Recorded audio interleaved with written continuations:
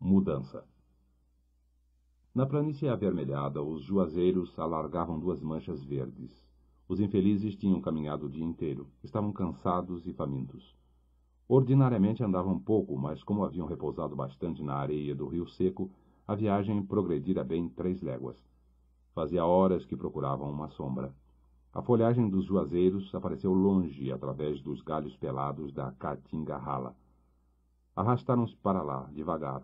Sinha Vitória com o filho mais novo escanchado no quarto e o baú de folha na cabeça. Fabiano sombrio, cambaio, o aió a tiracolo, a cuia pendurada numa correia presa ao cinturão, a espingarda de pederneira no ombro. O menino mais velho e a cachorra-baleia iam atrás. Os juazeiros aproximaram-se, recuaram, sumiram-se.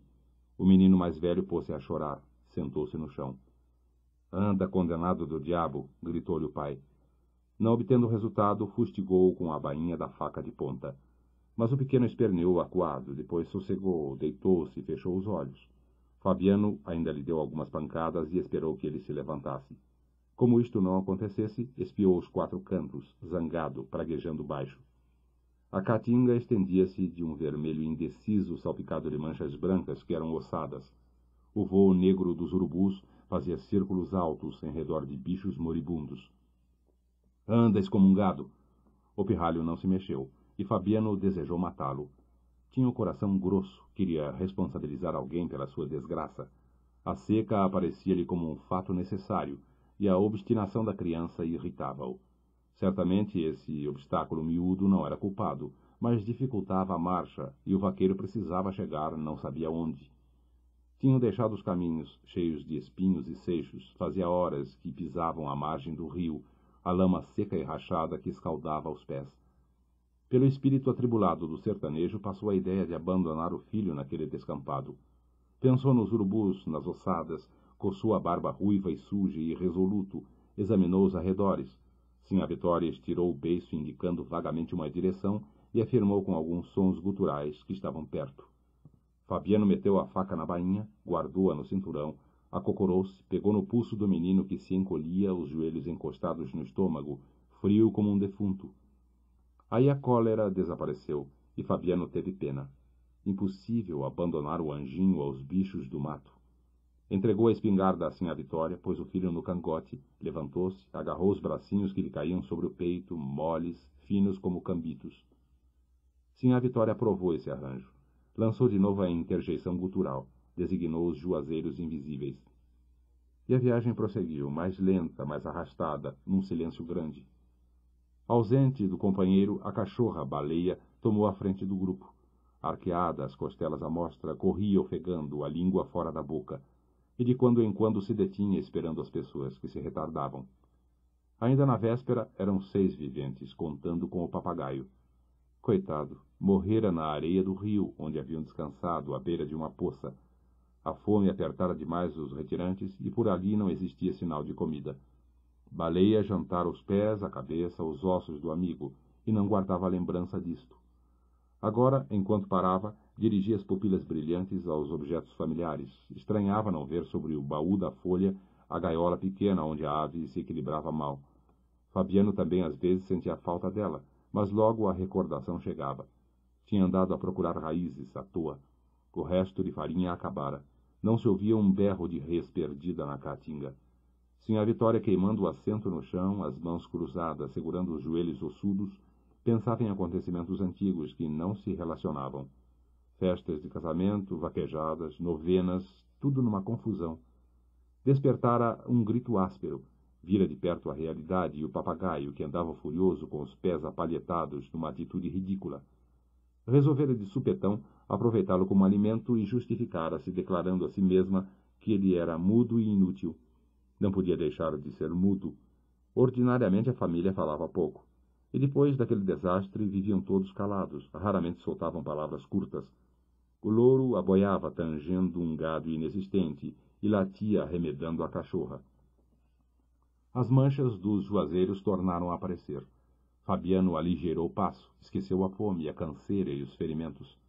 As alpercatas dele estavam gastas nos saltos, e a imbira tinha-lhe aberto entre os dedos rachaduras muito dolorosas. Os calcanhares, duros como cascos, gretavam-se e sangravam. Num cotovelo do caminho avistou um canto de cerca. Encheu-o a esperança de achar comida. Sentiu o desejo de cantar. A voz saiu-lhe rouca, medonha. Calou-se para não estragar força. Deixaram a margem do rio, acompanharam a cerca, subiram uma ladeira, chegaram aos juazeiros. Fazia tempo que não viam sombra.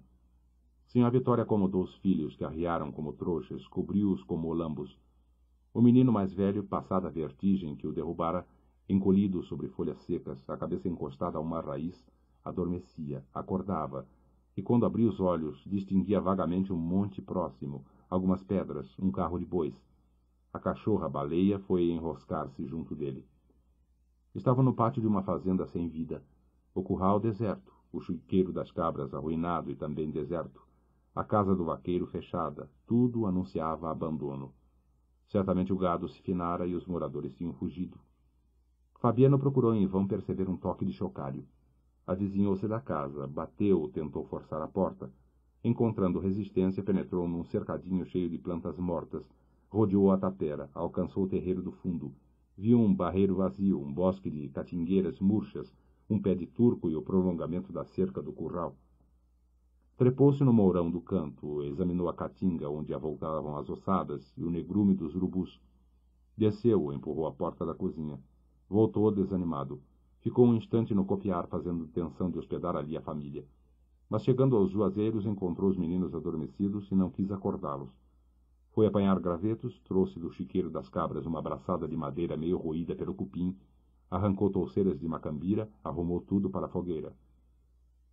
Nesse ponto Baleia arrebitou as orelhas, arregaçou as ventas, sentiu o cheiro de preás, farejou um minuto, localizou-os no morro próximo e saiu correndo. Fabiano seguiu-a com a vista e espantou-se. Uma sombra passava por cima do monte. Tocou o braço da mulher, apontou o céu. Ficaram os dois algum tempo aguentando a claridade do sol. Enxugaram as lágrimas, foram agachar-se perto dos filhos, suspirando, conservaram-se encolhidos, temendo que a nuvem se tivesse desfeito, vencida pelo azul terrível, aquele azul que deslumbrava e endoidecia a gente. Entrava dia e saía dia. As noites cobriam a terra de chofre. A tampa anilada baixava, escurecia, quebrada apenas pelas vermelhidões do poente. Miudinhos perdidos no deserto queimados, fugitivos, agarraram-se, somaram suas desgraças e os seus pavores. O coração de Fabiano bateu junto do coração de Sinha Vitória. Um abraço cansado aproximou os farrapos que os cobriam. Resistiram à fraqueza, afastaram-se envergonhados, sem ânimo de afrontar de novo a luz dura, receosos de perder a esperança que os alentava. Iam-se amodorrando e foram despertados por Baleia, que trazia nos dentes um preá. Levantaram-se todos gritando. O menino mais velho esfregou as pálpebras, afastando pedaços de sonho. Sinha Vitória beijava o focinho de Baleia, e como o focinho estava ensanguentado, lambia o sangue e tirava proveito do beijo. Aquilo era caça bem mesquinha, mas adiaria a morte do grupo, e Fabiano queria viver. Olhou o céu com resolução. A nuvem tinha crescido, agora cobria o morro inteiro. Fabiano pisou com segurança, esquecendo as rachaduras que lhe estragavam os dedos e os calcanhares. Sinha Vitória remexeu no baú. Os meninos foram quebrar uma haste de alecrim para fazer um espeto. Baleia, o ouvido atento, o traseiro em repouso e as pernas da frente erguidas, vigiava, aguardando a parte que lhe iria tocar, provavelmente os ossos do bicho e talvez o couro. Fabiano tomou a cuia, desceu a ladeira, encaminhou-se ao rio seco, achou no bebedouro dos animais um pouco de lama. Cavou a areia com as unhas, esperou que a água marejasse e, debruçando-se no chão, bebeu muito. Saciado, caiu de papo para cima, olhando as estrelas que vinham nascendo. 1, 2, 3, 4. Havia muitas estrelas. Havia mais de 5 estrelas no céu. O poente cobria-se de cirros, e uma alegria doida enchia o coração de Fabiano. Pensou na família. Sentiu fome. Caminhando, movia-se como uma coisa. Para bem dizer, não se diferençava muito da bolandeira do seu Tomás. Agora, deitado, apertava a barriga e batia os dentes. Que fim teria levado a bolandeira de seu Tomás? Olhou o céu de novo. Os cirros acumulavam-se e a lua surgiu, grande e branca. Certamente ia chover. Seu Tomás fugira também com a seca. A bolandeira estava parada. E ele, Fabiano, era como a bolandeira. Não sabia por quê, mas era. 1, 2, 3. Havia mais de 5 estrelas no céu. A lua estava cercada de um halo cor de leite. Ia chover. Bem, a caatinga ressuscitaria, a semente do gado voltaria ao curral, Fabiano seria o vaqueiro daquela fazenda morta. Chocalhos de badalos de ossos animariam a solidão. Os meninos gordos, vermelhos, brincariam no chiqueiro das cabras. Sinha Vitória vestiria saias de ramagens vistosas. As vacas povoariam o curral, e a caatinga ficaria toda verde. Lembrou-se dos filhos, da mulher e da cachorra que estavam lá em cima debaixo de um juazeiro com sede. Lembrou-se do preá morto. Encheu a cuia e ergueu-se, afastou-se lento para não derramar a água salobra. Subiu a ladeira. A aragem morna acudia os chique-chiques e os mandacarus. Uma palpitação nova. Sentiu um arrepio na caatinga, uma ressurreição de garranchos e folhas secas. Chegou, pôs a cuia no chão, escorou-a com pedras, matou a sede da família. Em seguida cocorou-se, remexeu o aió, tirou o fuzil, acendeu as raízes de macambira, soprou-as, inchando as bochechas cavadas. Uma labareda tremeu, elevou-se, tingiu-lhe o rosto queimado, a barba ruiva, os olhos azuis. Minutos depois o preá torcia-se e chiava no espeto de alecrim. Eram todos felizes. Sinha Vitória vestiria uma saia larga de ramagens. A cara murcha de Sinha Vitória remoçaria. As nádegas bambas de Sinha Vitória engrossariam. A roupa encarnada de Sinha Vitória provocaria a inveja das outras caboclas. A lua crescia. A sombra leitosa crescia. As estrelas foram esmorecendo naquela brancura que enchia a noite. 1, 2, 3. Agora havia poucas estrelas no céu. Ali perto a nuvem escurecia o morro. A fazenda renasceria, e ele, Fabiano, seria o vaqueiro, para bem dizer, seria dono daquele mundo. Os troços minguados ajuntavam-se no chão. A espingarda de pederneira, o aió, a cuia de água e o baú de folha pintada. A fogueira estalava. O preá chiava em cima das brasas. Uma ressurreição. As cores da saúde voltariam à cara triste de Sinha Vitória. Os meninos se espojariam na terra fofa do chiqueiro das cabras. Chocalhos tilintariam pelos arredores. A caatinga ficaria verde. Baleia agitava o rabo, olhando as brasas. E como não podia ocupar-se daquelas coisas, esperava com paciência a hora de mastigar os ossos. Depois... Fabiano. Fabiano curou no rasto a bicheira da novilha raposa. Levava no aió um frasco de criolina, e se houvesse achado o animal, teria feito o curativo ordinário. Não o encontrou, mas supôs distinguir as pisadas dele na areia. Baixou-se, cruzou 2 gravetos no chão e rezou. Se o bicho não estivesse morto, voltaria para o curral, que a oração era forte. Cumprida a obrigação, Fabiano levantou-se com a consciência tranquila e marchou para casa. Chegou-se à beira do rio. A areia fofa cansava-o, mas ali, na lama seca, as alpercatas dele faziam chape-chape. Os badalos dos chocalhos que lhe pesavam no ombro, pendurados em correias, batiam surdos. A cabeça inclinada, o espinhaço curvo, agitava os braços para a direita e para a esquerda. Esses movimentos eram inúteis, mas o vaqueiro, o pai do vaqueiro, o avô e outros antepassados mais antigos haviam se acostumado a percorrer veredas, afastando o mato com as mãos. E os filhos já começavam a reproduzir o gesto hereditário. Chape-chape.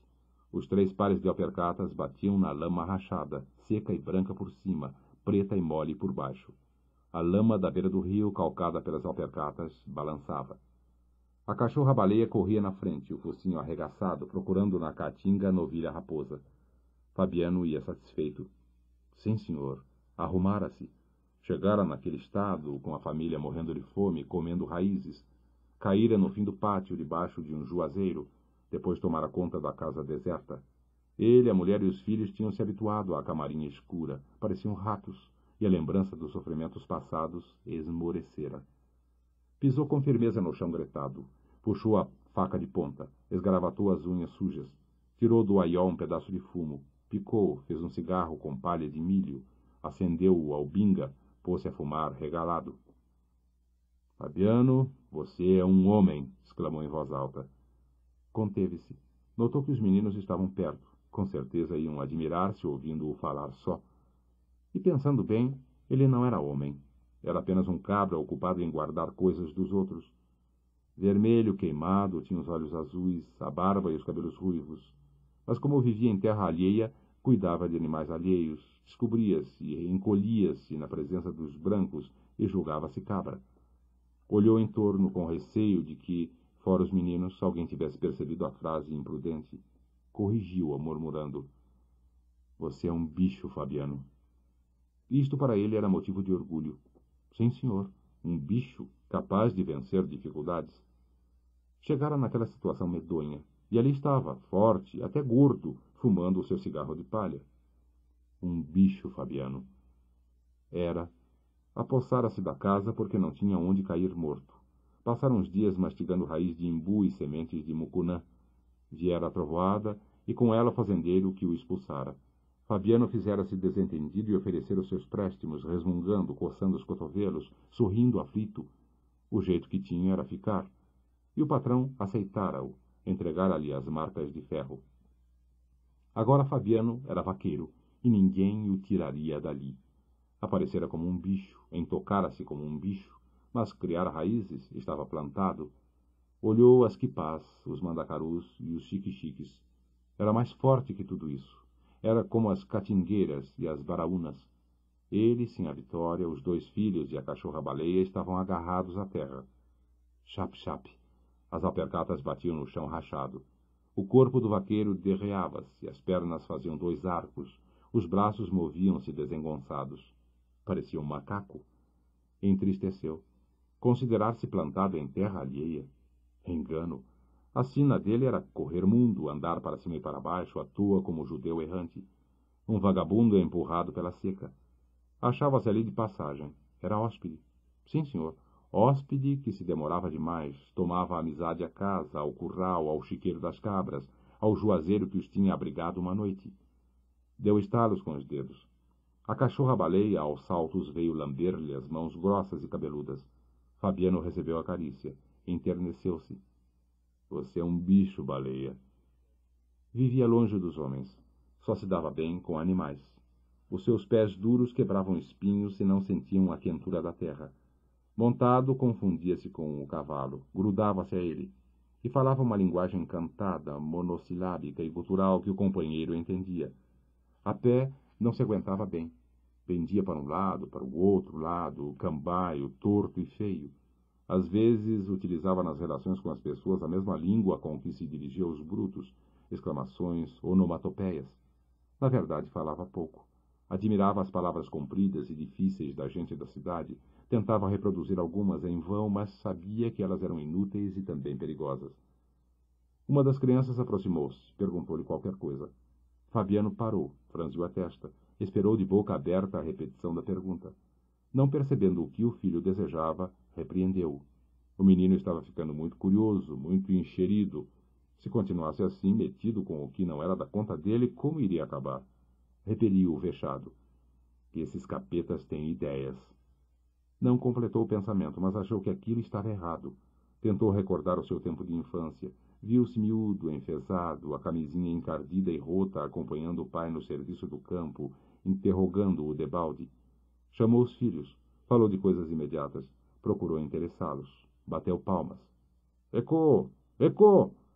A cachorra-baleia saiu correndo entre os alastrados e quipás, farejando a novilha raposa. Depois de alguns minutos voltou desanimada, triste, o rabo murcho. Fabiano consolou-a, afagou-a. Queria apenas dar um ensinamento aos meninos. Era bom eles saberem que deviam proceder assim. Alargou o passo, deixou a lama seca da beira do rio, chegou à ladeira que levava ao pátio. Ia inquieto, uma sombra no olho azulado. Era como se na sua vida houvesse aparecido um buraco. Necessitava falar com a mulher, afastar aquela perturbação, encher os cestos, dar pedaços de mandacaru ao gado. Felizmente a novilha estava curada com reza. Se morresse, não seria por culpa dele. Ecô! Ecô! Baleia voou de novo entre as macambiras, inutilmente. As crianças divertiram-se, animaram-se, e o espírito de Fabiano se destoldou. Aquilo é que estava certo. Baleia não podia achar a novilha num banco de macambira, mas era conveniente que os meninos se acostumassem ao exercício fácil, bater palmas, expandir-se em gritaria, seguindo os movimentos do animal. A cachorra tornou a voltar, a língua pendurada, arquejando. Fabiano tomou a frente do grupo, satisfeito com a lição, pensando na égua que ia montar, uma égua que não fora ferrada nem levar a sela. Haveria na caatinga um barulho medonho. Agora queria entender-se com Sinha Vitória a respeito da educação dos pequenos. Certamente ela não era culpada. Entregue aos arranjos da casa, regando os craveiros e as panelas de losna, descendo ao bebedouro com o pote vazio e regressando com o pote cheio, deixava os filhos soltos no berreiro, enlameados como porcos. E eles estavam perguntadores, insuportáveis. Fabiano dava-se bem com a ignorância. Tinha o direito de saber? Tinha? Não tinha. Está aí. Se aprendesse qualquer coisa, necessitaria aprender mais e nunca ficaria satisfeito. Lembrou-se de seu Tomás da Bolandeira. Dos homens do sertão, o mais arrasado era seu Tomás da Bolandeira. Por quê? Só se era porque lia demais. Ele, Fabiano, muitas vezes dissera: Seu Tomás, vosmecê não regula. Para que tanto papel? Quando a desgraça chegar, seu Tomás se estrepa igualzinho aos outros. Pois viera a seca, e o pobre do velho, tão bom e tão lido, perdera tudo, andava por aí, mole. Talvez já tivesse dado couro às varas, que pessoa como ele não podia aguentar verão puxado. Certamente aquela sabedoria inspirava respeito. Quando o seu Tomás da Bolandeira passava, amarelo, sisudo, corcunda, montado num cavalo cego, pé aqui, pé acolá, Fabiano e outros semelhantes descobriam-se. E seu Tomás respondia tocando na beira do chapéu de palha.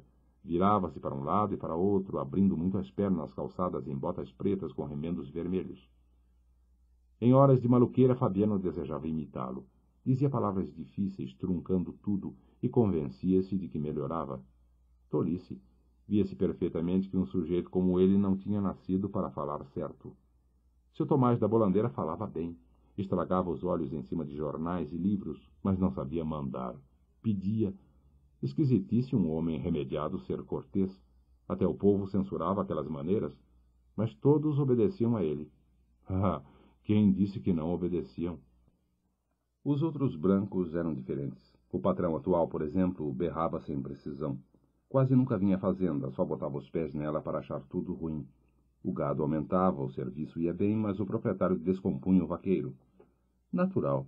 Descompunha porque podia descompor, e Fabiano ouvia as descomposturas com o chapéu de couro debaixo do braço. Desculpava-se e prometia emendar-se. Mentalmente jurava não emendar nada, porque estava tudo em ordem, e o amo só queria mostrar autoridade, gritar que era dono. Quem tinha dúvida? Fabiano, uma coisa da fazenda, um traste, seria despedido quando menos esperasse. Ao ser contratado, recebera o cavalo de fábrica, perneiras, gibão, guarda-peito e sapatões de couro cru, mas ao sair, largaria tudo ao vaqueiro que o substituísse. Sinha Vitória desejava possuir uma cama igual à de seu Tomás da Bolandeira. Doidice. Não dizia nada para não contrariá-la, mas sabia que era doidice. Cambembes podiam ter luxo. Estavam ali de passagem. Qualquer dia o patrão os botaria fora e eles ganhariam um mundo sem rumo, nem teriam meio de conduzir os cacarecos. Viviam de trouxa arrumada, dormiriam bem debaixo de um pau. Olhou a caatinga amarela que o poente avermelhava. Se a seca chegasse, não ficaria planta verde. Arrepiou-se. Chegaria, naturalmente. Sempre tinha sido assim, desde que ele se entendera. E antes de se entender, antes de nascer, sucedera o mesmo. Anos bons misturados com anos ruins. A desgraça estava em caminho, talvez andasse perto. Nem valia a pena trabalhar. Ele marchando para casa, trepando a ladeira, espalhando os seixos com as alpercatas. Ela se avizinhando a galope, com vontade de matá-lo. Virou o rosto para fugir à curiosidade dos filhos. Benzeu-se. Não queria morrer. Ainda tencionava correr mundo, ver terras, conhecer gente importante como seu Tomás da Bolandeira. Era uma sorte ruim, mas Fabiano desejava brigar com ela, sentir-se com força para brigar com ela e vencê-la. Não queria morrer. Estava escondido no mato como tatu. Duro, lerdo como tatu. Mas um dia sairia da toca, andaria com a cabeça levantada, seria homem. Um homem, Fabiano. Coçou o queixo cabeludo. Parou, reacendeu o cigarro. Não, provavelmente não seria homem. Seria aquilo mesmo a vida inteira. Cabra, governado pelos brancos, quase uma res na fazenda alheia. Mas depois? Fabiano tinha certeza de que não se acabaria tão cedo. Passara dias sem comer, apertando o cinturão, encolhendo o estômago. Viveria muitos anos. Viveria um século. Mas se morresse de fome ou nas pontas de um touro, deixaria filhos robustos, que gerariam outros filhos. Tudo seco em redor. E o patrão era seco também, arreliado, exigente ladrão, espinhoso como um pé de mandacaru. Indispensável os meninos entrarem no bom caminho, saberem cortar mandacaru para o gado, consertar cercas, amansar brabos. Precisavam ser duros, virar tatus. Se não calejassem, teriam o fim de seu Tomás da bolandeira. Coitado! Para que lhe servira tanto livro, tanto jornal? Morrera por causa do estômago doente e das pernas fracas. Um dia, sim, quando as secas desaparecessem e tudo andasse direito, seria que as secas iriam desaparecer e tudo andar certo? Não sabia.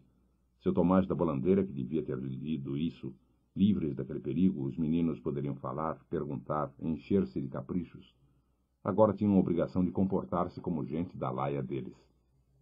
Alcançou o pátio. Enxergou a casa baixa e escura de telhas pretas, deixou atrás os juazeiros, as pedras, onde se jogavam cobras mortas, o carro de bois.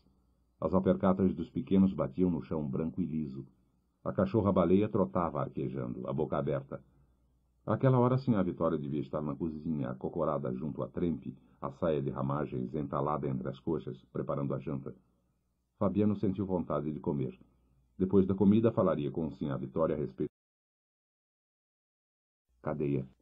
Fabiano tinha ido à feira da cidade comprar mantimentos. Precisava sal, farinha, feijão e rapaduras. Sinha Vitória pedira, além disso, uma garrafa de querosene e um corte de chita vermelha. Mas o querosene de seu Inácio estava misturado com água, e a chita da amostra era cara demais. Fabiano percorreu as lojas, escolhendo o pano, regateando um tostão incôvado, receoso de ser enganado. Andava irresoluto. Uma longa desconfiança dava-lhe gestos oblíquos.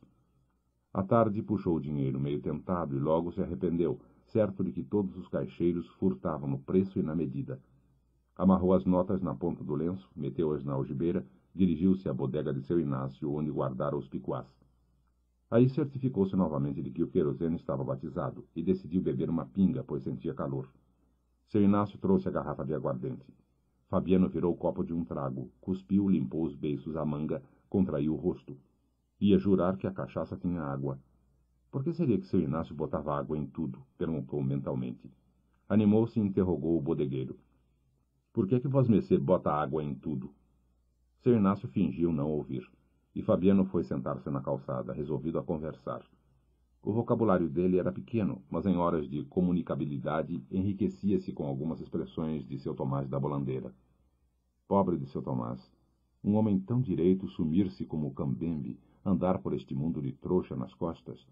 Seu Tomás era pessoa de consideração e votava. Quem diria? Nesse ponto, um soldado amarelo aproximou-se e bateu familiarmente no ombro de Fabiano. Como é, camarada? Vamos jogar um 31 lá dentro? Fabiano atentou na farda com respeito e gaguejou procurando as palavras de seu Tomás da bolandeira. Isto é, vamos e não vamos. Quer dizer, enfim, contanto, etc., é conforme. Levantou-se e caminhou atrás do amarelo, que era a autoridade e mandava. Fabiano sempre havia obedecido. Tinha muque e substância, mas pensava pouco, desejava pouco e obedecia. Atravessaram a bodega, o corredor, desembocaram numa sala onde vários tipos jogavam cartas em cima de uma esteira. Desafasta, ordenou a polícia. Aqui tem gente. Os jogadores apertaram-se, os dois homens sentaram-se, o soldado amarelo pegou o baralho, mas com tanta infelicidade que em pouco tempo se enrascou. Fabiano encalacrou-se também. Sinha Vitória ia danar-se, e com razão. Bem feito. Ergueu-se furioso, saiu da sala, trombudo. Espera aí, paisano, gritou o amarelo. Fabiano, as orelhas ardendo, não se virou. Foi pedir a seu Inácio os troços que ele havia guardado. Vestiu o gibão, passou as correias dos alforjes no ombro, ganhou a rua. Debaixo do jatobá do quadro, taramelou com Sinha Rita louceira, sem se atrever a voltar para casa. Que desculpa iria apresentar a Sinha Vitória? Forjava uma explicação difícil. Perdera o embrulho da fazenda, pagara na botica uma garrafada para Sinha Rita louceira. Atrapalhava-se. Tinha imaginação fraca e não sabia mentir. Nas invenções com que pretendia justificar-se, a figura de Sinha Rita aparecia sempre, e isto o desgostava. Arrumaria uma história sem ela. Diria que haviam furtado o cobre da chita. Pois não era. Os parceiros o tinham pelado no 31. Mas não devia mencionar o jogo. Contaria simplesmente que o lenço das notas ficara no bolso do gibão e levara sumiço. Falaria assim. Comprei os mantimentos. Botei o gibão e os alforjes na bodega de seu Inácio. Encontrei um soldado amarelo. Não encontraram ninguém. Atrapalhava-se de novo. Sentia desejo de referir-se ao soldado, um conhecido velho, amigo de infância. A mulher se incharia com a notícia. Talvez não se inchasse. Era atilada, notaria a pabulagem, pois estava acabado. O dinheiro fugira do bolso do gibão na venda de Sr. Inácio. Natural. Repetia que era natural quando alguém lhe deu um empurrão. Atirou-o contra o jatobá. A feira se desmanchava. Escurecia. O homem da iluminação, trepando numa escada, acendia os lampiões. A estrela papaceia branqueou por cima da torre da igreja. O doutor juiz de direito foi brilhar na porta da farmácia. O cobrador da prefeitura passou cocheando, com talões de recibos debaixo do braço. A carroça de lixo rolou na praça, recolhendo cascas de frutas. Seu vigário saiu de casa e abriu o guarda-chuva por causa do sereno. Sinha Rita Louceira retirou-se. Fabiano estremeceu. Chegaria à fazenda à noite fechada, entretido com o diabo do jogo, tonto de aguardente e deixar o tempo correr. E não levava o querosene. Ia-se alumiar durante a semana com pedaços de facheiro. Aprumou-se, disposto a viajar. Outro empurrão desequilibrou. Voltou-se e viu ali perto o soldado amarelo que o desafiava, a cara enferrujada, uma ruga na testa. Mexeu-se para sacudir o chapéu de couro nas ventas do agressor. Com uma pancada certa do chapéu de couro, aquele tico de gente ia ao barro. Olhou as coisas e as pessoas em roda e moderou a indignação. Na caatinga ele às vezes cantava de galo, mas na rua encolhia-se. Vosmecê não tem direito de provocar os que estão quietos. Desafasta, bradou a polícia. E insultou Fabiano porque ele tinha deixado a bodega sem se despedir. Lorota, gaguejou o matuto. Eu tenho culpa de vosmecê esbagaçar os seus possuídos no jogo? Engasgou-se. A autoridade rondou por ali um instante, desejosa de puxar questão. Não achando pretexto, avizinhou-se e plantou o salto da reiúna em cima da alpercata do vaqueiro. Isso não se faz, moço, protestou Fabiano. Estou quieto. Veja que mole e quente é pé de gente. O outro continuou a pisar com força. Fabiano impacientou-se e xingou a mãe dele. Aí o amarelo apitou e em poucos minutos o destacamento da cidade rodeava o jatobá. Toca pra frente, berrou o cabo. Fabiano marchou desorientado, entrou na cadeia, ouviu sem compreender uma acusação medonha e não se defendeu. Está certo, disse o cabo. Faça lombo, paisano. Fabiano caiu de joelhos. Repetidamente uma lâmina de facão bateu-lhe no peito, outra nas costas. Em seguida abriram uma porta. Deram-lhe um safanão que o arremessou para as trevas do cárcere. A chave tilintou na fechadura e Fabiano ergueu-se atordoado, cambaleou, sentou-se num canto, rosnando. Por que tinham feito aquilo? Era o que não podia saber. Pessoa de bons costumes, sim senhor, nunca fora preso. De repente um fuzuê sem motivo. Achava-se tão perturbado que nem acreditava naquela desgraça. Tinham-lhe caído todos em cima, de supetão, como uns condenados. Assim um homem não podia resistir. Bem, bem. Passou as mãos nas costas e no peito. Sentiu-se moído. Os olhos azulados brilharam como olhos de gato.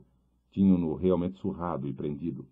Mas era um caso tão esquisito que instantes depois balançava a cabeça, duvidando, apesar das machucaduras. Ora, o soldado amarelo... Sim, havia um amarelo, criatura desgraçada que ele, Fabiano, desmancharia com um tabefe. Não tinha desmanchado por causa dos homens que mandavam. Cuspiu com desprezo. Safado, mofino, escarro de gente. Por mor de uma peste daquela, maltratava-se um pai de família. Pensou na mulher, nos filhos e na cachorrinha. Engatinhando, procurou os alforjes que haviam caído no chão. Certificou-se de que os objetos comprados na feira estavam todos ali. Podia ter se perdido alguma coisa na confusão. Lembrou-se de uma fazenda vista na última das lojas que visitara. Bonita, encorpada, larga, vermelha e com ramagens. Exatamente o que Sinha Vitória desejava. Encolhendo um tostão encôvado por sovinice, acabava o dia daquele jeito. Tornou a mexer nos alforjes. Sinha Vitória devia estar desassossegada com a demora dele. A casa no escuro, os meninos em redor do fogo, a cachorra-baleia vigiando. Com certeza haviam fechado a porta da frente. Estirou as pernas, encostou as carnes doídas ao muro.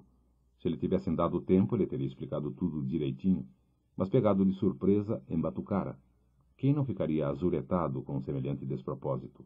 Não queria capacitar-se de que a malvadez tivesse sido para ele. Havia engano, provavelmente o amarelo o confundira com outro. Não era senão isso. Então por que um sem-vergonha desordeiro se arrelia, bota-se um cabra na cadeia, dá-se pancada nele? Sabia perfeitamente que era assim. Acostumara-se a todas as violências, a todas as injustiças. E aos conhecidos que dormiam no tronco e aguentavam cipó de boi oferecia consolações. Tenha paciência. Apanhar do governo não é desfeita. Mas agora rangia os dentes, soprava. Merecia castigo? E por mais que forcejasse, não se convencia de que o soldado amarelo fosse governo. Governo, coisa distante e perfeita, não podia errar.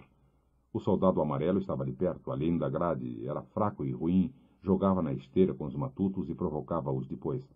O governo não devia consentir tão grande safadeza. Afinal, para que serviam os soldados amarelos? Deu um pontapé na parede, gritou enfurecido. Para que serviam os soldados amarelos? Os outros presos remexeram-se. O carcereiro chegou à grade e Fabiano acalmou-se. Bem, não há nada, não. Havia muitas coisas. Ele não podia explicá-las, mas havia. Fossem perguntar a seu Tomás da Bolandeira, que lia livros e sabia onde tinha as ventas. Seu Tomás da Bolandeira contaria aquela história. Ele, Fabiano, um bruto, não contava nada. Só queria voltar para junto de Sinha Vitória, deitar-se na cama de varas. Por que vinham bulir com um homem que só queria descansar? Deviam bulir com outros. Estava tudo errado. Tinham lá coragem. Imaginou o soldado amarelo atirando-se a um cangaceiro na caatinga. Tinha graça. Não dava um caldo. Lembrou-se da casa velha onde morava, da cozinha, da panela que chiava na trempe de pedras. Sinha Vitória punha sal na comida. Abriu os alforjes novamente. A trouxa de sal não se tinha perdido. Bem, Sinha Vitória provava o caldo na quenga de coco. E Fabiano se aperreava por causa dela, dos filhos e da cachorra-baleia, que era como uma pessoa da família, sabida como gente. Naquela viagem arrastada em tempo de seca braba, quando estavam todos morrendo de fome, a cadelinha tinha trazido para eles um preá. Ia envelhecendo, coitada. Sinha Vitória, inquieta, com certeza fora muitas vezes escutar na porta da frente. O galo batia as asas, os bichos bodejavam no chiqueiro, os chocalhos das vacas tiniam. Se não fosse isso... em que estava pensando? Meteu os olhos pela grade da rua. Que pretume! O lampião da esquina se apagara. Provavelmente o homem da escada só botara nele meio quarteirão de querosene. Pobre de Sinha Vitória, cheia de cuidados, na escuridão.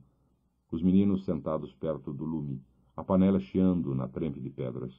Baleia atenta, o candeeiro de folha pendurado na ponta de uma vara que saía da parede.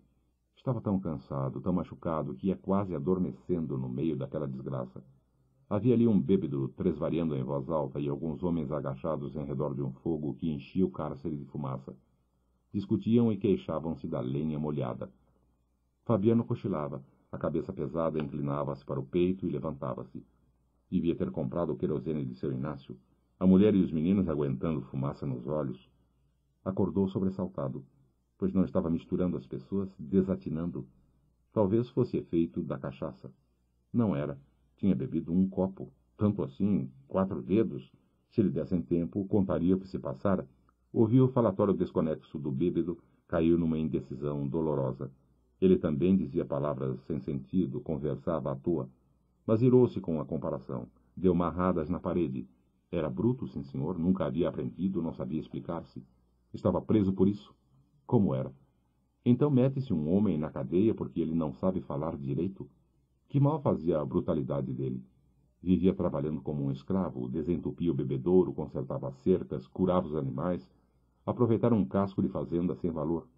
Tudo em ordem. Podiam ver. Tinha culpa de ser bruto? Quem tinha culpa? Se não fosse aquilo, nem sabia. O fio da ideia cresceu, engrossou e partiu-se. Difícil pensar. Vivia tão agarrado aos bichos. Nunca vira uma escola. Por isso não conseguia defender-se, botar as coisas nos seus lugares. O demônio daquela história entrava-lhe na cabeça e saía. Era para um cristão endoidecer.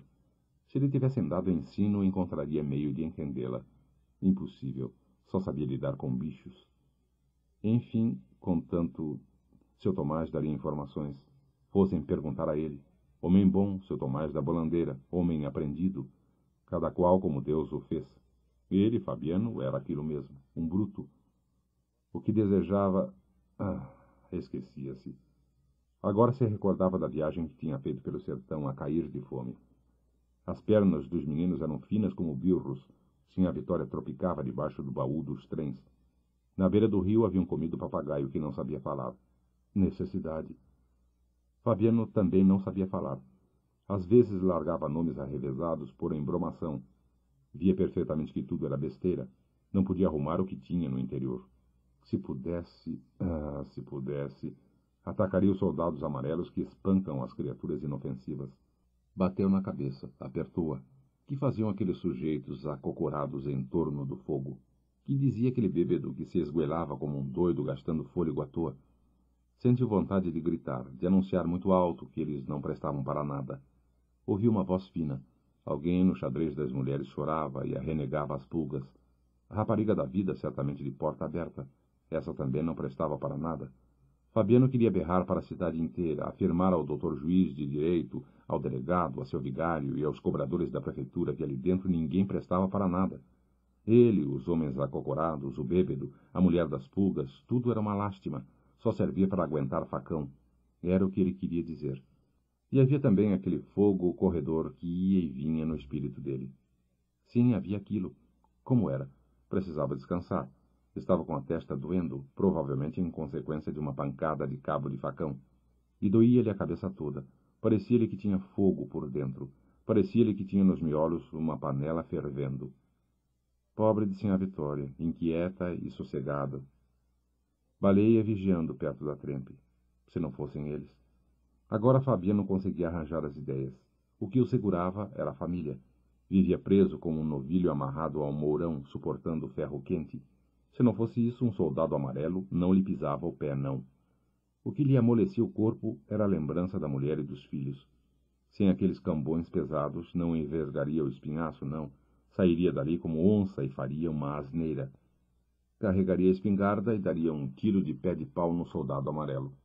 Não, o soldado amarelo era um infeliz que nem merecia um tabefe com as costas da mão. Mataria os donos dele. Entraria num bando de cangaceiros e faria estrago nos homens que dirigiam o soldado amarelo. Não ficaria um para a semente. Era a ideia que lhe fervia na cabeça. Mas havia a mulher, havia os meninos, havia a cachorrinha. Fabiano gritou, assustando o bêbado, os tipos que abanavam o fogo, o carcereiro e a mulher que se queixava das pulgas. Tinha aqueles cambões pendurados ao pescoço. Deveria continuar a arrastá-los. Sinha Vitória dormia mal na cama de varas. Os meninos eram uns brutos como o pai. Quando crescessem, guardariam as reses de um patrão invisível, seriam pisados, maltratados, machucados por um soldado amarelo. Sinha Vitória. Acocorada junto às pedras que serviam de trempe, a saia de ramagens entalada entre as coxas, Sinha Vitória soprava o fogo. Uma nuvem de cinza voou dos tições e cobriu-lhe a cara. A fumaça inundou-lhe os olhos, o rosário de contas brancas e azuis desprendeu-se do cabeção e bateu na panela. Sinha Vitória limpou as lágrimas com as costas das mãos, encarquilhou as pálpebras, meteu o rosário no seio e continuou a soprar com vontade, enchendo muito as bochechas. Labaredas lamberam as achas de angico, esmoreceram, tornaram a levantar-se e espalharam-se entre as pedras. Sinha Vitória aprumou o espinhaço e agitou o abano. Uma chuva de faíscas mergulhou num banho luminoso a cachorra-baleia que se enroscava no calor e cochilava embalada pelas emanações da comida. Sentindo a deslocação do ar e a crepitação dos gravetos, Baleia despertou, retirou-se prudentemente, receosa de sapecar o pelo, e ficou observando maravilhada as estrelinhas vermelhas que se apagavam antes de tocar o chão. Aprovou com o movimento de cauda aquele fenômeno e desejou expressar a sua admiração à dona. Chegou-se a ela em saltos curtos, ofegando, ergueu-se nas pernas traseiras, imitando gente. Mas Sinha Vitória não queria saber de elogios. Arreda! Deu um pontapé na cachorra, que se afastou humilhada e com sentimentos revolucionários. Sinha Vitória tinha amanhecido nos seus azeites. Fora de propósito, dissera ao marido umas inconveniências a respeito da cama de varas. Fabiano, que não esperava semelhante desatino, apenas grunhira. E amunhecara, porque realmente mulher é bicho difícil de entender. Deitara-se na rede e pegara no sono. Sinha Vitória andara para cima e para baixo, procurando em que desabafar. Como achasse tudo em ordem, queixara-se da vida. E agora vingava-se em Baleia, dando-lhe um pontapé.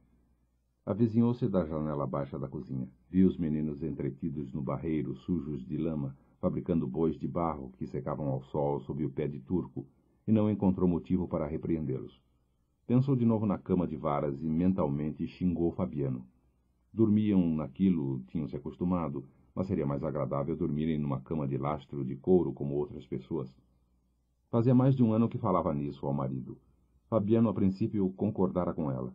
Mastigara cálculos, tudo errado. Tanto para o couro, tanto para a armação. Bem, poderiam adquirir o móvel necessário economizando na roupa e no querosene. Sinha Vitória respondera que isso era impossível, porque eles vestiam mal, as crianças andavam nuas e recolhiam-se todos ao anoitecer. Para bem dizer, não se acendiam candeeiros na casa. Tinham discutido, procurado cortar outras despesas. Como não se entendessem, Sinha Vitória aludira bastante azeda ao dinheiro gasto pelo marido na feira, com jogo e cachaça. Ressentido, Fabiano condenara os sapatos de verniz que ela usava nas festas, caros e inúteis. Calçada naquilo, trôpega, mexia-se como um papagaio, era ridícula. Sinha Vitória ofendera-se gravemente com a comparação, e se não fosse o respeito que Fabiano lhe inspirava, teria despropositado. Efetivamente, os sapatos apertavam-lhe os dedos, faziam-lhe calos, equilibrava-se mal, tropeçava, manquejava, trepada nos saltos de meio palmo. Devia ser ridícula, mas a opinião de Fabiano entristecera-a muito. Desfeitas essas nuvens, curtidos os dissabores, a cama de novo lhe aparecera no horizonte acanhado. Agora pensava nela de mau humor, julgava inatingível e misturava às obrigações da casa. Foi à sala, passou por baixo do punho da rede onde Fabiano roncava, tirou do caritó o cachimbo e uma pele de fumo, saiu para o copiar. O chocalho da vaca laranja tilintou para os lados do rio. Fabiano era capaz de se ter esquecido de curar a vaca laranja. Quis acordá-la e perguntar, mas distraiu-se olhando os chique-chiques e os mandacarus que avultavam na campina. O mormaço levantava-se da terra queimada. Estremeceu lembrando-se da seca, o rosto moreno desbotou, os olhos pretos arregalaram-se. Diligenciou afastar a recordação, temendo que ela virasse realidade. Rezou baixinho uma ave-maria, já tranquila, a atenção desviada para um buraco que havia na cerca do chiqueiro das cabras. Esfarelou a pele de fumo entre as palmas das mãos grossas, encheu o cachimbo de barro, foi consertar a cerca. Voltou, circulou a casa atravessando o cercadinho do oitão, entrou na cozinha. É capaz de Fabiano ter se esquecido da vaca laranja. Agachou-se, atiçou o fogo, apanhou uma brasa com a colher, acendeu o cachimbo, pôs-se a chupar o canudo de taquari cheio de sarro. Jogou longe uma cusparada que passou por cima da janela e foi cair no terreiro. Preparou-se para cuspir novamente. Por uma extravagante associação, relacionou esse ato com a lembrança da cama. Se o cuspo alcançasse o terreiro, a cama seria comprada antes do fim do ano. Encheu a boca de saliva, inclinou-se e não conseguiu o que esperava. Fez várias tentativas, inutilmente. O resultado foi secar a garganta. Ergueu-se desapontada. Besteira, aquilo não valia. Aproximou-se do canto onde o pote se erguia numa forquilha de 3 pontas. Bebeu um caneco de água. Água salobra. Ite! Isto lhe sugeriu 2 imagens quase simultâneas que se confundiram e neutralizaram. Panelas e bebedouros. Encostou furabolos à testa, indecisa. Em que estava pensando? Olhou o chão, concentrada, procurando recordar-se. Viu os pés chatos, largos, os dedos separados. De repente as 2 ideias voltaram. O bebedouro secava, a panela não tinha sido temperada. Foi levantar o testo. Recebeu na cara vermelha uma baforada de vapor. Não é que ia deixando a comida esturrar. Pôs a água nela e remexeu-a com a quenga preta de coco. Em seguida provou o caldo. Insosso, nem parecia boia de cristão. Chegou-se ao giral onde se guardavam cumbucos e mantas de carne. Abriu a mochila de sal, tirou um punhado, jogou-o na panela. Agora pensava no bebedouro, onde havia um líquido escuro que bicho enjeitava. Só tinha medo da seca. Olhou de novo os pés espalmados. Efetivamente não se acostumava a calçar sapatos, mas o remoque de Fabiano molestara-a. Pés de papagaio. Isso mesmo, sem dúvida. Matuto anda assim.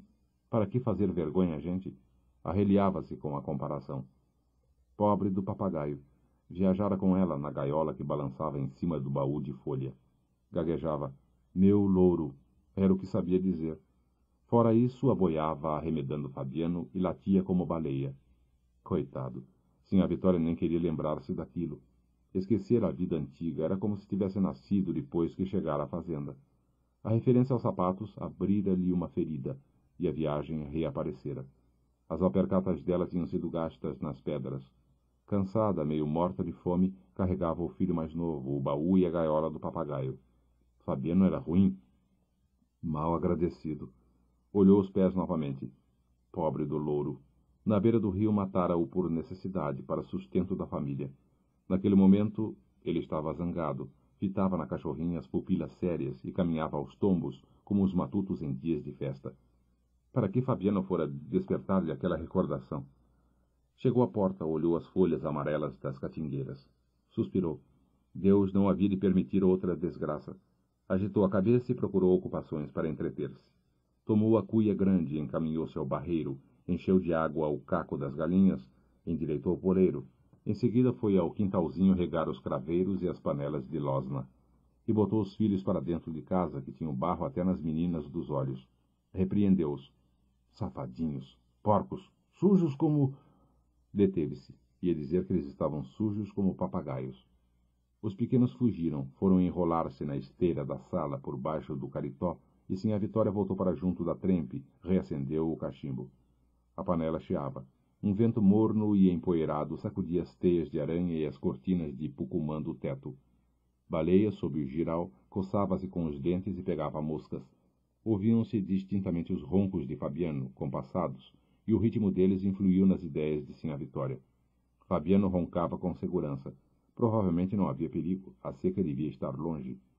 Outra vez Sinha Vitória pôs-se a sonhar com a cama de lastro de couro.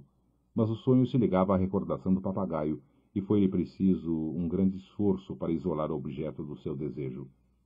Tudo ali era estável, seguro. O sono de Fabiano, o fogo que estalava, o toque dos chocalhos, até o zumbido das moscas, davam-lhe sensação de firmeza e repouso. Tinha de passar a vida inteira dormindo em varas. Bem no meio do catre havia um nó, um calombo grosso na madeira. E ela se encolhia num canto, o marido no outro, não podiam estirar-se no centro. A princípio não se incomodara. Bamba, moída de trabalhos, deitar-se-ia em pregos. Viera, porém, um começo de prosperidade. Comiam, engordavam, não possuíam nada. Se retirassem, levariam a roupa, a espingarda, o baú de folha e troços miúdos. Mas iam vivendo na graça de Deus. O patrão confiava neles, e eram quase felizes. Só faltava uma cama. Era o que aperreava Sinha Vitória. Como já não se extasava em serviços pesados, gastava um pedaço da noite parafusando. E o costume de encafuar-se ao escurecer não estava certo, que ninguém é galinha. Nesse ponto as ideias de Sinha Vitória seguiram outro caminho que pouco depois foi desembocar no primeiro. Não era que a raposa tinha passado no rabo a galinha pedrez? Logo a pedrez, a mais gorda. Decidiu armar um mundel perto do poleiro. E encolerizou-se. A raposa pegaria a galinha pedrez? Ladrona! Pouco a pouco a zanga se transferiu. Os roncos de Fabiano eram insuportáveis. Não havia homem que roncasse tanto. Era bom levantar-se e procurar uma vara para substituir aquele pau amaldiçoado que não deixava uma pessoa virar-se. Por que não tinham removido aquela vara incômoda? Suspirou. Não conseguiam tomar a resolução. Paciência. Era melhor esquecer o nó e pensar numa cama igual à de seu Tomás da Bolandeira. Seu Tomás tinha uma cama de verdade, feita pelo carpinteiro, um estrado de sucupira alisado a enxó, com as juntas abertas a formão, tudo embutido direito, e um couro cru em cima, bem esticado e bem pregado. Ali podia um cristão estirar os ossos. Se vendesse as galinhas e a marrã. Infelizmente, a excomungada raposa tinha comido a pedrez, a mais gorda. Precisava dar uma lição à raposa. E armar o mundel junto do poleiro e quebrar o espinhaço daquela sem-vergonha. Ergueu-se, foi à camarinha procurar qualquer coisa. Voltou desanimada e esquecida. Onde tinha a cabeça? Sentou-se na janela baixa da cozinha, desgostosa. Venderia as galinhas e a marrã, deixaria de comprar querosene. Inútil consultar Fabiano, que sempre se entusiasmava, arrumava projetos, esfriava logo, e ela franzia a testa espantada, certa de que o marido se satisfazia com a ideia de possuir uma cama. Sinha Vitória desejava uma cama real, de couro e sucupira, igual à de seu o menino mais novo. A ideia surgiu-lhe na tarde em que Fabiano botou os arreios na égua alazã e entrou a amansá-la. Não era propriamente ideia. Era o desejo vago de realizar qualquer ação notável que espantasse o irmão e a cachorra-baleia. Naquele momento Fabiano lhe causava grande admiração. Metido nos couros de perneiras, gibão e guarda-peito, era a criatura mais importante do mundo. As rosetas das esporas dele tilintavam no pátio. As abas do chapéu jogado para trás, preso debaixo do queixo pela correia, aumentavam-lhe o rosto queimado, faziam-lhe um círculo enorme em torno da cabeça. O animal estava selado, os estribos amarrados na garupa, e Sinha Vitória subjugava-o, agarrando-lhe os beiços. O vaqueiro apertou a cilha e pôs-se a andar em redor, fiscalizando os arranjos, lento. Sem se apressar, livrou-se de um coice. Virou o corpo, os cascos da égua passaram-lhe rente ao peito, raspando o gibão. Em seguida, Fabiano subiu ao copiar, saltou na sela, a mulher recuou, e foi um redemoinho na caatinga. Trepado na porteira do curral, o menino mais novo torcia as mãos suadas, estirava-se para ver a nuvem de poeira que toldava as imburanas. Ficou assim uma eternidade, cheio de alegria e medo, até que a égua voltou e começou a pular furiosamente no pátio, como se tivesse o diabo no corpo. De repente a cilha arrebentou e houve um desmoronamento. O pequeno deu um grito, ia tombar da porteira, mas sossegou logo. Fabiano tinha caído em pé e recolhia-se banzeiro e cambaio, os arreios no braço. Os estribos, soltos na carreira desesperada, batiam um no outro, as rosetas das esporas tiniam. Sinha Vitória cachimbava tranquila no banco do copiar, catando lêndias no filho mais velho. Não se conformando com semelhante indiferença depois da façanha do pai, o menino foi acordar Baleia, que preguiçava, a barriguinha vermelha descoberta, sem vergonha. A cachorra abriu um olho, encostou a cabeça à pedra de amolar, bocejou e pegou no sono de novo. Julgou-a estúpida e egoísta, deixou-a indignado, foi puxar a manga do vestido da mãe, desejando comunicar-se com ela. Sinha Vitória soltou uma exclamação de aborrecimento, e como o pirralho insistisse, deu-lhe um cascudo. Retirou-se zangado, encostou-se num esteio do alpendre, achando o mundo todo ruim e insensato. Dirigiu-se ao chiqueiro onde os bichos bodejavam, fungando, erguendo os focinhos franzidos. Aquilo era tão engraçado que o egoísmo de Baleia e o mau humor de Sinha Vitória desapareceram. A admiração a Fabiano é que ia ficando maior. Ergueu e esqueceu desentendimentos e grosserias. O entusiasmo verdadeiro encheu-lhe a alma pequenina. Apesar de ter medo do pai, chegou-se a ele devagar, esfregou-se nas perneiras, tocou as abas do gibão. As perneiras, o gibão, o guarda-peito, as esporas e o barbicacho do chapéu maravilhavam-no. Fabiano desviou, desatento, entrou na sala e foi despojar-se daquela grandeza. O menino deitou-se na esteira, enrolou-se e fechou os olhos. Fabiano era terrível. No chão, despidos os couros, reduzia-se bastante, mas no lombo da égua alazã era terrível. Dormiu e sonhou. Um pé de vento cobria de poeira a folhagem das imburanas. Sinha Vitória catava piolhos no filho mais velho. Baleia descansava a cabeça na pedra de amolar. No dia seguinte, essas imagens se varreram completamente. Os juazeiros do fim do pátio estavam escuros, destoavam das outras árvores. Por que seria? Aproximou-se do chiqueiro das cabras. Viu o bode velho fazendo um barulho feio com as ventas arregaçadas. Lembrou-se do acontecimento da véspera. Encaminhou-se aos juazeiros, curvado, espiando os rastos da égua alazã. À hora do almoço, Sinha Vitória repreendeu. Este capeta anda leso. Ergueu-se, deixou a cozinha, foi contemplar as perneiras, o guarda-peito e o gibão pendurados num torno da sala. Daí marchou para o chiqueiro, e o projeto nasceu. Arredou-se, fez tensão de entender-se com alguém, mas ignorava o que pretendia dizer. A égua alazã e o bode misturavam-se, ele e o pai misturavam-se também. Rodeou o chiqueiro, mexendo-se como um urubu, arremedando Fabiano. A necessidade de consultar o irmão apareceu e desapareceu. O outro iria rir-se, mangar dele, avisar Sinha Vitória. Teve medo do riso e da mangação. Se falasse naquilo, Sinha Vitória lhe puxaria as orelhas. Evidentemente ele não era Fabiano, mas se fosse, precisava mostrar que podia ser Fabiano. Conversando, talvez conseguisse explicar-se. Pôs-se a caminhar banzeiro até que o irmão e Baleia levaram as cabras ao bebedouro. A porteira abriu-se, um fartum espalhou-se pelos arredores. Os chocalhos suaram. A camisinha de algodão atravessou o pátio, contornou as pedras onde se atiravam cobras mortas, passou os juazeiros, desceu a ladeira, alcançou a margem do rio. Agora as cabras se empurravam, metendo os focinhos na água. Os cornos entrechocavam-se. Baleia atarefada latia, correndo. Trepado na ribanceira, o coração aos baques, o menino mais novo esperava que o bode chegasse ao bebedouro. Certamente aquilo era arriscado, mas parecia-lhe que ali em cima tinha crescido e podia virar Fabiano. sentou-se indeciso. O bode ia saltar e derrubá-lo. Ergueu-se e afastou-se, quase livre da tentação. Viu um bando de periquitos que voava sobre as catingueiras. Desejou possuir um deles, amarrá-lo com uma empira, dar-lhe comida. Sumiram-se todos chiando, e o pequeno ficou triste, espiando o céu cheio de nuvens brancas. Algumas eram carneirinhos, mas desmanchavam-se e tornavam-se bichos diferentes. Duas grandes se juntaram, e uma tinha a figura da égua alazã, a outra representava Fabiano. Baixou os olhos encadeados, esfregou-os, aproximou-se novamente da ribanceira, distinguiu a massa confusa do rebanho, ouviu as pancadas dos chifres. Se o bode já tivesse bebido, ele experimentaria decepção. Examinou as pernas finas, a camisinha encardida e rasgada. Enxergara viventes no céu, considerava-se protegido, convencia-se de que forças misteriosas iam ampará-lo. Boiaria no ar como um periquito. Pôs-se a berrar, imitando as cabras, chamando o irmão e a cachorra. Não obtendo resultado, indignou-se. Ia mostrar aos dois uma proeza. Voltariam para casa espantados. Aí o bode se avizinhou e meteu o focinho na água. O menino despenhou-se da ribanceira, escanchou-se no espinhaço dele. Mergulhou no pelame fofo, escorregou, tentou em vão segurar-se com os calcanhares. Foi atirado para frente, voltou, achou-se montado na garupa do animal, que saltava demais e provavelmente se distanciava do bebedouro.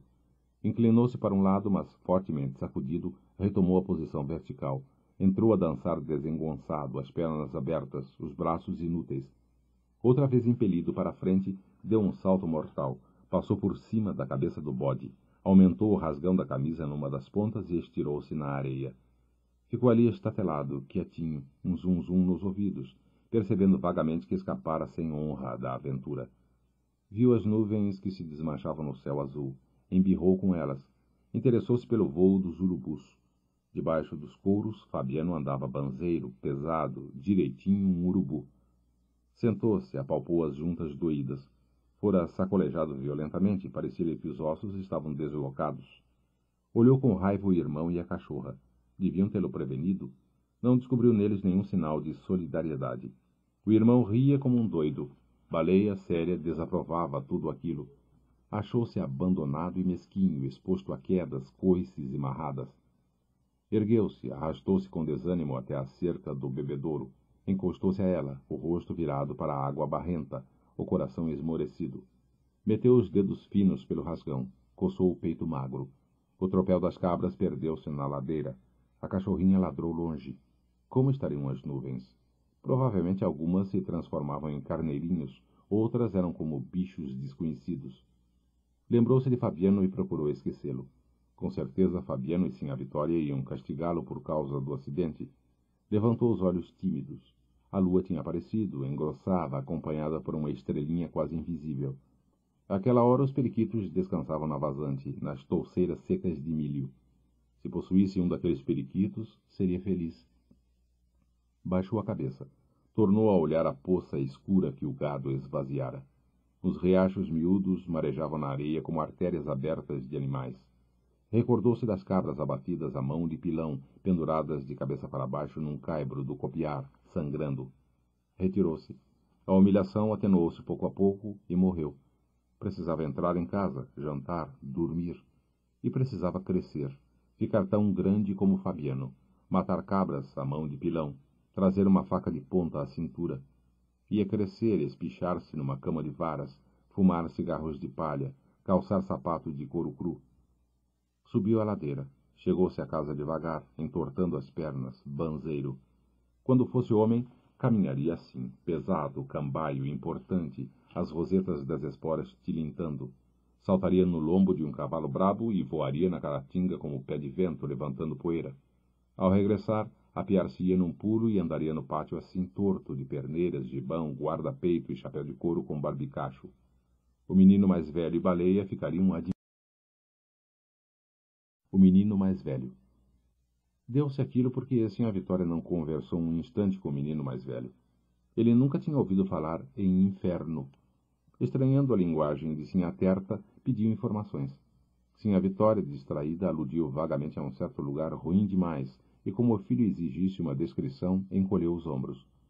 O menino foi à sala interrogar o pai. Encontrou-o sentado no chão, com as pernas abertas, desenrolando um meio de sola. Bota o pé aqui. A ordem se cumpriu e Fabiano tomou medida da alpercata. Deu um traço com a ponta da faca atrás do calcanhar, outro adiante do dedo grande. Riscou em seguida a forma do calçado e bateu palmas. Arreda. O pequeno afastou-se um pouco, mas ficou por ali rondando e timidamente arriscou a pergunta. Não obteve resposta. Voltou à cozinha. Foi pendurar-se à saia da mãe. Como é? Sinha Vitória falou em espetos quentes e fogueiras. A senhora viu? Aí Sinha Vitória se zangou. Achou-o insolente e aplicou-lhe um cocorote. O menino saiu indignado com a injustiça. Atravessou o terreiro e escondeu-se debaixo das catingueiras murchas à beira da lagoa vazia. A cachorra-baleia acompanhou-o naquela hora difícil. Repousava junto à trempe, cochilando no calor, à espera de um osso. Provavelmente não o receberia, mas acreditava nos ossos e o torpor que a embalava era doce. Mexia-se de longe em longe. Punha na dona as pupilas negras, onde a confiança brilhava. Admitia a existência de um osso graúdo na panela, e ninguém lhe tirava esta certeza. Nenhuma inquietação lhe perturbava os desejos moderados. Às vezes recebia pontapés sem motivo. Os pontapés estavam previstos e não dissipavam a imagem do osso. Naquele dia, a voz estridente de Sinha Vitória e o cascudo no menino mais velho arrancaram baleia da modorna e deram-lhe a suspeita de que as coisas não iam bem. Foi esconder-se num canto por detrás do pilão, fazendo-se miúda entre cumbucos e cestos. Um minuto depois levantou o focinho e procurou orientar-se. O vento morno que soprava da lagoa fixou-lhe a resolução. Esgueirou-se ao longo da parede, transpôs a janela baixa da cozinha, atravessou o terreiro, passou pelo pé de turco, topou o camarada, chorando, muito infeliz, à sombra das catingueiras. Tentou minorar-lhe o padecimento, saltando em roda e balançando a cauda. Não podia sentir dor excessiva, e como nunca se impacientava, continuou a pular, ofegando, chamando a atenção do amigo. Afinal, convenceu-o de que o procedimento dele era inútil. O pequeno sentou-se, acomodou nas pernas a cabeça da cachorra, pôs-se a contar-lhe baixinho uma história. Tinha um vocabulário quase tão minguado como o do papagaio que morrera no tempo da seca. Valia-se, pois, de exclamações e de gestos, e Baleia respondia com o rabo, com a língua, com movimentos fáceis de entender. Todos o abandonavam. A cadelinha era o único vivente que lhe mostrava simpatia.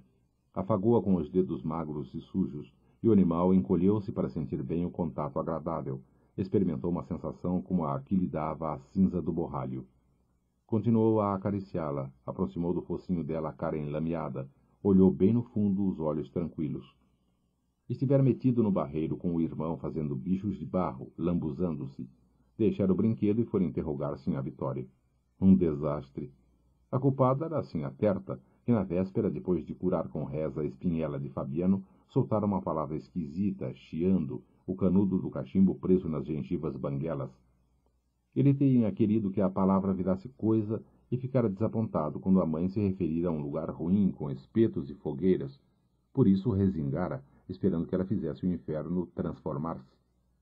Todos os lugares conhecidos eram bons.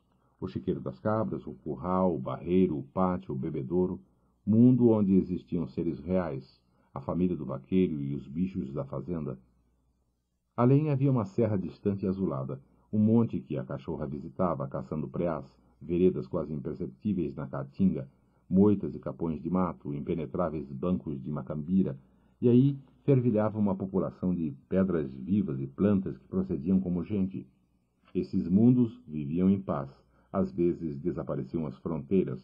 Habitantes dos dois lados entendiam-se perfeitamente e auxiliavam-se.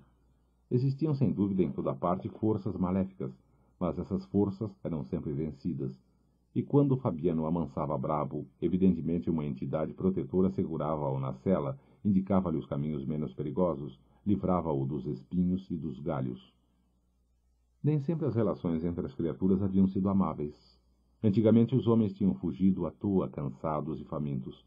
Sinha Vitória, com o filho mais novo escanchado no quarto, equilibrava o baú de folha na cabeça. Fabiano levava no ombro a espingarda de pederneira. Baleia mostrava as costelas através do pelo escasso. Ele e o menino mais velho caíram no chão que lhe torrava os pés. Escurecera de repente. Os chique-chiques e os mandacarus haviam desaparecido. Mal sentia as pancadas que Fabiano lhe dava com a bainha da faca de ponta. Naquele tempo o mundo era ruim. Mas depois se consertara. Para bem dizer, as coisas ruins não tinham existido. No giral da cozinha arrumavam-se mantas de carne seca e pedaços de toicinho. A sede não atormentava as pessoas, e à tarde, aberta a porteira, o gado miúdo corria para o bebedouro. Ossos e seixos transformavam-se às vezes nos entes que povoavam as moitas, o morro, a serra distante e os bancos de Matambira.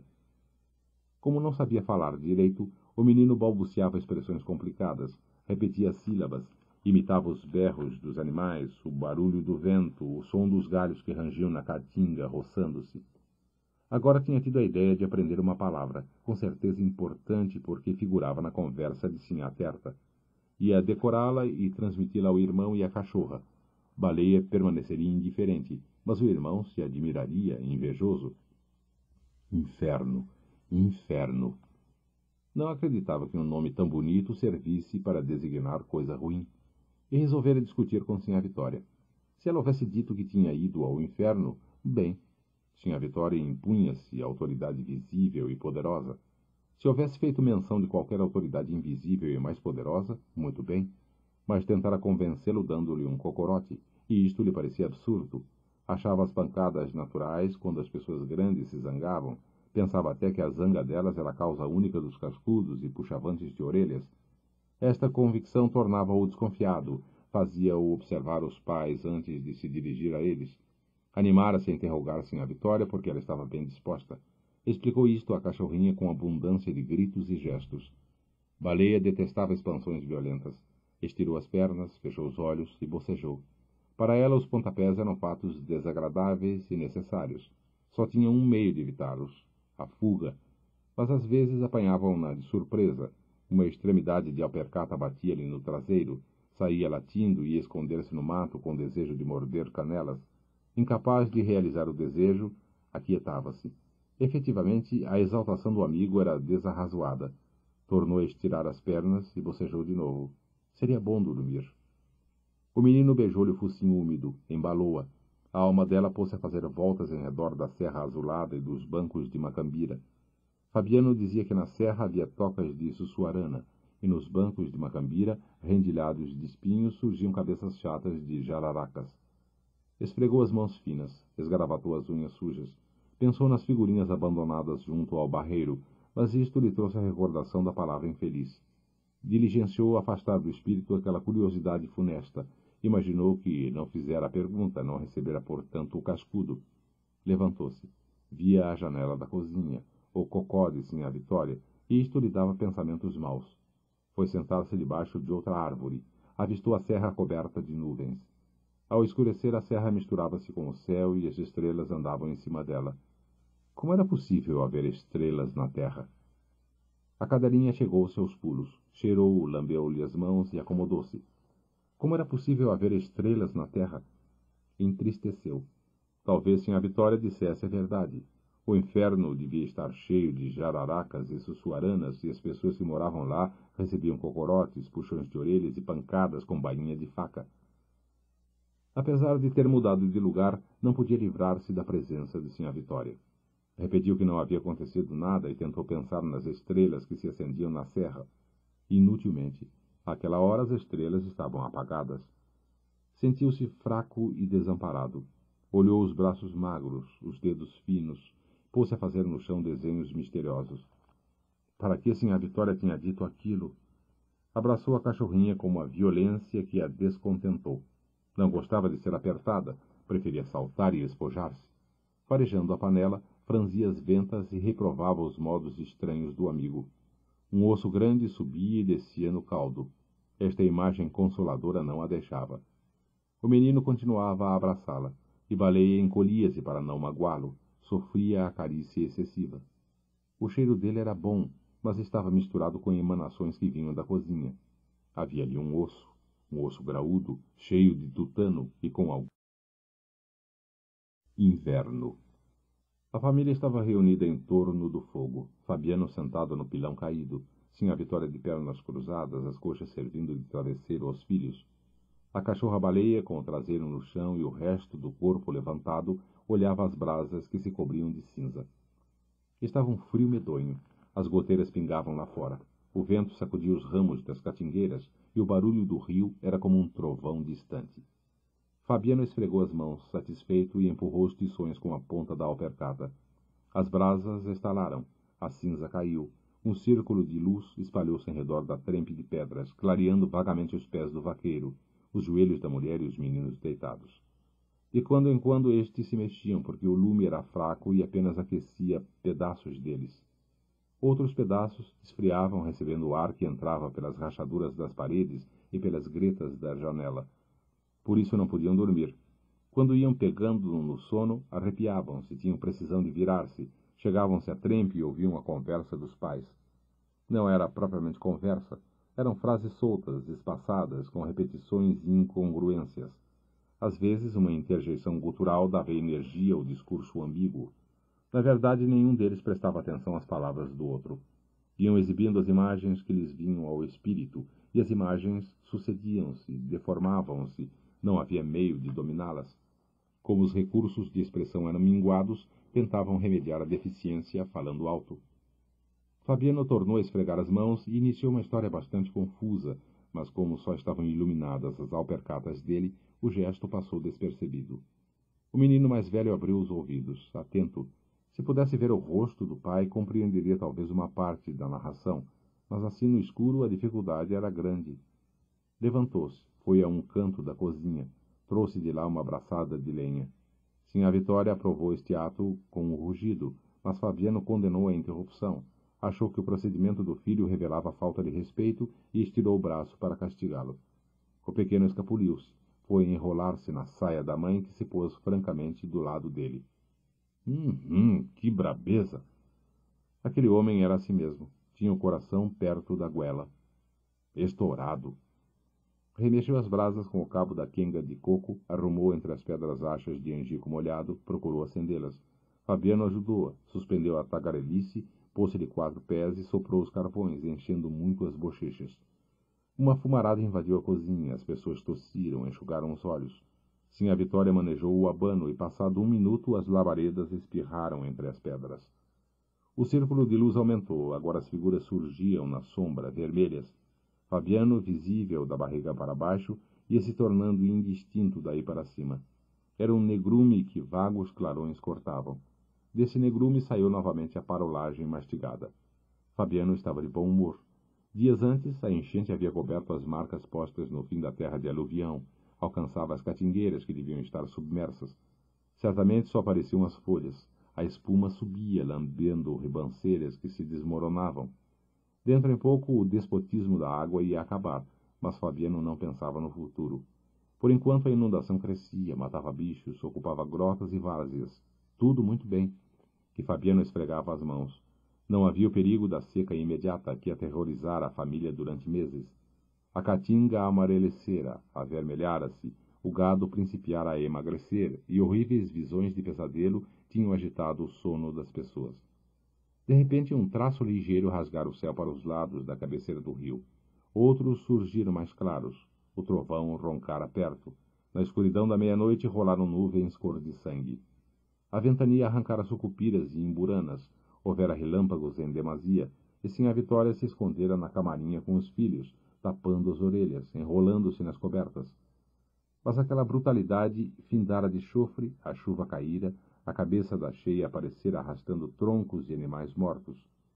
A água tinha subido, alcançado a ladeira. Estava com vontade de chegar aos juazeiros do fim do pátio. Sinha Vitória andava amedrontada.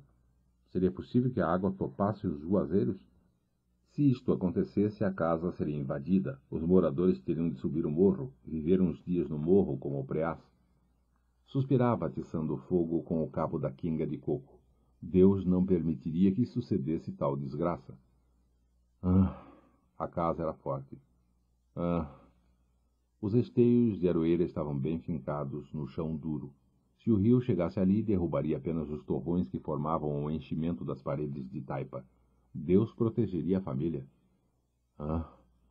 As varas estavam bem amarradas com cipós nos esteios de aroeira. O arcabouço da casa resistiria à fúria das águas, e quando elas baixassem, a família regressaria. Sim, viveriam todos no mato, como o preás, mas voltariam quando as águas baixassem. Tirariam do barreiro terra para vestir o esqueleto da casa. Sinha Vitória moveu o abano com força para não ouvir o barulho do rio que se aproximava. Seria que ele estava com a intenção de progredir? O abano zumbia e o rumor da enchente era um sopro que esmorecia para lá dos juazeiros. Fabiano contava façanhas. Começara moderadamente, mas excitara-se pouco a pouco e agora via os acontecimentos com exagero e otimismo. Estava convencido de que praticara feitos notáveis. Necessitava esta convicção. Algum tempo antes acontecera aquela desgraça. O soldado amarelo provocara-o na feira, dera-lhe uma surra de facão e metera-o na cadeia. Fabiano passara semanas capiongo, fantasiando vinganças, vendo a criação definhar na caatinga torrada. Se a seca chegasse, ele abandonaria mulher e filhos, cozeria a facadas do soldado amarelo, depois mataria o juiz, o promotor e o delegado. Estivera uns dias assim murcho, pensando na seca e roendo a humilhação. Mas a trovoada roncara, viera cheia, e agora as goteiras pingavam, o vento entrava pelos buracos das paredes. Fabiano estava contente e esfregava as mãos. Como o frio era grande, aproximou-se das labaredas. Relatava um fuzuê terrível, esquecia as pancadas e a prisão, sentia-se capaz de atos importantes. O rio subia a ladeira, estava perto dos juazeiros. Não havia notícia de que os houvesse atingido. E Fabiano, seguro, baseado nas informações dos mais velhos, narrava uma briga de que saíra vencedor. A briga era sonho, mas Fabiano acreditava nela. As vacas vinham abrigar-se junto à parede da casa pegada ao curral. A chuva fustigava-as, os chocalhos batiam. Iriam engordar com o pasto novo, dar crias. O pasto cresceria no campo, as árvores se enfeitariam, o gado se multiplicaria. Engordariam todos, ele, Fabiano, a mulher, os 2 filhos e a cachorra-baleia. Talvez Sinha Vitória adquirisse uma cama de lastro de couro. Realmente o giral de varas onde se espichavam era incômodo. Fabiano gesticulava. Sinha Vitória agitava o abano para sustentar as labaredas no angico molhado. Os meninos, sentindo frio numa banda e calor na outra, não podiam dormir e escutavam as lorotas do pai. Começaram a discutir em voz baixa uma passagem obscura da narrativa. Não conseguiram entender, se arengaram azedos, iam se atracando. Fabiano zangou-se com a impertinência deles e quis puni-los. Depois moderou-se, repisou o trecho incompreensível utilizando palavras diferentes. O menino mais novo bateu palmas, olhou as mãos de Fabiano que se agitavam por cima das labaredas escuras e vermelhas. As costas ficavam na sombra, mas as palmas estavam iluminadas de cor de sangue. Era como se Fabiano tivesse esfolado um animal. A barba ruiva e emaranhada estava invisível, os olhos azulados e imóveis fixavam-se nos tições. A fala dura e rouca entrecortava-se de silêncios. Sentado no pilão, Fabiano derreava-se, feio e bruto, com aquele jeito de bicho lerdo que não se aguenta em 2 pés. O menino mais velho estava descontente. Não podendo perceber as feições do pai, cerrava os olhos para entendê-lo bem. Mas surgira uma dúvida. Fabiano modificara a história, e isto reduzia-lhe a verossimilhança. Um desencanto. Estirou-se e bocejou. Teria sido melhor a repetição das palavras. Altercaria com o irmão procurando interpretá-las. Brigaria por causa das palavras, e a sua convicção encorparia. Fabiano devia tê-las repetido. Não. Aparecera uma variante. O herói tinha se tornado humano e contraditório. O menino mais velho recordou-se de um brinquedo antigo, presente de seu Tomás da Volandeira. Fechou os olhos, reabriu-os sonolento. O ar que entrava pelas rachas das paredes esfriava-lhe uma perna, um braço, todo o lado direito. Virou-se, os pedaços de Fabiano sumiram-se. O brinquedo se quebrara. O pequeno entristecera vendo as peças inúteis. Lembrou-se dos currais feitos de seixos miúdos, sob as catingueiras. Agora a lagoa estava cheia. Tinha coberto os currais que ele construíra. O barreiro também se enchera, atingia a parede da cozinha, as águas dele juntavam-se às da lagoa. Para ir ao quintal, onde havia craveiros e panelas de losna, Sinha Vitória saíra pela porta da frente. Descia o copiar e atravessava a porteira da baraúna. Atrás da casa, as cercas, o pé de turco e as catingueiras estavam dentro da água. As goteiras pingavam, os chocalhos das vacas tiniam, os sapos cantavam. O som dos chocalhos era familiar, mas a cantiga dos sapos e o rumor das goteiras causavam estranheza. Tudo estava mudado. Chovia o dia inteiro, a noite inteira. As moitas e capões de mato onde viviam seres misteriosos tinham sido violados. Havia lá sapos, e a cantiga deles subia e descia, uma toada lamentosa enchia os arredores. Tentou contar as vozes. Atrapalhou-se. Eram muitas. Com certeza havia uma infinidade de sapos nas moitas e nos capões. Que estariam fazendo? Por que gritavam a cantoria gorgolejada e triste? Nunca viram deles? Confundia-os com os habitantes invisíveis da terra e dos bancos de Macambira. Enrolou-se, acomodou-se, adormeceu. Uma banda esquecida pelo fogo, a outra banda protegida pelas nádegas de Sinha Vitória. O abano agitava-se, a madeira úmida chiava, o vulto de Fabiano iluminava-se e escurecia. Baleia, imóvel, paciente, olhava os carvões e esperava que a família se recolhesse. No campo, seguindo uma res, se esgoelava demais. Natural. Mas ali, à beira do fogo, para que tanto grito? Fabiano estava se cansando à toa. Baleia se enjoava, cochilava e não podia dormir. Sinha Vitória devia retirar os carvões e a cinza, varrer o chão, deitar-se na cama de varas com Fabiano. Os meninos se arrumariam na esteira por baixo do caritó, na sala. Era bom que a deixassem em paz. O dia todo espiava os movimentos das pessoas, tentando adivinhar coisas incompreensíveis. Agora precisava dormir, livrar-se das pulgas e daquela vigilância a que a tinham habituado. Varrido o chão com vassourinha, escorregaria entre as pedras, enroscar-se-ia, adormeceria no calor, sentindo o cheiro das cabras molhadas e ouvindo rumores desconhecidos, o tic-tac das pingueiras, a cantiga dos sapos, o sopro do rio cheio. Bichos miúdos e sem dono. Festa. Fabiano, Sinha Vitória e os meninos iam à festa de Natal na cidade. Eram 3 horas. Fazia grande calor. Redemoinhos espalhavam por cima das árvores amarelas nuvens de poeira e folhas secas. Tinham fechado a casa, atravessado o pátio, descido a ladeira e pesunhavam nos seixos como bois doentes dos cascos. Fabiano, apertado na roupa de brim branco feita por Sinha Terta, com chapéu de baeta, colarinho, gravata, botinas de vaqueta e elástico, procurava erguer o espinhaço, o que ordinariamente não fazia. Sinha Vitória, enfranhada no vestido vermelho de ramagens, equilibrava-se mal nos sapatos de salto enorme. Teimava em calçar-se como as moças da rua e dava topadas no caminho. Os meninos estreavam calça e paletó. Em casa sempre usavam camisinhas de riscado ou andavam nus. Mas Fabiano tinha comprado 10 varas de pano branco na loja e incumbira Sinha Terta de arranjar farpelas para ele e para os filhos. Sinha Terta achara pouca a fazenda e Fabiano se mostrara desentendido, certo de que a velha pretendia furtar-lhe os retalhos. Em consequência, as roupas tinham saído curtas, estreitas e cheias de emendas. Fabiano tentava não perceber essas desvantagens. Marchava direito, a barriga para fora, as costas aprumadas, olhando a serra distante. De ordinário, olhava o chão, evitando as pedras, os tocos, os buracos e as cobras. A posição forçada cansou-o, e ao pisar a areia do rio, notou que assim não poderia vencer as 3 léguas que o separavam da cidade. Descalçou-se, meteu as meias no bolso, tirou o paletó, a gravata e o colarinho, roncou aliviado. Sinha Vitória decidiu imitá-lo. Arrancou os sapatos e as meias que amarrou no lenço. Os meninos puseram as chinelinhas debaixo do braço e sentiram-se à vontade. A cachorra-baleia que vinha atrás incorporou-se ao grupo. Se ela tivesse chegado antes, provavelmente Fabiano a teria enxotado. E Baleia passaria a festa junto às cabras que sujavam o copiar. Mas com a gravata e o colarinho machucados no bolso, o paletó no ombro e as botinas enfiadas num pau, o vaqueiro achou-se perto dela e acolheu-a. Retomou a posição natural. Andou cambaio, a cabeça inclinada. Sinha Vitória, os 2 meninos e Baleia acompanharam-no. A tarde foi comida facilmente e, ao cair da noite, estavam na beira do riacho, à entrada da rua.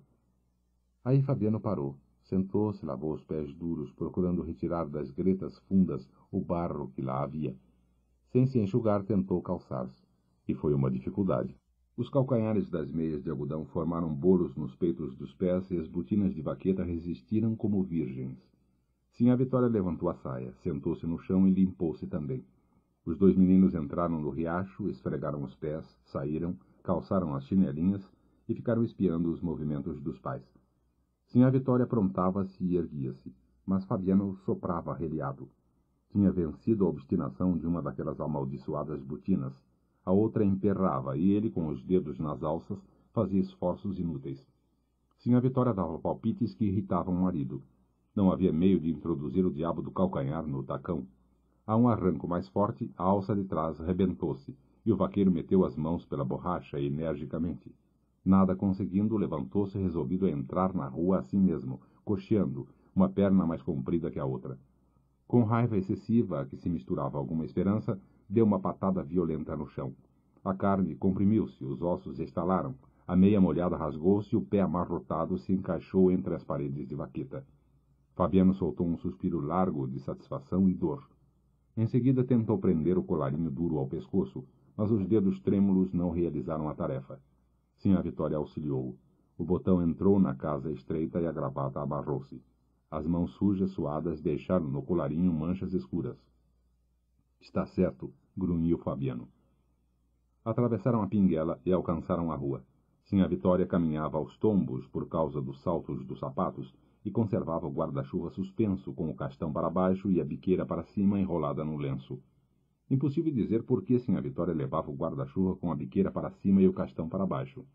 Ela própria não saberia explicar-se, mas sempre vira as outras matutas procederem assim e adotava o costume. Fabiano marchava teso. Os dois meninos espiavam os lampiões e adivinhavam casos extraordinários. Não sentiam curiosidade, sentiam medo, e por isso pisavam devagar, receando chamar a atenção das pessoas. Supunham que existiam mundos diferentes da fazenda, mundos maravilhosos na Serra Azulada. Aquilo, porém, era esquisito. Como podia haver tantas casas e tanta gente? Com certeza os homens iriam brigar. Seria que o povo ali era brabo e não consentia que eles andassem entre as barracas? Estavam acostumados a aguentar cascudos e puxões de orelhas. Talvez as criaturas desconhecidas não se comportassem como Sinha Vitória, mas os pequenos retraíam-se, encostavam-se às paredes, meio encadeados, os ouvidos cheios de rumores estranhos. Chegaram à igreja. Entraram. Baleia ficou passeando na calçada, olhando a rua, inquieta. Na opinião dela, tudo devia estar no escuro, porque era noite, e a gente que andava no quadro precisava deitar-se. Levantou o focinho. Sentiu um cheiro que lhe deu vontade de tossir. Gritavam demais ali perto, e havia luzes em abundância, mas o que a incomodava era aquele cheiro de fumaça. Os meninos também se espantavam. No mundo subitamente alargado, viam Fabiano e Sinha Vitória muito reduzidos, menores que as figuras dos altares. Não conheciam altares, mas presumiam que aqueles objetos deviam ser preciosos. As luzes e os cantos extasiavam-nos. De luz havia na fazenda o fogo entre as pedras da cozinha e o candeeiro de querosene pendurado pela asa numa vara que saía da taipa. De canto, o bendito de Sinha Vitória e o aboio de Fabiano. O aboio era triste, uma cantiga monótona e sem palavras que entorpecia o gado. Fabiano estava silencioso, olhando as imagens e as velas acesas, constrangido na roupa nova, o pescoço esticado, pisando em brasas. A multidão apertava-o mais que a roupa, embaraçava-o. De perneiras, gibão e guarda-peito andava metido numa caixa, como tatu, mas saltava no lombo de um bicho e voava na caatinga. Agora não podia virar-se. Mãos e braços roçavam-lhe o corpo. Lembrou-se da surra que levara e da noite passada na cadeia. A sensação que experimentava não diferia muito da que tinha tido ao ser preso. Era como se as mãos e os braços da multidão fossem agarrá-lo, subjugá-lo, espremê-lo num canto de parede. Olhou as caras em redor. Evidentemente, as criaturas que se juntavam ali não o viam, mas Fabiano sentia-se rodeado de inimigos, temia envolver-se em questões e acabar mal à noite. Soprava e esforçava-se inutilmente por abanar-se com o chapéu. Difícil mover-se, estava amarrado. Lentamente conseguiu abrir caminho no povaréu. Esgueirou-se até junto da pia de água benta onde se deteve, receoso de perder de vista a mulher e os filhos. Ergueu-se nas pontas dos pés, mas isto lhe arrancou um grunhido. Os calcanhares esfolados começavam a afligi-lo. Distinguiu o cocó de Sinha Vitória, que se escondia atrás de uma coluna. Provavelmente os meninos estavam com ela. A igreja cada vez mais se enchia. Para avistar a cabeça da mulher, Fabiano precisava estirar-se, voltar o rosto. E o colarinho furava-lhe o pescoço. As botinas e o colarinho eram indispensáveis. Não poderia assistir à novena calçada em alpercatas, a camisa de algodão aberta, mostrando o peito cabeludo. Seria desrespeito. Como tinha religião, entrava na igreja uma vez por ano, e sempre vira, desde que se entendera, roupas de festa assim. Calça e paletó engomados, botinas de elástico, chapéu de baeta, colarinho e gravata. Não se arriscaria a prejudicar a tradição, embora sofresse com ela. Supunha cumprir um dever, tentava aprumar-se, mas a disposição esmorecia. O espinhaço vergava, naturalmente, os braços mexiam-se desengonçados. Comparando-se aos tipos da cidade, Fabiano reconhecia-se inferior. Por isso desconfiava que os outros mangavam dele. Fazia-se carrancudo e evitava conversas. Só lhe falavam com o fim de tirar-lhe qualquer coisa. Os negociantes furtavam na medida, no preço e na conta. O patrão realizava com pena e tinta cálculos incompreensíveis. Da última vez que se tinham encontrado, houvera uma confusão de números, e Fabiano, com os miolos ardendo, deixara indignado o escritório do branco, certo de que fora enganado. Todos lhe davam prejuízo. Os caixeiros, os comerciantes e o proprietário tiravam-lhe o couro, e os que não tinham negócio com ele riam vendo passar nas ruas, tropeçando. Por isso Fabiano se desviava daqueles viventes. Sabia que a roupa nova cortada e cozida por Sinha Terta, o colarinho, a gravata, as botinas e o chapéu de baeta o tornavam ridículo, mas não queria pensar nisso. Preguiçosos, ladrões, faladores, mofinos. Estava convencido de que todos os habitantes da cidade eram ruins. Mordeu os beiços. Não poderia dizer semelhante coisa. Por falta menor, aguentara facão e dormira na cadeia. Ora, o soldado amarelo. Sacudiu a cabeça, livrou-se da recordação desagradável e procurou uma cara amiga na multidão. Se encontrasse um conhecido, iria chamá-lo para a calçada, abraçá-lo, sorrir, bater palmas. Depois falaria sobre gado. Estremeceu. Tentou ver o cocó de Sinha Vitória. Precisava ter cuidado para não se distanciar da mulher e dos filhos. Aproximou-se deles. Alcançou-os no momento em que a igreja começava a esvaziar-se. Saíram aos encontrões, desceram os degraus. Empurrado, machucado, Fabiano tornou a pensar no soldado amarelo. No quadro, ao passar pelo Jatobá, virou o rosto. Sem motivo nenhum, o desgraçado tinha ido provocá-lo, pisar-lhe o pé. Ele se desviara com bons modos. Como o outro insistisse, perdera a paciência, tivera um rompante. Consequência, facão no lombo e uma noite de cadeia. Convidou a mulher e os filhos para os cavalinhos. Arrumou-os, distraiu-se um pouco vendo-os rodar. Em seguida encaminhou-os às barracas de jogo. Coçou-se, puxou o lenço, desatou, contou o dinheiro, com a intenção de arriscá-lo no bozó. Se fosse feliz, poderia comprar a cama de couro cru, o sonho de Sinha Vitória. Foi beber cachaça numa tolda. Voltou, pôs-se a rondar indeciso, pedindo com os olhos a opinião da mulher. Sinha Vitória fez um gesto de reprovação e Fabiano retirou-se, lembrando-se do jogo que tivera em casa de seu Inácio com o soldado amarelo. Fora roubado. Com certeza fora roubado. Avizinhou-se da tolda e bebeu mais cachaça. Pouco a pouco ficou sem vergonha. Festa é festa. Bebeu ainda uma vez e empertigou-se. Olhou as pessoas, desafiando-as. Estava resolvido a fazer uma asneira. Se topasse o soldado amarelo, esbodegava-se com ele. Andou entre as barracas, emproado, atirando coices no chão, insensível às esfoladuras dos pés. Queria era desgraçar-se, dar um pano de amostra àquele safado. Não ligava importância à mulher e aos filhos que o seguiam. Apareça um homem, berrou. No barulho que enchia a praça, ninguém notou a provocação. E Fabiano foi se esconder por trás das barracas, para lá dos tabuleiros de doces. Estava disposto a esbagaçar-se, mas havia nele um resto de prudência. Ali podia irritar-se, dirigir ameaças e desaforos a inimigos invisíveis. Impelido por forças opostas, expunha-se e acautelava-se. Sabia que aquela explosão era perigosa. Temia que o soldado amarelo surgisse de repente e viesse plantar-lhe no pé a reiúna. O soldado amarelo, falto de substância, ganhava fumaça na companhia dos parceiros. Era bom evitá-lo. Mas a lembrança dele tornava-se às vezes horrível, e Fabiano estava tirando uma desforra. Estimulado pela cachaça, fortalecia-se. Cadê o valente? Quem é que tem coragem de dizer que eu sou feio? Apareça um homem. Lançava o desafio numa fala atrapalhada, com o vago receio de ser ouvido. Ninguém apareceu. E Fabiano roncou alto. Gritou que eram todos os frouxos, uns capados, sim senhor. Depois de muitos berros, supôs que havia ali perto homens escondidos com medo dele. Insultou-os. Cambada de... Parou agoniado, suando frio, a boca cheia de água, sem atinar com a palavra. Cambada de quê? Tinha o nome debaixo da língua, e a língua engrossava, perra. Fabiano cuspia, fixava na mulher e nos filhos uns olhos vidrados. Recuou alguns passos, entrou a engulhar. Em seguida aproximou-se novamente das luzes, capengando. Foi sentar-se na calçada de uma loja. Estava desanimado, bambo. O entusiasmo o arrefecera. Cambada de quê? Repetia a pergunta sem saber o que procurava. Olhou de perto a cara da mulher. Não conseguiu distinguir-lhe os traços. Sinha Vitória perceberia a atrapalhação dele? Havia ali outros matutos conversando, e Fabiano enjoou-os. Se não estivesse tão ansiado, arrotando, suando, brigaria com eles. A interrogação que lhe aperreava o espírito confuso juntou-se à ideia de que aquelas pessoas não tinham o direito de sentar-se na calçada.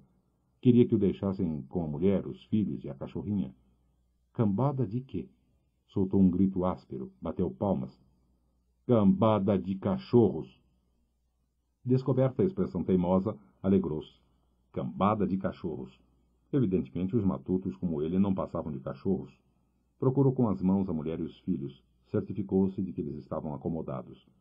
Uma contração violenta no pescoço entortou-lhe o rosto. A boca encheu-se novamente de saliva. Pôs-se a cuspir. Serenou, respirou com força. Passou os dedos por um fio de barba que lhe pendia do beiço. Estava tonto, com uma zoada infeliz nos ouvidos. Ia jurar que mostrara valentia e correra perigo. Achava ao mesmo tempo que havia cometido uma falta. Agora estava pesado e com sono. Enquanto andara fazendo espalhafato, a cabeça cheia de aguardente, desprezara as esfoladuras dos pés. Mas esfriava, e as botinas de vaqueta magoavam-nos em demasia.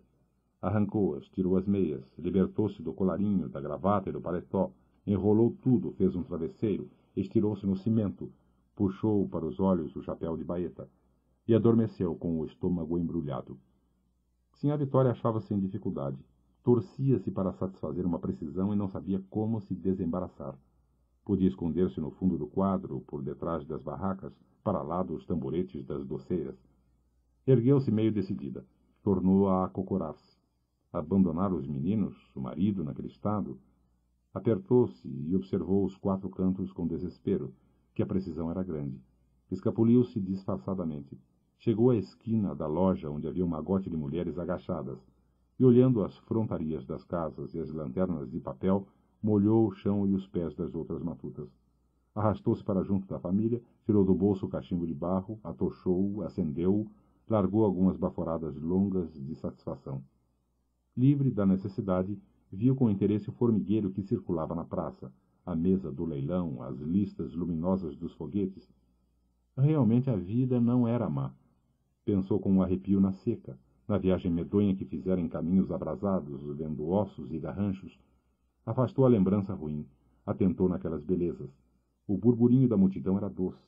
O realejo fanhoso dos cavalinhos não descansava. Para a vida ser boa, só faltava assim a Vitória uma cama igual à de seu Tomás da Bolandeira. Suspirou, pensando na cama de varas em que dormia. Ficou ali de cócoras, cachimbando, os olhos e os ouvidos muito abertos para não perder a festa. Os meninos trocavam impressões cochichando, aflitos com o desaparecimento da cachorra. Puxaram a manga da mãe. Que fim teria levado Baleia?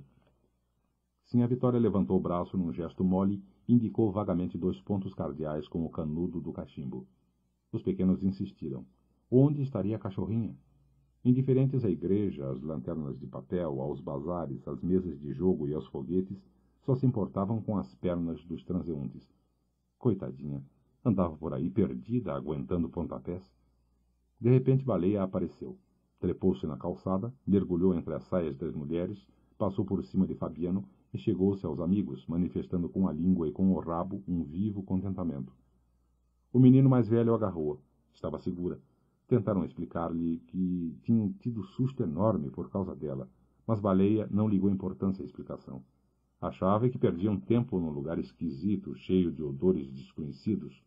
Quis latir, expressar oposição a tudo aquilo, mas percebeu que não convenceria ninguém e encolheu-se, baixou a cauda, resignou-se ao capricho dos seus donos.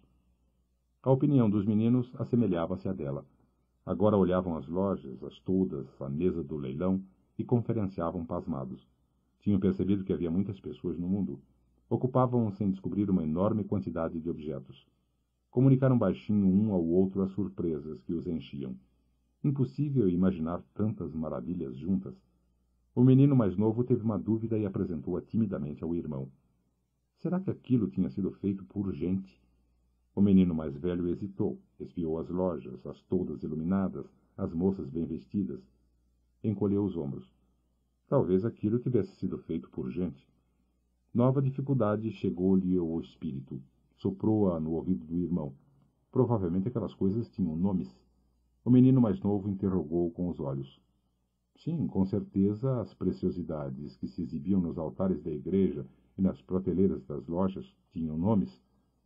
Puseram-se a discutir a questão intrincada. Como podiam os homens guardar tantas palavras? Era impossível. Ninguém conservaria tão grande soma de conhecimentos. Livres dos nomes, as coisas ficavam distantes, misteriosas. Não tinham sido feitas por gente. E os indivíduos que mexiam nelas cometiam imprudência. Vistas de longe, eram bonitas.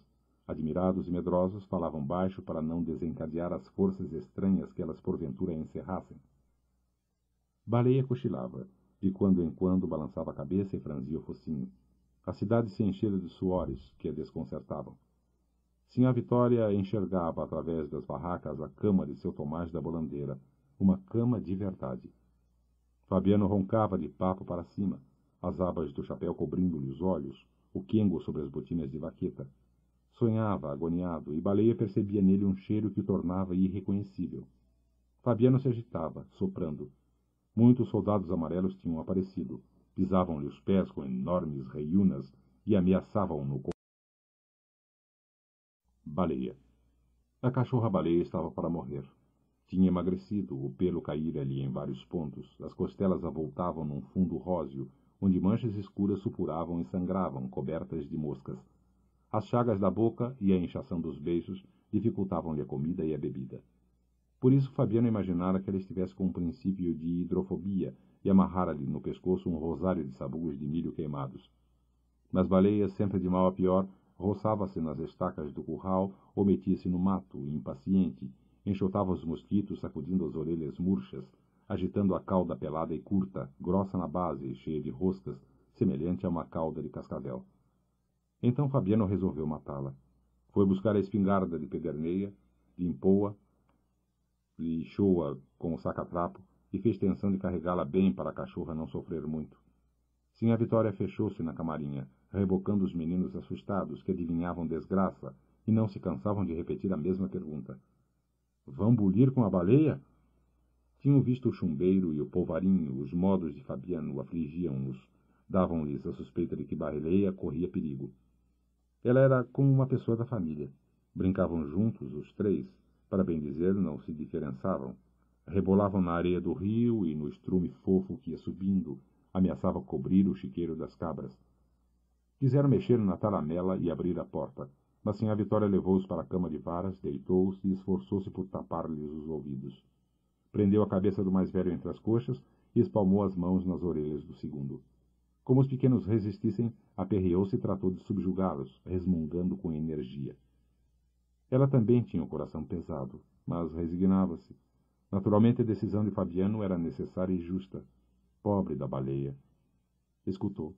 Ouviu o rumor do chumbo que se derramava no cano da arma, as pancadas surdas da vareta na bucha. Suspirou. Coitadinha da baleia. Os meninos começaram a gritar e a espernear. E como Sinha Vitória tinha relaxado os músculos, deixou escapar o mais taludo e soltou uma praga. Capeta excomungado! Na luta que travou para segurar de novo o filho rebelde, zangou-se de verdade.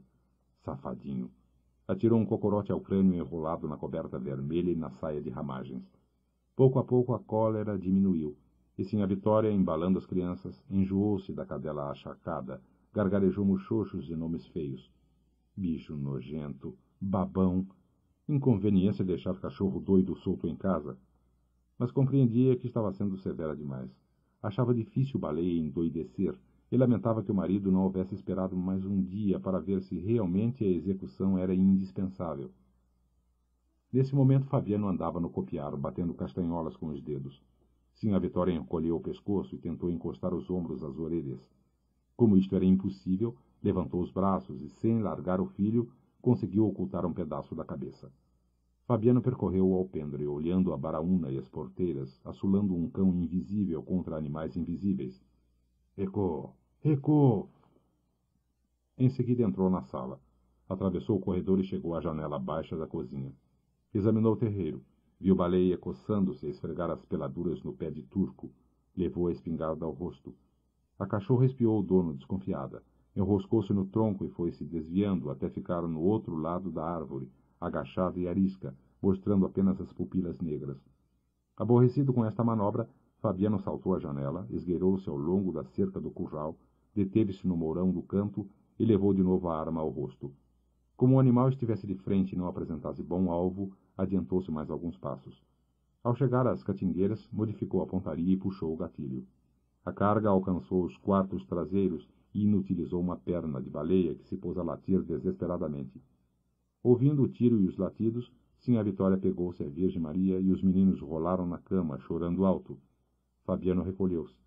E Baleia fugiu precipitada, rodeou o barreiro, entrou no quintalzinho da esquerda, passou rente aos craveiros e as panelas de losna, meteu-se por um buraco da cerca e ganhou o pátio, correndo em 3 pés.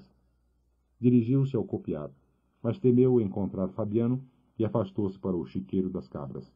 Demorou-se aí um instante, meio desorientada. Saiu depois sem destino, aos pulos.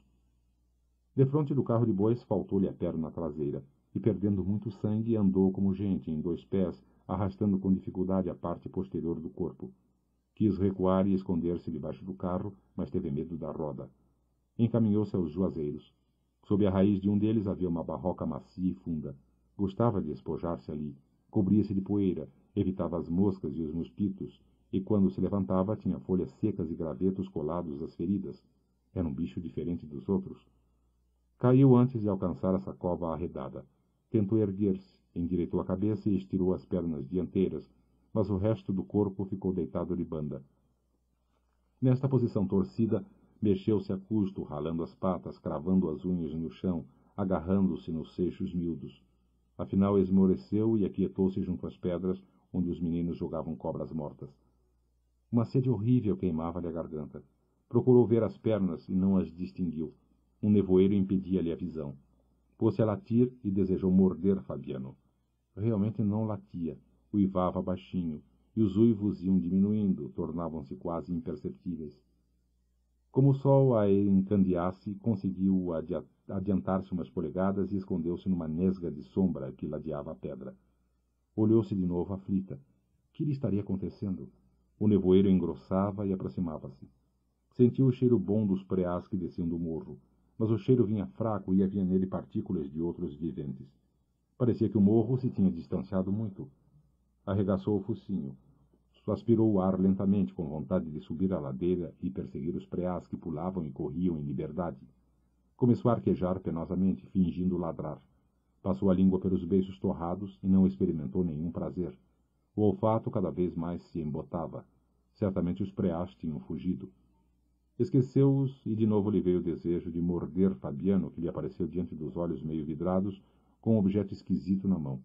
Não conhecia o objeto, mas pôs-se a tremer, convencida de que ele encerrava surpresas desagradáveis. Fez um esforço para desviar-se daquilo e encolher o rabo. Cerrou as pálpebras pesadas e julgou que o rabo estava encolhido. Não poderia morder Fabiano. Tinha nascido perto dele, numa camarinha, sob a cama de varas, e consumira a existência em submissão, ladrando para juntar o gado quando o vaqueiro batia palmas. O objeto desconhecido continuava a ameaçá-la. Conteve a respiração, cobriu os dentes, espiou o inimigo por baixo das pestanas caídas. Ficou assim algum tempo, depois sossegou. Fabiano e a coisa perigosa tinham se sumido. Abriu os olhos a custo. Agora havia uma grande escuridão. Com certeza o sol desaparecera. Os chocalhos das cabras tilintaram para os lados do rio. O fartum do chiqueiro espalhou-se pela vizinhança. Baleia assustou-se. Que faziam aqueles animais soltos de noite? A obrigação dela era levantar-se e conduzi-los ao bebedouro. Franziu as ventas procurando distinguir os meninos. Estranhou a ausência deles. Não se lembrava de Fabiano. Tinha havido um desastre, mas Baleia não atribuía a esse desastre a impotência em que se achava, nem percebia que estava livre de responsabilidades. Uma angústia apertou-lhe o pequeno coração. Precisava vigiar as cabras. Àquela hora, cheiros de sussuarana deviam andar pelas ribanceiras, rondar as moitas afastadas. Felizmente, os meninos dormiam na esteira por baixo do caritó onde Sinha Vitória guardava o cachimbo. Uma noite de inverno, gelada e nevoenta, cercava a criaturinha. Silêncio completo. Nenhum sinal de vida nos arredores. O galo velho não cantava no poleiro, nem Fabiano roncava na cama de varas. Estes sons não interessavam Baleia, mas quando o galo batia as asas e Fabiano se virava, emanações familiares revelaram-lhe a presença deles. Agora parecia que a fazenda se tinha despovoado. Baleia respirava depressa, a boca aberta, os queixos desgovernados, a língua pendente e insensível. Não sabia o que tinha sucedido. O estrondo, a pancada que recebera no quarto e a viagem difícil do barreiro ao fim do pátio desvaneciam-se no seu espírito. Provavelmente estava na cozinha, entre as pedras que serviam de trempe. Antes de se deitar, Sinha Vitória retirava dali os carvões e a cinza, varria com um molho de vassourinha o chão queimado, e aquilo ficava um bom lugar para cachorro descansar. O calor afugentava as pulgas, a terra se amaciava, e findos os cochilos, numerosos preás corriam e saltavam. Um formigueiro de preás invadia a cozinha. A tremura subia, deixava a barriga e chegava ao peito de Baleia. Do peito para trás era tudo insensibilidade e esquecimento. Mas o resto do corpo se arrepiava. Espinhos de mandacaru penetravam na carne meio comida pela doença. Baleia encostava a cabecinha fatigada na pedra. A pedra estava fria. Certamente Sinha Vitória tinha deixado o fogo apagar-se muito cedo. Baleia queria dormir. Acordaria feliz, no mundo cheio de preás. E lamberia as mãos de Fabiano, um Fabiano enorme. As crianças se espojariam com ela, rolariam com ela num pátio enorme, num chiqueiro enorme. O mundo ficaria todo cheio de preás, gordos. Contas. Fabiano recebia na partilha a 4ª parte dos bezerros e a 1/3 dos cabritos. Mas como não tinha roça e apenas se limitava a semear na vazante uns punhados de feijão e milho, comia da feira, desfazia-se dos animais, não chegava a ferrar um bezerro ou assinar a orelha de um cabrito. Se pudesse economizar durante alguns meses, levantaria a cabeça. Forjara planos. Tolice. Quem é do chão não se trepa. Consumidos os legumes, roídas as espigas de milho, recorria à gaveta do amo, cedia por preço baixo o produto das sortes. Resmungava, resingava numa aflição, tentando espichar os recursos minguados. Engasgava-se, engolia em seco. Transigindo com outro, não seria roubado tão descaradamente, mas receava ser expulso da fazenda. E rendia-se.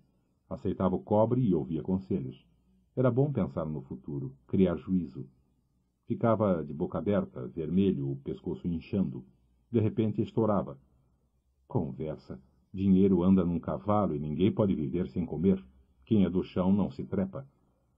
Pouco a pouco, o ferro do proprietário queimava os bichos de Fabiano. E quando não tinha mais nada para vender, o sertanejo endividava-se. Ao chegar à partilha, estava encalacrado, e na hora das contas davam-lhe uma ninharia. Ora, daquela vez como das outras, Fabiano ajustou o gado. Arrependeu-se. Enfim, deixou a transação meio apalavrada e foi consultar a mulher. Sinha Vitória mandou os meninos para o barreiro, sentou-se na cozinha, concentrou-se, distribuiu no chão sementes de várias espécies, realizou somas e diminuições. No dia seguinte, Fabiano voltou à cidade, mas, ao fechar o negócio, notou que as operações de Sinha Vitória, como de costume, diferiam das do patrão. Reclamou e obteve a explicação habitual. A diferença era proveniente de juros. Não se conformou. Devia haver engano. Ele era bruto, sim senhor. Via-se perfeitamente que era bruto, mas a mulher tinha miolo. Com certeza havia um erro no papel do branco. Não se descobriu o erro, e Fabiano perdeu os estribos. Passar a vida inteira assim no toco, entregando o que era dele de mão beijada. Estava direito aquilo? Trabalhar como negro e nunca arranjar carta de alforria? O patrão zangou-se, repeliu a insolência. Achou bom que o vaqueiro fosse procurar serviço noutra fazenda. Aí Fabiano baixou a pancada e amunhecou. Bem, não era preciso barulho, não. Se havia dito palavra à toa, pedia desculpa. Era bruto, não fora ensinado.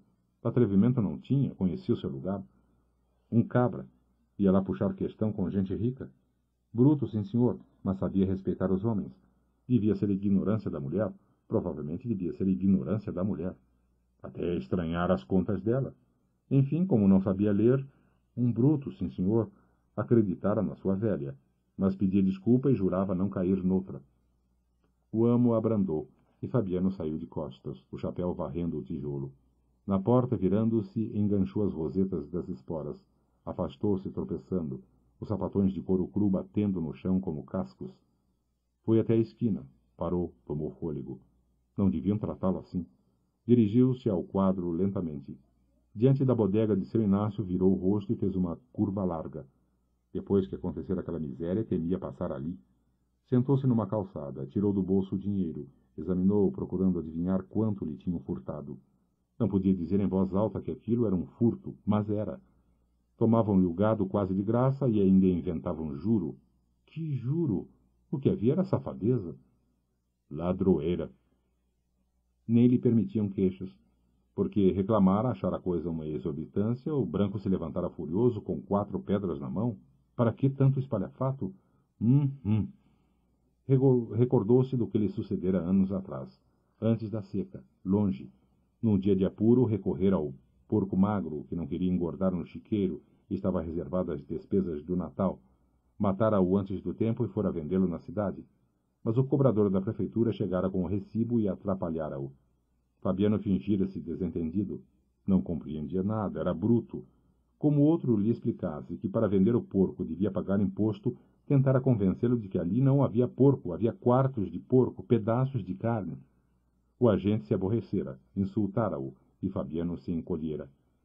Bem, Deus o livrasse de história com o governo. Julgava que podia dispor dos seus troços, não entendia de imposto. Um bruto, está percebendo? Supunha que o cevado era dele. Agora, se a prefeitura tinha uma parte, estava acabado, pois ia voltar para casa e comer a carne. Podia comer a carne? Podia ou não podia? O funcionário batera o pé agastado e Fabiano se desculpara, o chapéu de couro na mão, o espinhaço curvo. Quem foi que disse que eu queria brigar? O melhor é a gente acabar com isso. Despedira-se, metera a carne no saco e fora vendê-la noutra rua, escondido. Mas atracado pelo cobrador, gemera no imposto e na multa. Daquele dia em diante não criara mais porcos. Era perigoso criá-los. Olhou as cédulas arrumadas na palma, os níqueis e as pratas. Suspirou, mordeu os beiços. Nem lhe restava o direito de protestar. Baixava a crista. Se não baixasse, desocuparia a terra, largar-se-ia com a mulher, os filhos pequenos e os cacarecos. Para onde, hein? Tinha para onde levar a mulher e os meninos? Tinha nada.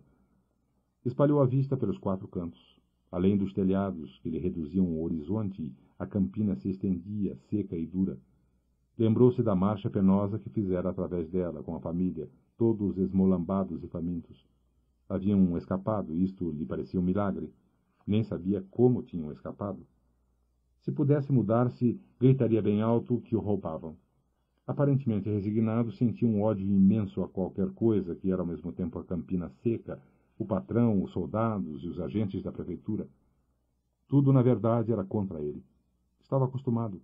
Tinha a casca muito grossa, mas às vezes se arreliava. Não havia paciência que suportasse tanta coisa. Um dia um homem faz besteira e se desgraça. Pois não estavam vendo que ele era de carne e osso? Tinha obrigação de trabalhar para os outros, naturalmente, conhecia o seu lugar. Bem, nascera com esse destino. Ninguém tinha culpa de ele haver nascido com um destino ruim. Que fazer? Podia mudar a sorte? Se lhe dissessem que era possível melhorar de situação, espantar-se-ia. Tinha vindo ao mundo para amansar brabo, curar feridas com rezas, consertar cercas de inverno e verão. Era sina. O pai vivera assim, o avô também, e para trás não existia família. Cortar mandacaru, encebar látegos, aquilo estava no sangue. Conformava-se, não pretendia mais nada. Se lhe dessem o que era dele, estava certo. Não davam. Era um desgraçado, era como um cachorro, só recebia ossos. Por que seria que os homens ricos ainda lhe tomavam uma parte dos ossos? Fazia até nojo pessoas importantes se ocuparem com semelhantes porcarias. Na palma da mão as notas estavam úmidas de suor. Desejava saber o tamanho da extorsão. Da última vez que fizera contas com o amo, o prejuízo parecia menor. Alarmou-se. Ouvira falar em juros e em prazos. Isto lhe dera uma impressão bastante penosa. Sempre que os homens sabidos lhe diziam palavras difíceis, ele saía logrado. Sobressaltava-se, escutando-as. Evidentemente só serviam para encobrir ladroeiras. Mas eram bonitas. Às vezes decorava algumas e empregava-as fora do propósito. Depois esquecia-as. Para que um pobre da laia dele usar conversa de gente rica? Sinha Terta, que tinha uma ponta de língua terrível. Falava quase tão bem como as pessoas da cidade. Se ele soubesse falar como Sinha Terta, procuraria serviço noutra fazenda, haveria de arranjar-se. Não sabia. Nas horas de aperto dava para gaguejar, embaraçava-se como um menino, coçava os cotovelos, aperreado. Por isso esfolavam-no. Safados! Tomar as coisas de um infeliz que não tinha onde cair morto. Não viam que isso não estava certo? Que iam ganhar com semelhante procedimento, hein? Que iam ganhar? Agora não criava porco e queria ver o tipo da prefeitura cobrar dele imposto e multa. Arrancavam-lhe a camisa do corpo e ainda por cima davam-lhe facão e cadeia. Pois não trabalharia mais. Ia descansar. Talvez não fosse. Interrompeu o monólogo. Levou uma eternidade contando e recontando mentalmente o dinheiro.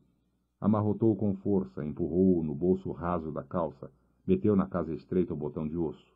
Porcaria! Levantou-se, foi até a porta de uma bodega com vontade de beber cachaça. Como havia muitas pessoas encostadas ao balcão, recuou. Não gostava de se ver no meio do povo. Falta de costume. Às vezes dizia uma coisa sem intenção de ofender, entendiam outra e lá vinham questões. Perigoso entrar na bodega. O único vivente que o compreendia era a mulher. Nem precisava falar, bastavam os gestos. Sinha Terta é que se explicava como gente da rua. Muito bom uma criatura ser assim, ter recurso para se defender. Ele não tinha. Se tivesse, não viveria naquele estado. Um perigo entrar na bodega. Estava com desejo de beber um quarteirão de cachaça, mas lembrava-se da última visita feita à venda de seu Inácio. Se não tivesse tido a ideia de beber, não lhe haveria sucedido aquele desastre. Nem podia tomar uma pinga descansado. Bem, ia voltar para casa e dormir. Saiu lento, pesado, capiongo, as rosetas das esporas silenciosas. Não conseguiria dormir. Na cama de varas havia um pau com um nó bem no meio. Só muito cansaço fazia um cristão acomodar-se em semelhante dureza. Precisava fatigar-se no lombo de um cavalo ou passar o dia consertando cercas. Derreado, Bambo espichava-se e roncava como um porco. Agora não lhe seria possível fechar os olhos. Rolaria a noite inteira sobre as varas, matutando naquela perseguição. Desejaria imaginar o que ia fazer para o futuro. Não ia fazer nada. Matar-se-ia no serviço e moraria numa casa alheia enquanto o deixassem ficar. Depois sairia pelo mundo. Iria morrer de fome na caatinga seca. Tirou do bolso o rolo de fumo. Preparou um cigarro com a faca de ponta. Se ao menos pudesse recordar-se de fatos agradáveis, a vida não seria inteiramente má. Deixara a rua. Levantou a cabeça. Viu uma estrela, depois muitas estrelas. As figuras dos inimigos se esmoreceram. Pensou na mulher, nos filhos e na cachorra morta. Pobre de baleia. Era como se ele tivesse matado uma pessoa. O soldado amarelo. Fabiano meteu-se na vereda que ia desembocar na lagoa seca, torrada, coberta de catingueiras e capões de mato. Ia pesado, o aió cheio a tiracolo, muitos látegos e chocalhos pendurados num braço. O facão batia nos tocos. Espiava o chão como de costume, decifrando rastos. Conheceu os da égua russa e da cria, marcas de cascos grandes e pequenos. A égua russa, com certeza, deixara pelos brancos num tronco de angico, urinara na areia e o mijo desmanchara as pegadas, o que não aconteceria se tratasse de um cavalo. Fabiano ia desprecatado, observando esses sinais e outros que se cruzavam, de viventes menores. Corcunda parecia farejar o solo, e a caatinga deserta animava-se, os bichos que ali tinham passado voltavam, apareciam-lhe diante dos olhos miúdos. Seguiu a direção que a égua havia tomado. Andara cerca de 100 braças, quando o cabresto de cabelo que trazia no ombro se enganchou num pé de quipá. Desembaraçou o cabresto, puxou o facão, pôs-se a cortar os quipás e as palmatórias que interrompiam a passagem. Tinha feito um estrago feio. A terra se cobria de palmas espinhosas. Deteve-se percebendo o rumor de garranchos. Voltou-se e deu de cara com o soldado amarelo, que um ano antes o levara à cadeia, onde ele aguentara uma surra e passara a noite. Baixou a arma. Aquilo durou um segundo. Menos. Durou uma fração de segundo. Se houvesse durado mais tempo, o amarelo teria caído esperneando na poeira, com o quengo rachado. Como o impulso que moveu o braço de Fabiano foi muito forte, e o gesto que ele fez teria sido bastante para um homicídio, se outro impulso não lhe dirigisse o braço em sentido contrário. A lâmina parou de chofre junto à cabeça do intruso, bem em cima do boné vermelho. A princípio, o vaqueiro não compreendeu nada. Viu apenas que estava ali um inimigo. De repente notou que aquilo era um homem e, coisa mais grave, uma autoridade. Sentiu um choque violento, deteve-se, o braço ficou irresoluto, bambo, inclinando-se para um lado e para outro. O soldado, magrinho e enfesadinho, tremia, e Fabiano tinha vontade de levantar o facão de novo. Tinha vontade, mas os músculos afrouxavam. Realmente não quisera matar um cristão. Procedera como quando, a montar brabo, evitava galhos e espinhos. Ignorava os movimentos que fazia na cela. Alguma coisa o empurrava para a direita ou para a esquerda. Era essa coisa que ia partindo a cabeça do amarelo. Se ela tivesse demorado 1 minuto, Fabiano seria um cabra valente. Não demorara.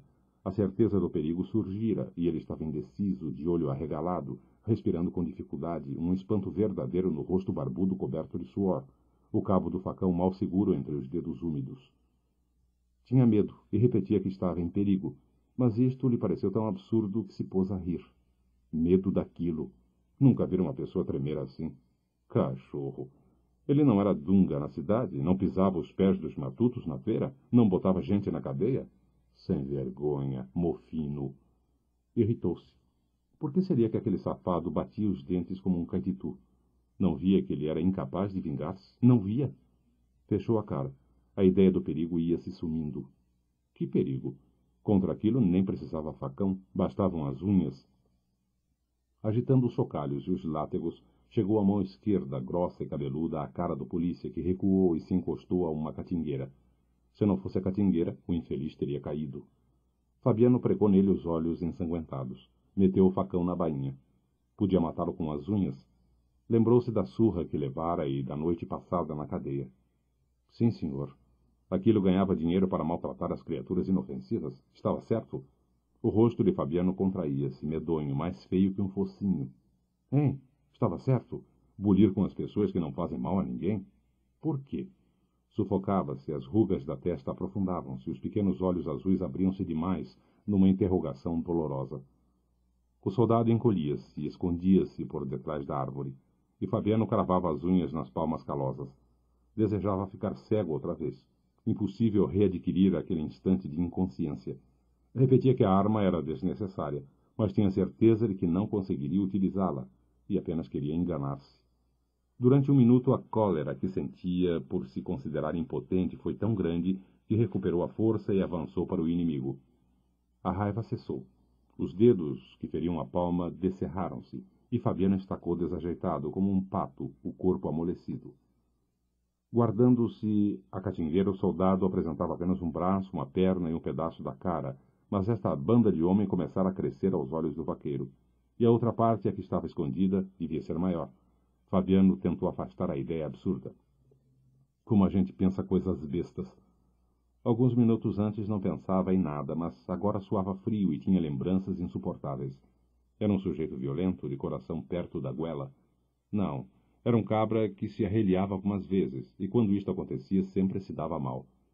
Naquela tarde, por exemplo, se não tivesse perdido a paciência e xingado a mãe da autoridade, não teria dormido na cadeia depois de aguentar 5 no lombo.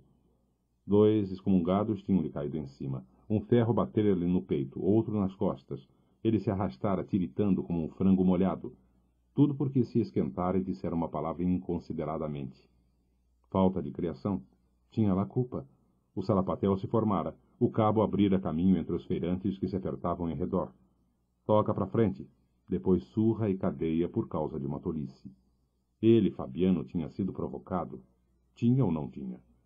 Salto de reiúna em cima da alpercata. Impacientara-se largar o palavrão. Natural, xingar a mãe de uma pessoa não vale nada, porque todo mundo vê logo que a gente não tem a intenção de maltratar ninguém. Um ditério sem importância. O amarelo devia saber disso. Não sabia.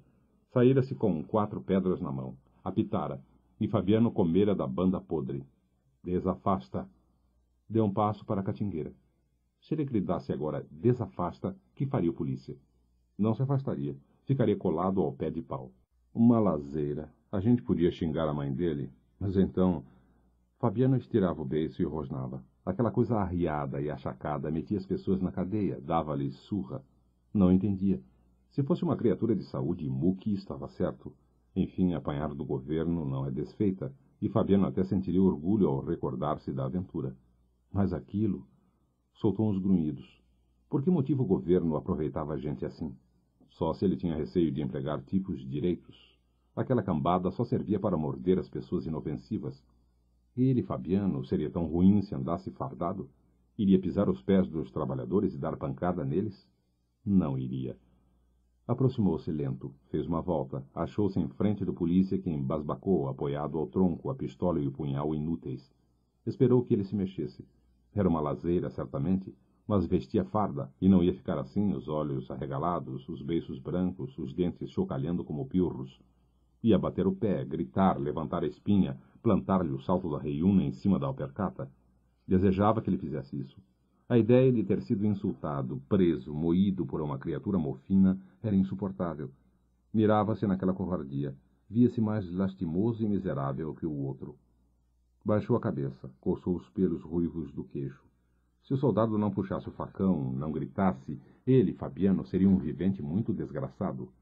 Devia sujeitar-se àquela tremura, àquela amarelidão. Era um bicho resistente, calejado. Tinha nervo, queria brigar, metera-se em espalhafatos e saíra de crista levantada. Recordou-se de lutas antigas, em danças com fêmea e cachaça. Uma vez, de lambedeira em punho, espalhara a negrada. Aí, Sinha Vitória começara a gostar dele. Sempre fora reimoso. Iria esfriando com a idade. Quantos anos teria? Ignorava, mas certamente envelhecia e fraquejava. Se possuísse espelhos, veria rugas e cabelos brancos. Arruinado, um caco. Não sentira a transformação, mas estava se acabando. O suor umedeceu-lhe as mãos duras. Então, suando com medo de uma peste que se escondia tremendo, não era uma infelicidade grande, a maior das infelicidades. Provavelmente não se esquentaria nunca mais, passaria o resto da vida assim mole e ronceiro. Como a gente muda. Estava mudado. Outro indivíduo. Muito diferente do Fabiano que levantava poeira nas salas de dança. Um Fabiano bom para aguentar facão no lombo e dormir na cadeia. Virou a cara, enxergou o facão de rasto. Aquilo nem era facão, não servia para nada. Ora, não servia. Quem disse que não servia? Era um facão verdadeiro, sim senhor. Movera-se como um raio, cortando palmas de quipá, e estivera a pique de rachar o quengo de um sem-vergonha. Agora dormia na bainha rota. Era um troço inútil, mas tinha sido uma arma. Se aquela coisa tivesse durado mais um segundo, o polícia estaria morto. Imaginou-o assim, caído, as pernas abertas, os bugalhos apavorados, um fio de sangue empastando-lhe os cabelos, formando um riacho entre os seixos da vereda. Muito bem. Ia arrastá-lo para dentro da caatinga e entregá-lo aos urubus, e não sentiria remorso. Dormiria com a mulher, sossegado, na cama de varas. Depois gritaria aos meninos que precisavam criação. Era um homem, evidentemente. Aprumou-se, fixou os olhos nos olhos do polícia, que se desviaram. Um homem. Besteira pensar que ia ficar murcho o resto da vida. Estava acabado? Não estava. Mas para que suprimir aquele doente que bombeava e só queria ir para baixo? Inutilizar-se por causa de uma fraqueza fardada que vadiava na feira e insultava os pobres. Não se inutilizava, não valia a pena inutilizar-se. Guardava sua força. Vacilou e coçou a testa. Havia muitos bichinhos assim ruins, havia um horror de bichinhos assim fracos e ruins. Afastou-se inquieto. Vendo-o acanalhado e ordeiro, o soldado ganhou coragem. Avançou, pisou firme, perguntou o caminho. E Fabiano tirou o chapéu de couro. Governo é governo. Tirou o chapéu de couro, curvou-se e ensinou o caminho ao o mundo coberto de penas. O mulungu do bebedouro cobria-se de arribações. Mau sinal. Provavelmente o sertão ia pegar fogo. Vinham em bandos, arranchavam-se nas árvores da beira do rio, descansavam, bebiam, e como em redor não havia comida, seguiam viagem para o sul. O casal agoniado sonhava desgraças. O sol chupava os poços, e aquelas excomungadas levavam o resto da água. Queriam matar o gado. Sinha Vitória falou assim, mas Fabiano resmungou, franziu a testa, achando a frase extravagante. Aves matarem bois e cabras? Que lembrança! Olhou a mulher, desconfiado. Julgou que ela estivesse tresvariando. Foi sentar-se no banco do copiar. Examinou o céu limpo, cheio de claridades de mau agouro que a sombra das arribações cortava. Um bicho de penas matar o gado? Provavelmente Sinha Vitória não estava regulando. Fabiano estirou o beiço e enrugou mais a testa suada. Impossível compreender a intenção da mulher. Não atinava. Um bicho tão pequeno? Achou a coisa obscura e desistiu de aprofundá-la. Entrou em casa, trouxe o aió, preparou um cigarro, bateu com um fuzil na pedra, chupou uma tragada longa, espiou os 4 cantos, ficou alguns minutos voltado para o norte, coçando o queixo. Xiii, que fim de mundo! Não permaneceria ali muito tempo. No silêncio comprido só se ouvia um rumor de asas. Como era que Sinha Vitória tinha dito? A frase dela tornou ao espírito de Fabiano, e logo a significação apareceu. As arrebações bebiam a água. Bem, o gado curtia a sede e morria. Muito bem. As arrebações matavam o gado, estava certo. Matutando a gente via que era assim, mas Sinha Vitória largava tiradas embaraçosas. Agora Fabiano percebia o que ela queria dizer. Esqueceu a infelicidade próxima, riu-se encantado com a esperteza de Sinha Vitória. Uma pessoa como aquela valia ouro. Tinha ideias, sim senhor, tinha muita coisa no miolo. Nas situações difíceis encontrava saída. Então, descobrir que as arrebações matavam o gado. E matavam. Àquela hora, o mulungu do bebedouro, sem folhas e sem flores, uma garrancharia pelada, enfeitava-se de penas. Desejou ver aquilo de perto. Levantou-se, botou o aió a tiracolo, foi buscar o chapéu de couro e a espingarda de pederneira. Desceu o copiar, atravessou o pátio, avizinhou-se da ladeira, pensando na cachorra-baleia. Coitadinha. Tinham-lhe aparecido aquelas coisas horríveis na boca, o pelo caíra e ele precisara matá-la. Teria procedido bem. Nunca havia refletido nisso. A cachorra estava doente. Podia consentir que ela mordesse os meninos? Podia consentir? Loucura expor as crianças à hidrofobia. Pobre da baleia. Sacudiu a cabeça para afastá-la do espírito. Era o diabo daquela espingarda que lhe trazia a imagem da cadelinha. A espingarda, sem dúvida. Virou o rosto defronte das pedras do fim do pátio, onde Baleia aparecera fria e inteiriçada, com os olhos comidos pelos urubus. Alargou o passo, desceu a ladeira, pisou a terra de aluvião, aproximou-se do bebedouro. Havia um bater doido de asas por cima da poça de água preta. A garrancheira do mulungu estava completamente invisível. Pestes! Quando elas desciam do sertão, acabava-se tudo. O gado ia afinar-se, até os espinhos secariam. Suspirou. Que havia de fazer? Fugir de novo, aboletar-se em outro lugar, recomeçar a vida? Levantou a espingarda, puxou o gatilho sem pontaria. 5 ou 6 aves caíram no chão. O resto se espantou. Os galhos queimados surgiram nus. Mas pouco a pouco se foram cobrindo. Aquilo não tinha fim. Fabiano sentou-se desanimado na ribanceira do bebedouro. Carregou lentamente a espingarda com chumbo miúdo e não socou a bucha, para a carga espalhar-se e alcançar muitos inimigos. Novo tiro, novas quedas. Mas isto não deu nenhum prazer a Fabiano. Tinha ali comida para 2 ou 3 dias. Se possuísse munição, teria comida para semanas e meses. Examinou o polvarinho e o chumbeiro. Pensou na viagem. Estremeceu. Tentou iludir-se. Imaginou que ela não se realizaria se ele não a provocasse com ideias ruins. Reacendeu o cigarro. Procurou distrair-se, falando baixo. Sinha Terta era pessoa de muito saber naquelas beiradas. Como andariam as contas com o patrão? Estava ali o que ele não conseguiria nunca decifrar. Aquele negócio de juros engolia tudo. E afinal o branco ainda achava que fazia favor.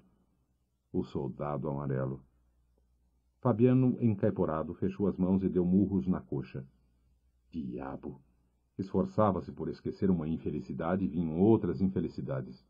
Não queria lembrar-se do patrão nem do soldado amarelo. Mas lembrava-se, com desespero, enroscando-se como uma cascavel assanhada. Era um infeliz. Era a criatura mais infeliz do mundo. Devia ter ferido naquela tarde o soldado amarelo. Devia tê-lo cortado a facão. Cabra ordinário, mofino. Encolhera-se e ensinara o caminho. Esfregou a testa suada e enrugada. Para que recordar vergonha? Pobre dele. Estava então decidido que viveria sempre assim. Cabra safado, mole. Se não fosse tão fraco, teria entrado no cangaço e feito misérias. Depois levaria um tiro de emboscada ou envelheceria na cadeia, cumprindo sentença. Mas isto era melhor que acabar-se numa beira de caminho, assando no calor, a mulher e os filhos acabando-se também. Devia ter furado o pescoço do amarelo com a ponta de faca, devagar. Talvez estivesse preso e respeitado. Um homem respeitado. Um homem. Assim como estava, ninguém podia respeitá-lo. Não era homem, não era nada.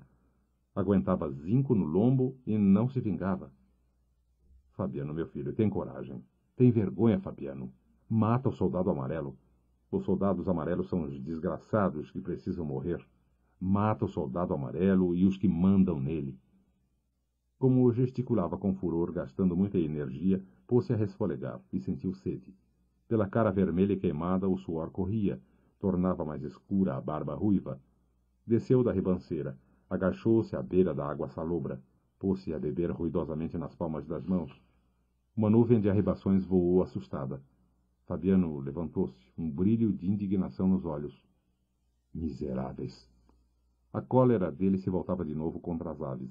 Tornou a sentar-se na ribanceira. Atirou muitas vezes nos ramos do mulungu. O chão ficou todo coberto de cadáveres. Iam ser salgados, estendidos em cordas. Tencionou aproveitá-los como alimento na viagem próxima. Devia gastar o resto do dinheiro em chumbo e pólvora, passar um dia no bebedouro, depois largar-se pelo mundo. Seria necessário mudar-se. Apesar de saber perfeitamente que era necessário, agarrou-se a esperanças frágeis. Talvez a seca não viesse. Talvez chovesse. Aqueles malditos bichos é que lhe faziam medo. Procurou esquecê-los. Mas como poderia esquecê-los se estavam ali, voando-lhe em torno da cabeça, agitando-se na lama, empoleirados nos galhos, espalhados no chão, mortos? Se não fossem eles, a seca não existiria. Pelo menos não existiria naquele momento. Viria depois, seria mais curta. Assim começava logo, e Fabiano sentia-a de longe. Sentia-a como se ela já tivesse chegado, experimentava adiantadamente a fome, a sede, as fadigas imensas das retiradas. Alguns dias antes estava sossegado, preparando látegos, consertando cercas. De repente um risco no céu, outros riscos, milhares de riscos juntos, nuvens, o medonho rumor de asas a anunciar destruição. Ele já andava meio desconfiado, vendo as fontes minguarem, e olhava com desgosto a brancura das manhãs longas e a vermelhidão sinistra das tardes. Agora confirmaram-se as suspeitas. Miseráveis! As bichas excomungadas eram a causa da seca. Se pudesse matá-las, a seca se extinguiria. Mexeu-se com violência. Carregou a espingarda furiosamente. A mão grossa, cabeluda, cheia de manchas e descascada, tremia, sacudindo a vareta. Pestes! Impossível dar cabo daquela praga. Estirou os olhos pela campina. Achou-se isolado. Sozinho num mundo coberto de penas, de aves que iam comê-lo. Pensou na mulher e suspirou. Coitada de Sinha Vitória. Novamente nos descampados, transportando o baú de folha.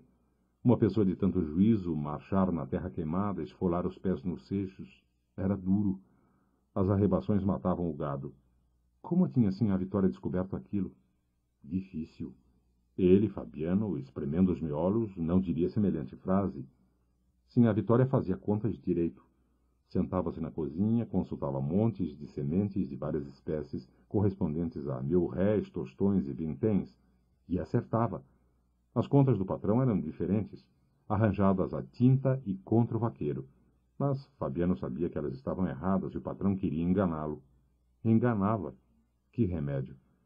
Fabiano, um desgraçado, um cabra, dormia na cadeia e aguentava zinco no lombo. Podia reagir? Não podia. Um cabra. Mas as contas de Sinha Vitória deviam ser exatas. Pobre de Sinha Vitória. Não conseguiria nunca estender os ossos numa cama, o único desejo que tinha. Os outros não se deitavam em camas? Receando magoá-la, Fabiano concordava com ela, embora aquilo fosse um sonho. Não poderiam dormir como gente. E agora iam ser comidos pelas arribações. Desceu da ribanceira. Apanhou lentamente os cadáveres, meteu-os no aió, que ficou cheio, empanzinado. Retirou-se devagar. Ele, Sinha Vitória e os 2 meninos comeriam as arribações. Se a cachorra-baleia estivesse viva, iria regalar-se. Por que seria que o coração dele se apertava? Coitadinha da cadela. Matara-a forçado, por causa da moléstia. Depois voltara aos látegos, às cercas, às contas embaraçadas do patrão. Subiu a lateira, avizinhou-se dos juazeiros. Junto à raiz de um deles, a pobrezinha gostava de espojar-se, cobrir-se de garranchos e folhas secas. Fabiano suspirou. Sentiu um peso enorme por dentro. Se tivesse cometido um erro. Olhou a planície torrada, o morro onde os preás saltavam. Confessou às catingueiras e aos alastrados que o animal tivera hidrofobia, ameaçara as crianças, matará-o por isso. Aqui as ideias de Fabiano atrapalharam-se. A cachorra misturou-se com as arribações, que não se distinguiam da seca. Ele, a mulher e os 2 meninos seriam comidos. Sinha Vitória tinha razão. Era atilada e percebia as coisas de longe. Fabiano arregalava os olhos e desejava continuar a admirá-la. Mas o coração grosso, como um cururu, enchia-se com a lembrança da cadela. Coitadinha, magra, dura, inteiriçada, os olhos arrancados pelos urubus. Diante dos juazeiros, Fabiano apressou-se. Sabia lá se a alma de baleia andava por ali fazendo visagem? Chegou-se a casa, com medo, e escurecendo, e àquela hora ele sentia sempre uns vagos terrores. Ultimamente vivia esmorecido, mofino, porque as desgraças eram muitas. Precisava consultar Sinha Vitória, combinar a viagem, livrar-se das arribações, explicar-se, convencer-se de que não praticara injustiça matando a cachorra. Necessário abandonar aqueles lugares amaldiçoados. Sinha Vitória. Fuga. A vida na fazenda se tornara difícil. Sinha Vitória benzia-se tremendo, manejava o rosário, mexia os beiços rezando rezas desesperadas.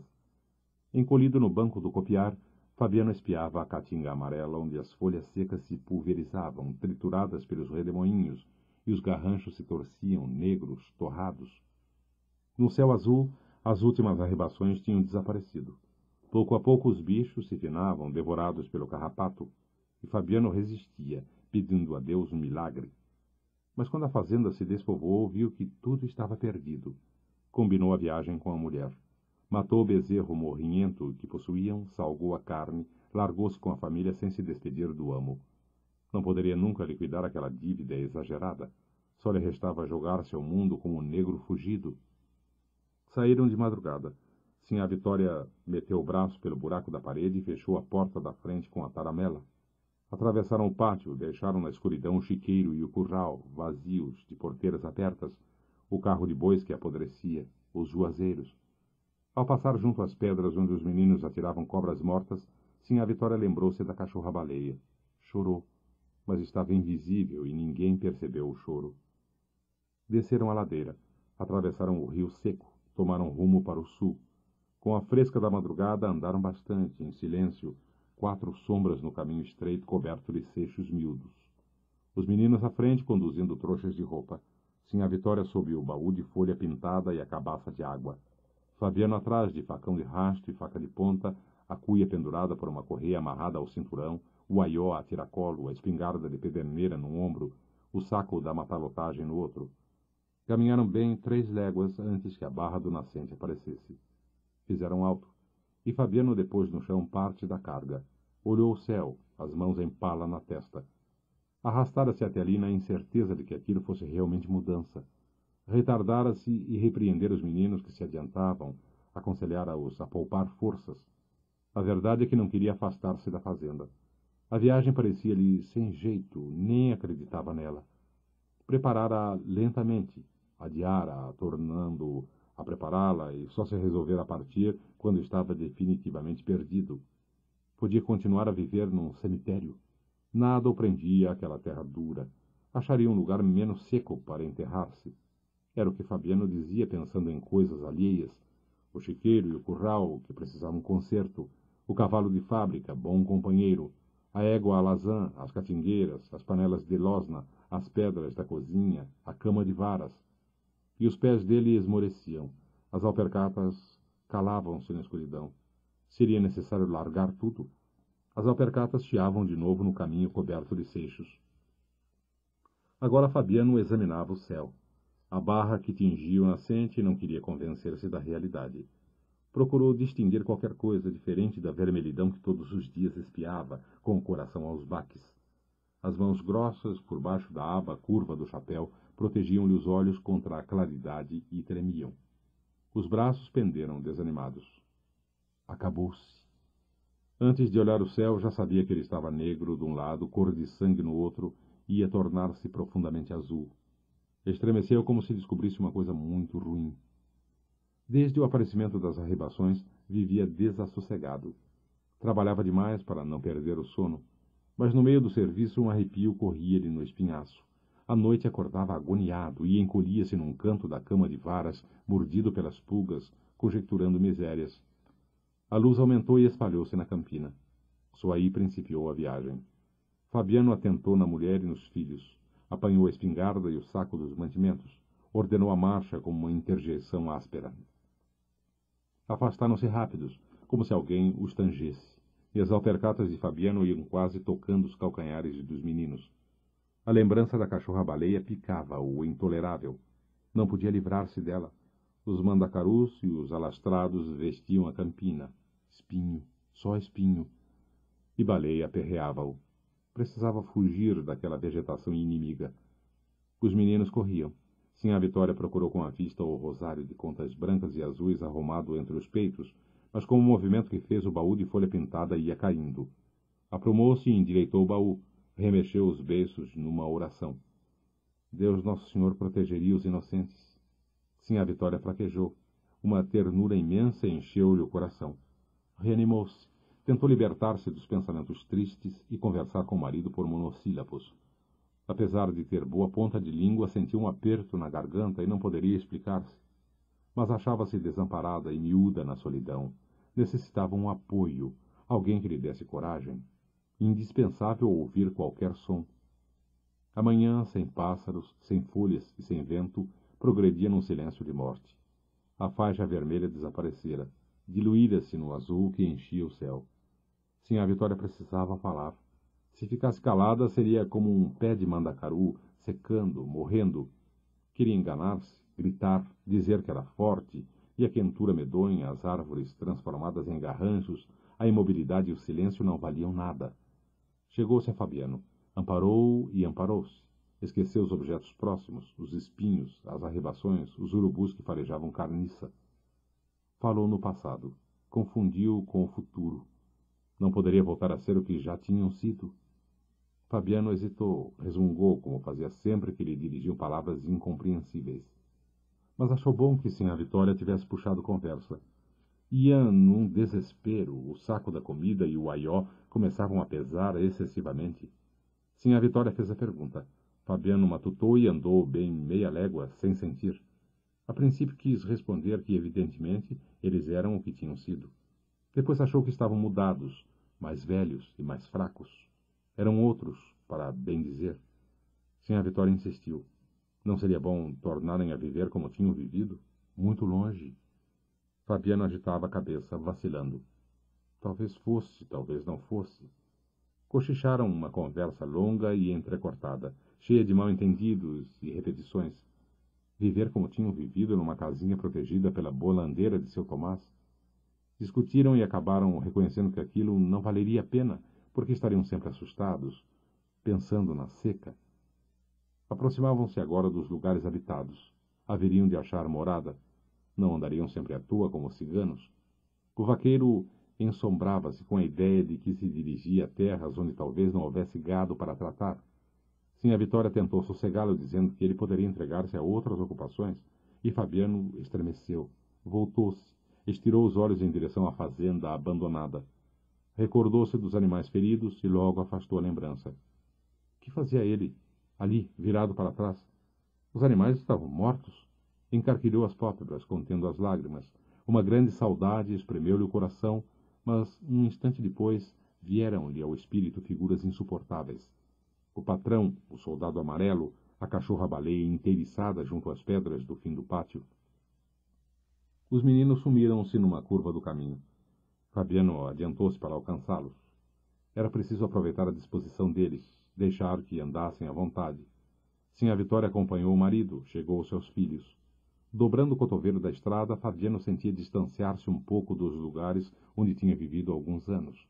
O patrão, o soldado amarelo e a cachorra-baleia esmoreceram no seu espírito. E a conversa recomeçou. Agora Fabiano estava meio otimista. Endireitou o saco da comida, examinou o rosto carnudo e as pernas grossas da mulher. Bem, desejou fumar. Como segurava a ponta do saco e a coronha da espingarda, não pôde realizar o desejo. Temeu arriar, não prosseguir na caminhada. Continuou a tagarelar, agitando a cabeça para afugentar uma nuvem que vista de perto escondia o patrão, o soldado amarelo e a cachorra-baleia. Os pés calosos, duros como cascos, metidos em alpercatas novas, caminhariam meses. Ou não caminhariam. Sinha Vitória achou que sim. Fabiano agradeceu a opinião dela e gabou-lhe as pernas grossas, as nádegas volumosas, os peitos cheios. As bochechas de Sinha Vitória avermelharam-se e Fabiano repetiu com entusiasmo o elogio. Era. Estava boa, estava taluda, poderia andar muito. Sinha Vitória riu e baixou os olhos. Não era tanto como ele dizia, não. Dentro de pouco tempo estaria magra, de seios bambos, mas recuperaria carnes, e talvez esse lugar para onde iam fosse melhor que os outros onde tinham. Fabiano estirou o beiço, duvidando. Sinha Vitória combateu a dúvida. Por que não haveriam de ser gente, possuir uma cama igual à de seu Tomás da Bolandeira? Fabiano franziu a testa. Lá vinham os despropósitos. Sinha Vitória insistiu e dominou. Por que haveriam de ser sempre desgraçados, fugindo no mato como bichos? Com certeza existiam no mundo coisas extraordinárias. Podiam viver escondidos como bichos? Fabiano respondeu que não podiam. O mundo é grande. Realmente para eles era bem pequeno, mas afirmavam que era grande e marchavam meio confiados, meio inquietos. Olharam os meninos que olhavam os montes distantes, onde havia seres misteriosos. Em que estariam pensando? Zumbiu Sinha Vitória. Fabiano estranhou a pergunta e rosnou uma objeção. Menino é bicho miúdo, não pensa. Mas Sinha Vitória renovou a pergunta e a certeza do marido abalou-se. Ela devia ter razão. Tinha sempre razão. Agora desejava saber que iriam fazer os filhos quando crescessem. Vaquejar, opinou Fabiano. Sinha Vitória, com uma careta enjoada, balançou a cabeça negativamente, arriscando-se a derrubar o baú de folha. Nossa Senhora os livrasse de semelhante desgraça. Vaquejar, que ideia!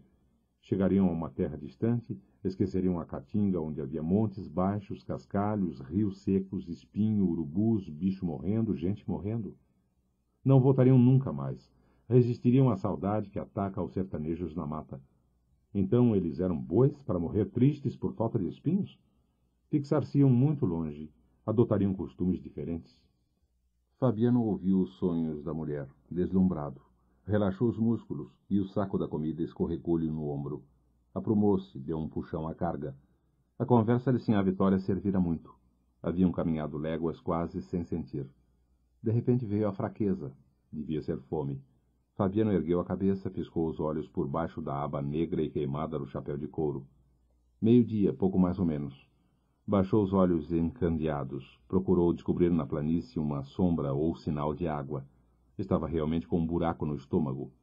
Endireitou o saco de novo e, para conservá-lo em equilíbrio, andou pendido, um ombro alto, outro baixo. O otimismo de Sinha Vitória já não lhe fazia moça. Ela ainda se agarrava a fantasias. Coitada. Armar semelhantes planos, assim bamba, o peso do baú e da cabeça enterrando-lhe o pescoço no corpo. Foram descansar sob os garranchos de uma quixabeira. Mastigaram punhados de farinha e pedaços de carne. Beberam na cuia uns goles de água. Na testa de Fabiano o suor secava, misturando-se à poeira que enchia as rugas fundas, embebedando-se na correia do chapéu. A tontura desaparecera, o estômago sossegara. Quando partissem, a cabaça não envergaria o espinhaço de Sinha Vitória. Instintivamente procurou no descampado indício de fonte. Um friozinho agudo o arrepiou. Mostrou os dentes sujos no riso infantil. Como podia ter frio com semelhante calor? Ficou um instante assim besta, olhando os filhos, a mulher e a bagagem pesada. O menino mais velho esbrugava um osso com apetite. Fabiano lembrou-se da cachorra-baleia. Outro arrepio correu-lhe a espinha. O riso besta esmoreceu. Se achassem água ali por perto, beberiam muito, sairiam cheios, arrastando os pés. Fabiano comunicou isto a Sinha Vitória e indicou uma depressão do terreno. Era um bebedouro, não era? Sinha Vitória estirou o beiço, indecisa, e Fabiano afirmou o que havia perguntado. Então ele não conhecia aquelas paragens? Estava a falar variedades? Se a mulher tivesse concordado, Fabiano arrefeceria, pois lhe faltava convicção. Como Sinha Vitória tinha dúvidas, Fabiano exaltava-se, procurava incutir-lhe coragem. Inventava o bebedouro, descrevia-o, mentia sem saber que estava mentindo. E Sinha Vitória excitava-se, transmitia-lhe esperanças. Andavam por lugares conhecidos. Qual era o emprego de Fabiano? Tratar de bichos, explorar os arredores no lombo de um cavalo, e ele explorava tudo. Para lá dos montes afastados havia outro mundo, um mundo temeroso. Mais para cá na planície tinha cor de plantas e animais, buracos e pedras. Os meninos deitaram-se e pegaram no sono. Sinha Vitória pediu binga ao companheiro e acendeu o cachimbo. Fabiano preparou um cigarro. Por enquanto estavam sossegados. O bebedouro indeciso tornara-se realidade. Voltaram a cochichar projetos. As fumaças do cigarro e do cachimbo misturaram-se. Fabiano insistiu nos seus conhecimentos topográficos. Falou no cavalo de fábrica. Ia morrer na certa, um animal tão bom. Se tivesse vindo com eles, transportaria a bagagem. Algum tempo comeria folhas secas, mas além dos montes se encontraria alimento verde. Infelizmente pertencia ao fazendeiro e definhava sem ter quem lhe desse a ração. Ia morrer o amigo, lazarento e com os palavrões num canto de cerca, vendo os urubus chegarem banzeiros, saltando, os bicos ameaçando-lhe os olhos. A lembrança das aves medonhas que ameaçavam com os bicos pontudos os olhos de criaturas vivas horrorizou Fabiano. Se elas tivessem paciência, comeriam tranquilamente a carniça. Não tinham paciência aquelas pestes vorazes que voavam lá em cima fazendo curvas. Pestes! Voavam sempre. Não se podia saber de onde vinha tanto urubu. Pestes! Olhou as sombras movediças que enchiam a campina. Talvez estivessem fazendo círculos em redor do pobre cavalo esmorecido num canto de cerca.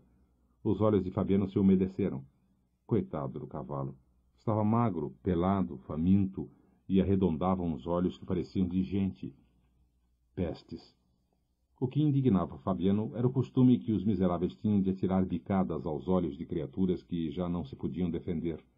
Ergueu-se assustado, como se os bichos tivessem descido do céu azul e andassem ali perto, num voo baixo, fazendo curvas cada vez menores em torno do seu corpo, de Sinha Vitória e dos meninos. Sinha Vitória percebeu-lhe a inquietação na cara torturada e levantou-se também. Acordou os filhos, arrumou os picuás. Fabiano retomou o carrego.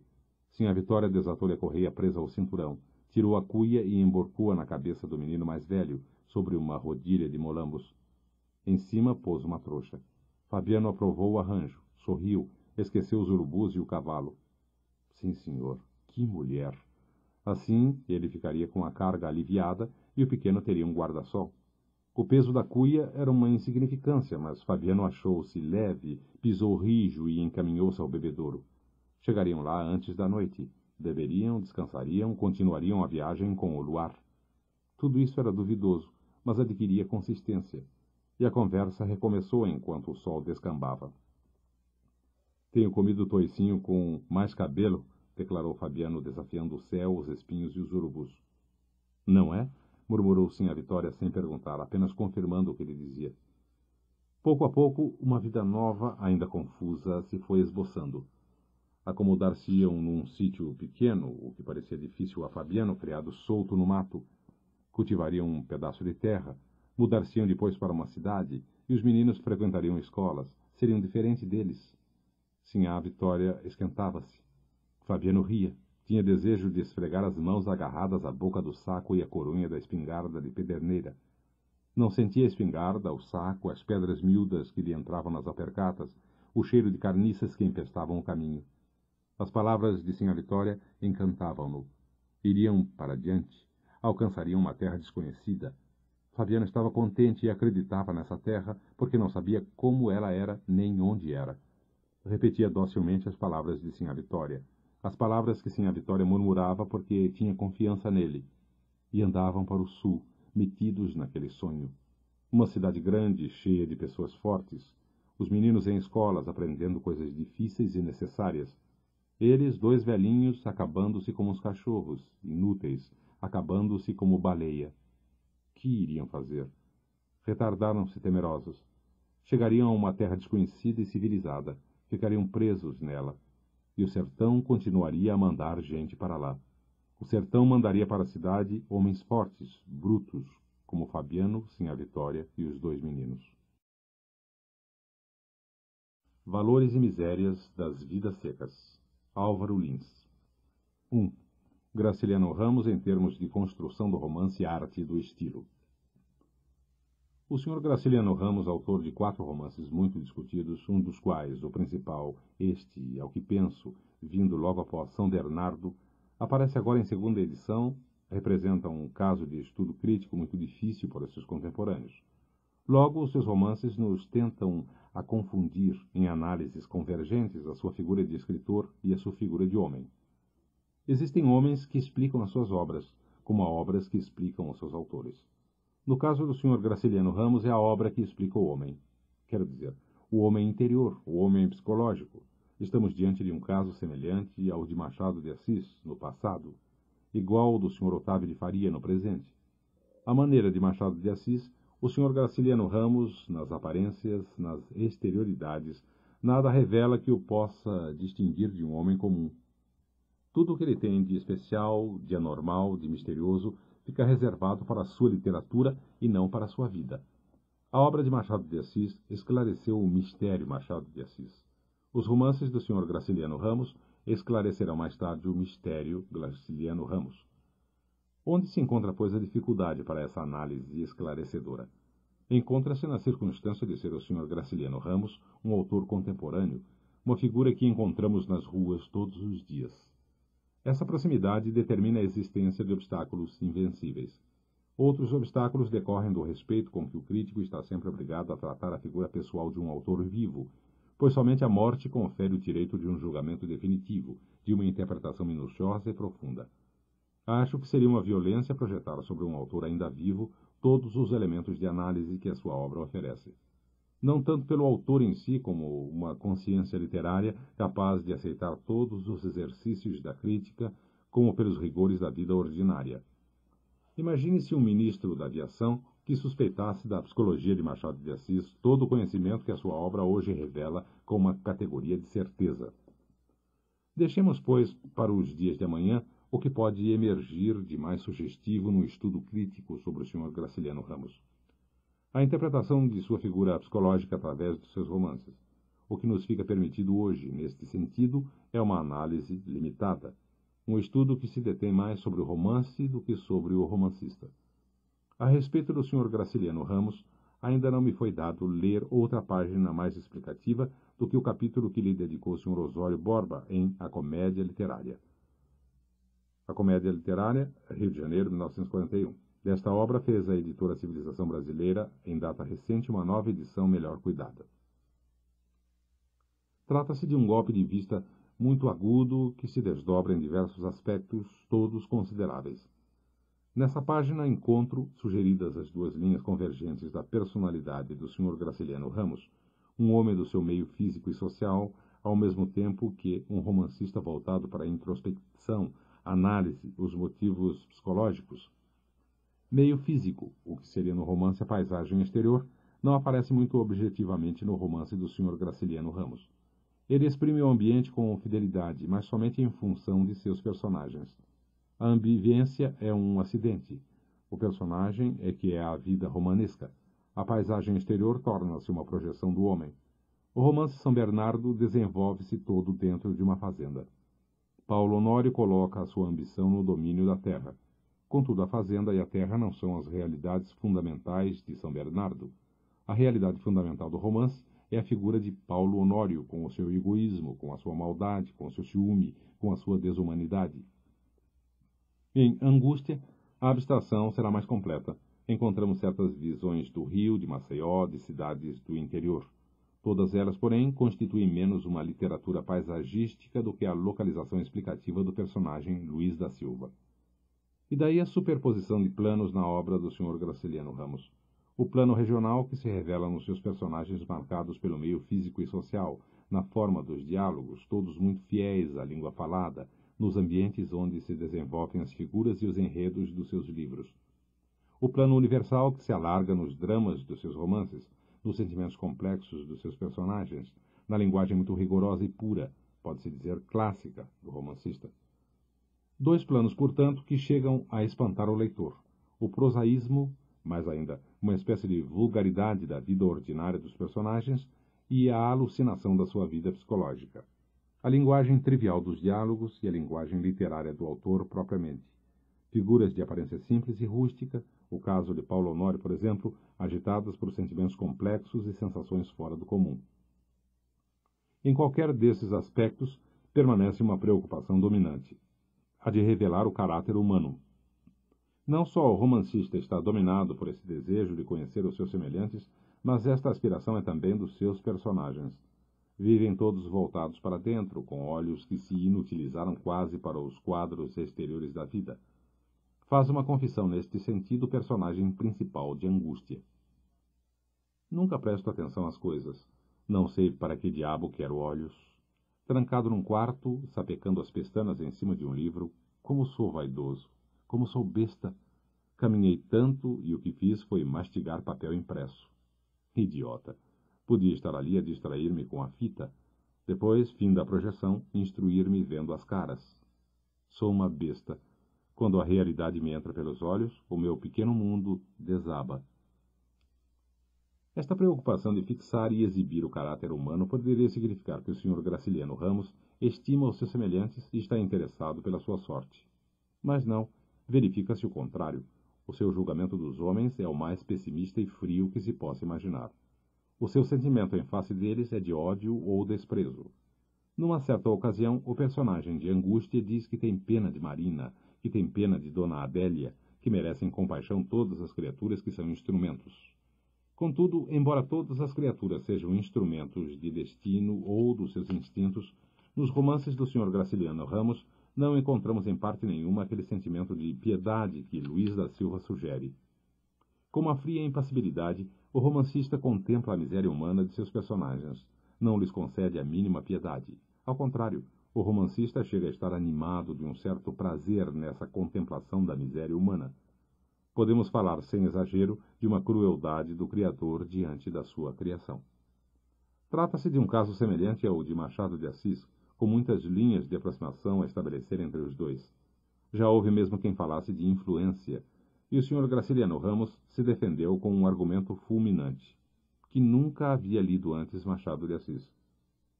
O problema dessa influência será mais tarde esclarecido pela história literária. O que interessa agora é um problema de aproximação e semelhança que não nasce só da influência direta de um autor sobre outro, mas de uma certa intimidade de sentimentos em face da vida e da literatura.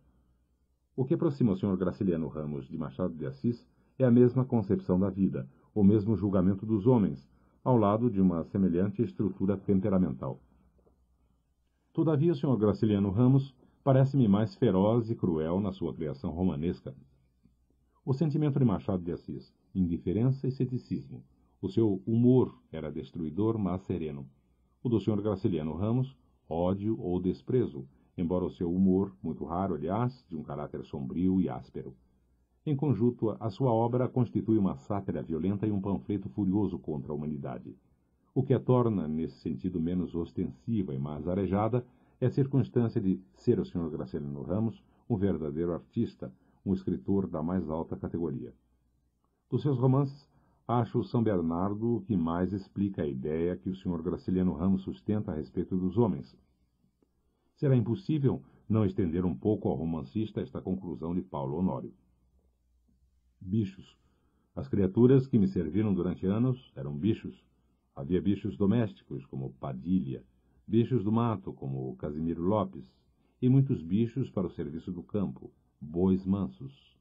Os currais, que se escoram uns nos outros lá embaixo, tinham lâmpadas elétricas, e os bezerrinhos mais taludos soletravam a cartilha e aprendiam de cor os mandamentos da lei de Deus. E não é que Paulo Honório esteja muito acima dos outros seres que julga tão friamente. A princípio, uma desmedida ambição deu-lhe essa miragem de superioridade. Depois, a sua impressão desaba no momento mesmo em que alcança os seus fins. Desaba sob o peso do egoísmo e do ciúme que devoram Paulo Honório. Julga-se ele próprio, então, nestas palavras. O que estou é velho, 50 anos perdidos, 50 anos gastos sem objetivo, a maltratar-me e a maltratar os outros. Em Angústia, Luís da Silva representa uma figura de fracassado. Não existe uma ambição frenética para determiná-lo como a de Paulo Honório. O seu egoísmo não é o do conquistador, mas o do vencido. Num certo sentido, representa o outro lado de Paulo Honório. Luís da Silva não tem nem a ambição, nem a vontade, não tem nenhum sentimento forte. Paulo Honório é a vida instintiva que se afirma. Luís da Silva, a vida instintiva que se dissolve. Conquanto opostos, eles se encontram na sequência final dessas vidas instintivas e materialistas. Encontram-se na conclusão de que a vida não tem sentido nem... Estamos ante a filosofia do nada, a da absoluta negação e destruição que o Sr. Graciliano Ramos cultiva para os seus personagens. A ascensão de Paulo Honório ou a decadência de Luís da Silva representam caminhos diferentes para o mesmo niilismo. Os demais personagens não se afastam desse fim melancólico.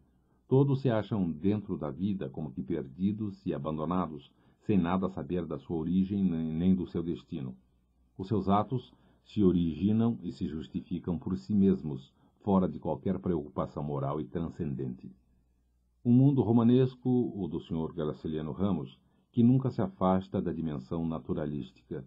Representa ele o estranho fenômeno de um romancista introspectivo, interiorista, analítico, sem que leve em conta no homem outra condição que não seja materialística.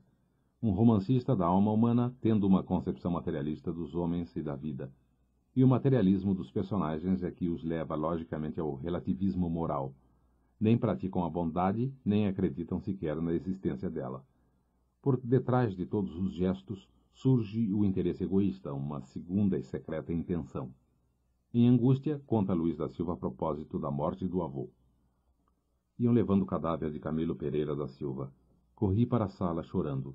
Na verdade, chorava por causa da xícara de café de Rosenda, mas consegui enganar-me e evitei remorsos. E mais adiante, o seu relativismo moral chega a um momento supremo nesta reflexão.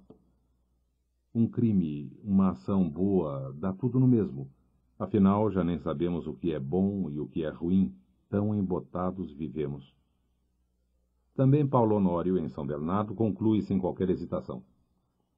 A verdade é que nunca soube quais foram os meus atos bons e quais foram os maus. Fiz coisas boas que me trouxeram prejuízo. Fiz coisas ruins que me deram lucro. Esse relativismo moral implica outro relativismo de ordem genérica, que se constitui uma espécie de ambiência para o Sr. Graciliano Ramos como romancista. Toda a sua obra guarda um certo caráter de vertigem, de oscilação, de ambivalência. É o relativismo do tempo, o qual, como se sabe, representa uma contingência muito importante no desenvolvimento romanesco. Tendo uma concepção materialista da vida, o Sr. Graciliano Ramos não poderia utilizar-se do recurso do tempo metafísico. Por outro lado, para um romancista psicológico, o tempo convencional e naturalista seria um obstáculo.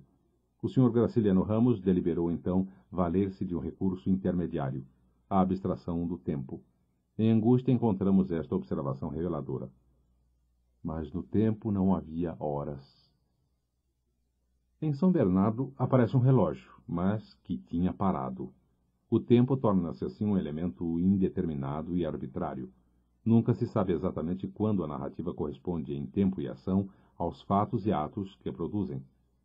Bem, a história de Luís da Silva pode estar contida em 10 meses ou em 10 anos, indiferentemente. Sim, no tempo não havia horas. E a ausência do tempo vai determinar a ausência de ação direta no romance. A ação de Angústia é uma ação reflexiva. Angústia é uma história, uma narração do passado, uma vida da memória. De certo modo, isto mesmo acontece com todos os romances. Todos os romances são episódios já passados, e por isso é que podem ser contados. Mas o romancista lhes dá uma ilusão de vida presente através de um jogo malabarístico com o tempo. O Sr. Graciliano Ramos desdenha esta ilusão. Angústia é certamente um romance, porém, em termos formais, dir-se-ia um livro de memórias, um diário, um inventário, um testamento. O mesmo que sucede com São Bernardo, em que Paulo Honório confessa que nada mais pretende do que fixar a experiência da sua vida. Contudo, São Bernardo ainda contém uma ordem narrativa, uma regular disposição romanesca, enquanto Angústia se realiza sob o signo da mais oscilante desordem. Confesso que essa desordem me agrada porque tem correspondência no espírito mesmo do romance. O espírito do romance e a sua forma se ajustam harmonicamente na desordem. Desordem que vem de Luís da Silva, a determinar Angústia como Paulo Honório determina São Bernardo. Os outros personagens são projeções do personagem principal. Julião Tavares e Marina só existem para que Luís da Silva se atormente e cometa o seu crime. Tudo vem ao encontro do personagem principal, inclusive o instrumento do crime, para que ele realize o seu destino. Representa esta circunstância uma outra forma de egoísmo, desde que o egoísmo é o sentimento dominante nos personagens mais característicos do Sr. Graciliano Ramos. Na forma de angústia, o egoísmo do personagem principal se afirma pela concentração do romance em sua própria pessoa. Luís da Silva é todo o romance angústia. Contando a sua história, Luís da Silva absorve-a em si mesmo. O romance toma por isso a forma e as dimensões do seu espírito. Torna-se um diário que o personagem escreve posteriormente. A sua memória se desdobra em zigue-zague e a narração romanesca acompanha fielmente esse zigue-zague da memória de Luís da Silva. O seu método é o da confissão psicanalítica, uma palavra que explica outra, um pensamento que esclarece outro, e também o da associação das ideias, uma ideia que atrai outra ideia, uma lembrança que sugere outra lembrança.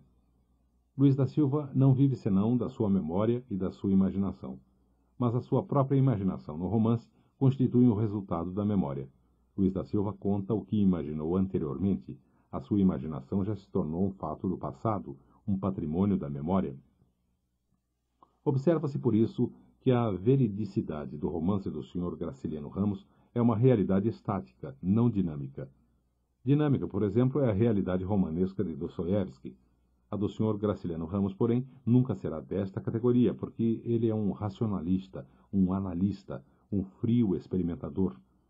A sua raça é a de Stendhal, nunca a de um Dostoiévski. Por isso é que do seu romance se depreende mais a história de uma angústia do que a angústia em si mesma. Uma angústia racionalizada e histórica, não uma angústia natural e presente. O estado de delírio, de exaltação, de demonismo, o estado dionisíaco capaz de exprimir a angústia, este não será nunca o do Sr. Graciliano Ramos. O seu estado pode se definir como o de historiador da angústia. Um estado de razão, de lucidez, de sobriedade. O critério que preside a sua obra é um critério de inteligência. A sua potência é cerebral e abstrata. Não sei, por isso, que misteriosa intuição para se definir levou o Sr. Graciliano Ramos a escolher o título Vidas Secas para um dos seus romances. Sem dúvida, todos os seus personagens são, de fato, vidas secas. Os seus personagens e este estilo em que se exprime o romancista. Admirável estilo de concisão, unidade entre as palavras e os seus sentidos, rígido ascetismo tanto na narração como nos diálogos, rápidos, exatos, precisos. Diálogos e narração que fazem do Sr. Graciliano Ramos um mestre do seu ofício de romancista. Um mestre da arte de escrever, acrescento, sem nenhum medo de estar errando. E essa categoria ele a conquistou com as vidas secas que povoam o seu mundo romanesco. Este mundo romanesco é um mundo sem amor. A sua concepção da vida está toda limitada, de um lado pelos instintos humanos, do outro por um destino cego e fatalista.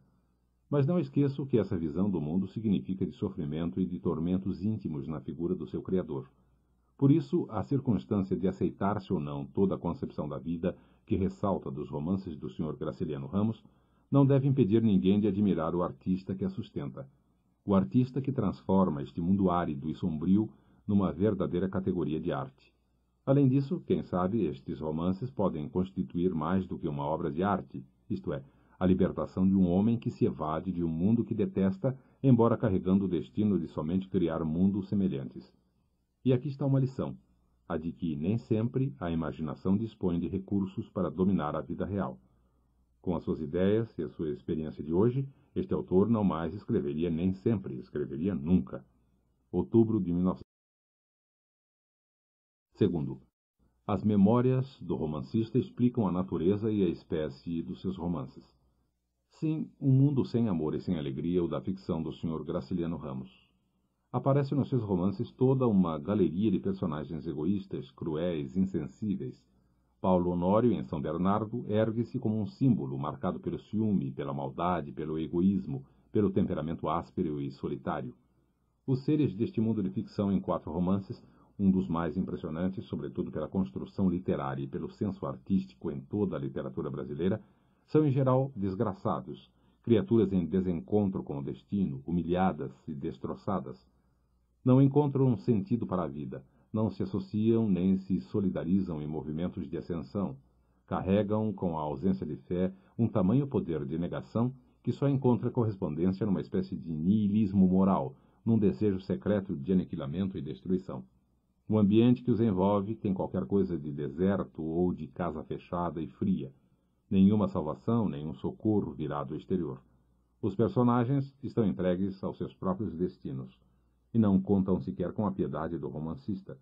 O Sr. Graciliano Ramos movimenta suas figuras humanas com uma tamanha impassibilidade que logo indica o desencanto e a indiferença com que olha para a humanidade. Que me lembre, só a um dos seus personagens ele trata com verdadeira simpatia, e este não é gente, mas um cachorro em Vidas Secas. Contudo, a piedade que não lhes concede diretamente, o Sr. Graciliano Ramos provoca dos leitores para os seus personagens. E isto só acontece quando nas raízes da vida do romancista também se encontram os mesmos traços de infelicidade, tristeza e solidão. Os vestígios ou as sombras dos sonhos sufocados e estrangulados.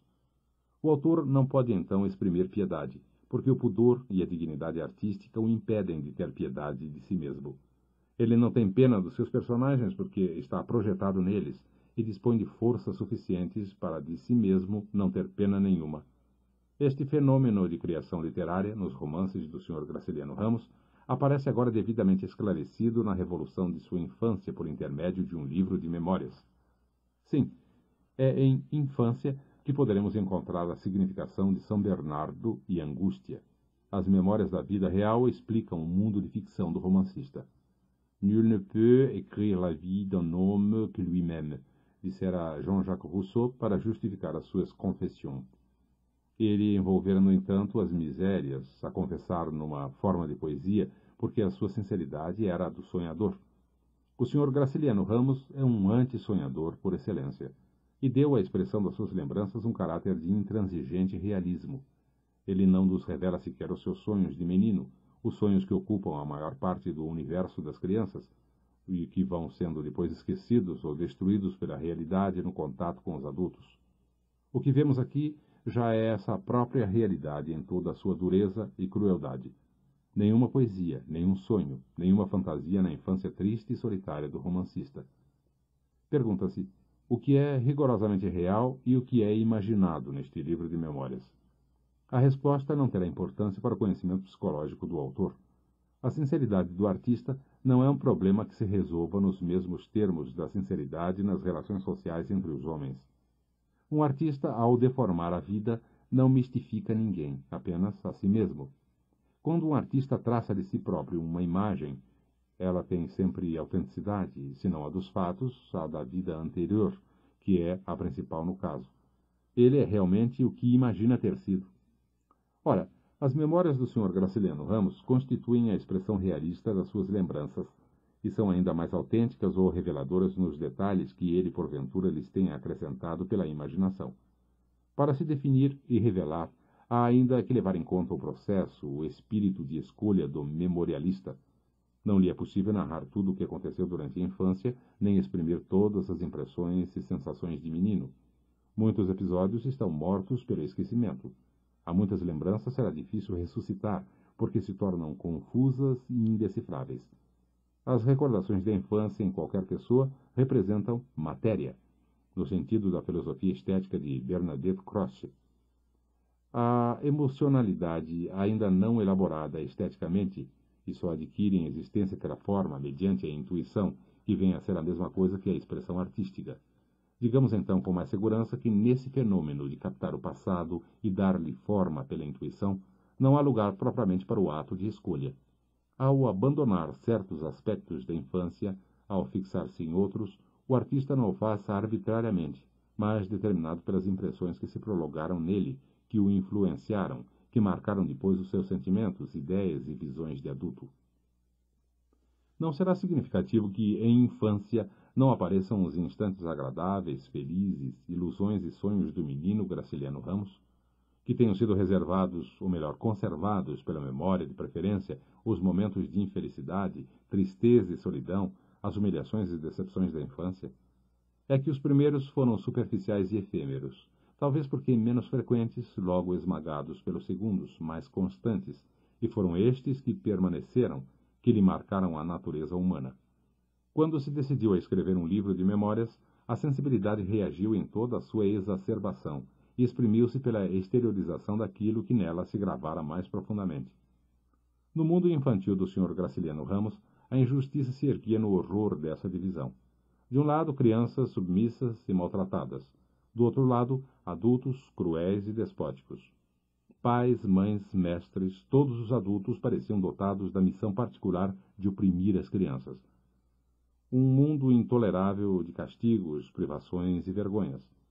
Uma ou outra exceção, que atravessa de leve essas recordações, não chega a partir a unidade na fisionomia do infortúnio e desolação. Toma quase que o aspecto de uma figura do outro mundo, a professora Maria, com a voz suave, com seus impulsos de ternura, que por isso mesmo tanto surpreendeu a princípio o menino Graciliano Ramos, já acostumado em casa com o tratamento de bolos, chicotadas, cocorotes, puxões de orelhas. A professora Maria, porém, é um episódio que logo desaparece. A realidade que fica é a da professora Maria do Ó, quase sádica no tratamento impiedoso dado à menina Adelaide. E o que foi o espetáculo da infância desgraçada para a visão do Sr. Graciliano Ramos vê-se no capítulo comovente A Criança Infeliz, um dos últimos do livro. Seria impossível que esse ambiente de educação deformada, de crueldade e dureza, não se refletisse na imaginação do romancista, não influísse decisivamente na sua visão dos acontecimentos e dos homens. Além das sugestões indiretas, ele indica claramente as impressões que guardou para sempre de certos episódios da infância. Um dia, o seu pai julgou que ele havia escondido um cinturão. Quis obrigá-lo a encontrar um objeto em que ele não havia sequer tocado. Foi surrado brutalmente, sem investigação e sem culpa. Ao reviver agora esta cena, reconstruída no livro com magnífica intensidade literária, o Sr. Graciliano Ramos vê nela o seu primeiro contato com a justiça e comenta: as minhas primeiras relações com a justiça foram dolorosas e deixaram-me funda impressão. Seu pai, juiz substituto de interior, prendera impulsivamente um pobre diabo que nenhuma falta cometera, que não praticara nenhum crime. Testemunhando esse abuso de autoridade, escreve agora a respeito. Mais tarde, quando os castigos cessaram, tornei-me em casa insolente e grosseiro, e julgo que a prisão de Ventarromba influiu nisto. Deve ter contribuído também para a desconfiança que a autoridade me inspira. Teve desde cedo a sensação da desigualdade entre os homens. Notava diferenças entre os indivíduos que se sentavam nas redes e os que se acocoravam nos alpendres. O gibão do meu pai tinha diversos enfeites. No de Amaro havia numerosos buracos. O folclore do seu ambiente no interior tornou-se cético quanto ao heroísmo. Mais tarde, entrando na vida, continuei a venerar a decisão e o heroísmo, quando isto se grava no papel e os gatos se transformam em paparratos. De perto, os indivíduos capazes de amarrar fachos nos rabos dos gatos nunca me causaram admiração. Realmente são espantosos, mas é necessário vê-los à distância, modificados. Elogiaram-lhe certa vez, com risos por pilhéria, o seu paletó cor de macaco. Ele deixou de acreditar em elogios. Guardei a lição. Conservei longos anos esse paletó. Conformado, avaliei o forro, as dobras e os pespontos das minhas ações cor de macaco. Paciência, tinham de ser assim. Ainda hoje se finge em tolerar-me num romance, observo-lhe cuidadoso as mangas, as costuras, e vejo como ele é realmente, chinfrim e cor de macaco. Do ambiente familiar, a impressão definitiva que lhe ficou traduz-se nesta confissão. Foi o medo que me orientou nos primeiros anos, o pavor. Do pai e da mãe revê pedaços deles, rugas, olhos raivosos, bocas irritadas e sem lábios, mãos grossas e calosas, finas e leves, transparentes. Porque não se sentiu amado, nem teve uma infância de ternuras e afagos, o Sr. Graciliano Ramos reagiu com sentimentos de indiferença e desprezo em face de toda a humanidade. Ele não escreveu estas memórias apenas por motivos literários, antes para se libertar dessas lembranças opressivas e torturantes. Escreveu a história da sua infância porque a detesta com amargura. Não se achou por isso obrigado a complacências para com os outros. Refere-se aos pais com realismo, com objetividade, como se estivesse desligado deles. Não manifesta propriamente ódio a nenhum dos seres que o fizeram sofrer, mas dá-lhes uma retribuição na frieza, natureza implacável com que os revive. E este rigor, este sistema antissentimental de observação, estende-se a si mesmo sem qualquer condescendência. Verificamos nestas memórias que a atitude do Sr. Graciliano Ramos em face da vida não é bem a do humor, mas a do sarcasmo, produto da revolta, de uma sensibilidade vibrátil e tensa. Sensibilidade que, maltratada, macerada, sufocada, reagiu depois por intermédio da criação de um mundo de ficção em que se projetaram as sombras e as sensações de um pavoroso mundo infantil. Literariamente, o Sr. Graciliano Ramos encontrou no gênero Memórias uma forma de rara adequação para a sua arte de escritor, para o seu estilo. Creio que este é o mais bem escrito de todos os seus livros. Percebe-se aqui o apuro do trabalho de composição e estilo, o seguro artesanato literário. A secura, a frieza dessas impressões de infância encontra devida correspondência no seu estilo sóbrio, ascético, livre de adornos. A prosa do Sr. Graciliano Ramos é moderna no seu aspecto desnudado, no vocabulário, no gosto das palavras e das construções sintáticas, e é clássica pela correção, pelo tom como que hierático das frases. O que a valoriza propriamente não é a beleza no sentido hedonístico da palavra, mas a sua precisão, a sua capacidade de transmitir sensações e impressões com um mínimo de metáforas e imagens, quase só com o jogo e o atrito de vocábulos, principalmente de adjetivos. Destacaria em infância pelo conteúdo dramático e pela arte literária capítulos como O Moleque José, O Cinturão, Minha Irmã Natural, Um Enterro, Venta Romba, A Criança Infeliz. Nenhum deles, porém, chega a superar o capítulo final, Laura, em cujas páginas descreve a passagem da infância para a adolescência com as primeiras inquietações da carne e do sexo. Ao lado destes, certos capítulos como O Fim do Mundo, O Inferno e Antônio do Vale tornam-se mais ou menos insignificantes. Imagino que as pessoas sentimentais, ou as educadas normalmente, ficarão constrangidas ao ler as memórias do Sr. Graciliano Ramos, mas espero que, antes de tudo, também se sintam comovidas. Estas páginas determinam igualmente a compreensão dos seus romances, do seu mundo romanesco marcado pela tristeza e pela solidão. Escreveu Wilhelm Dilthey que a autobiografia não é senão a expressão literária da autognosis, do homem acerca do curso de sua vida. A autobiografia do Sr. Graciliano Ramos explica o caráter áspero e sombrio da sua obra de romancista. O criador de São Bernardo e Angústia já estava no menino amargurado de Infância, onde encontramos agora as raízes do seu niilismo implacável e devastador. Setembro. Terceiro. Romances, novelas e contos. Visão em bloco de uma obra de ficcionista.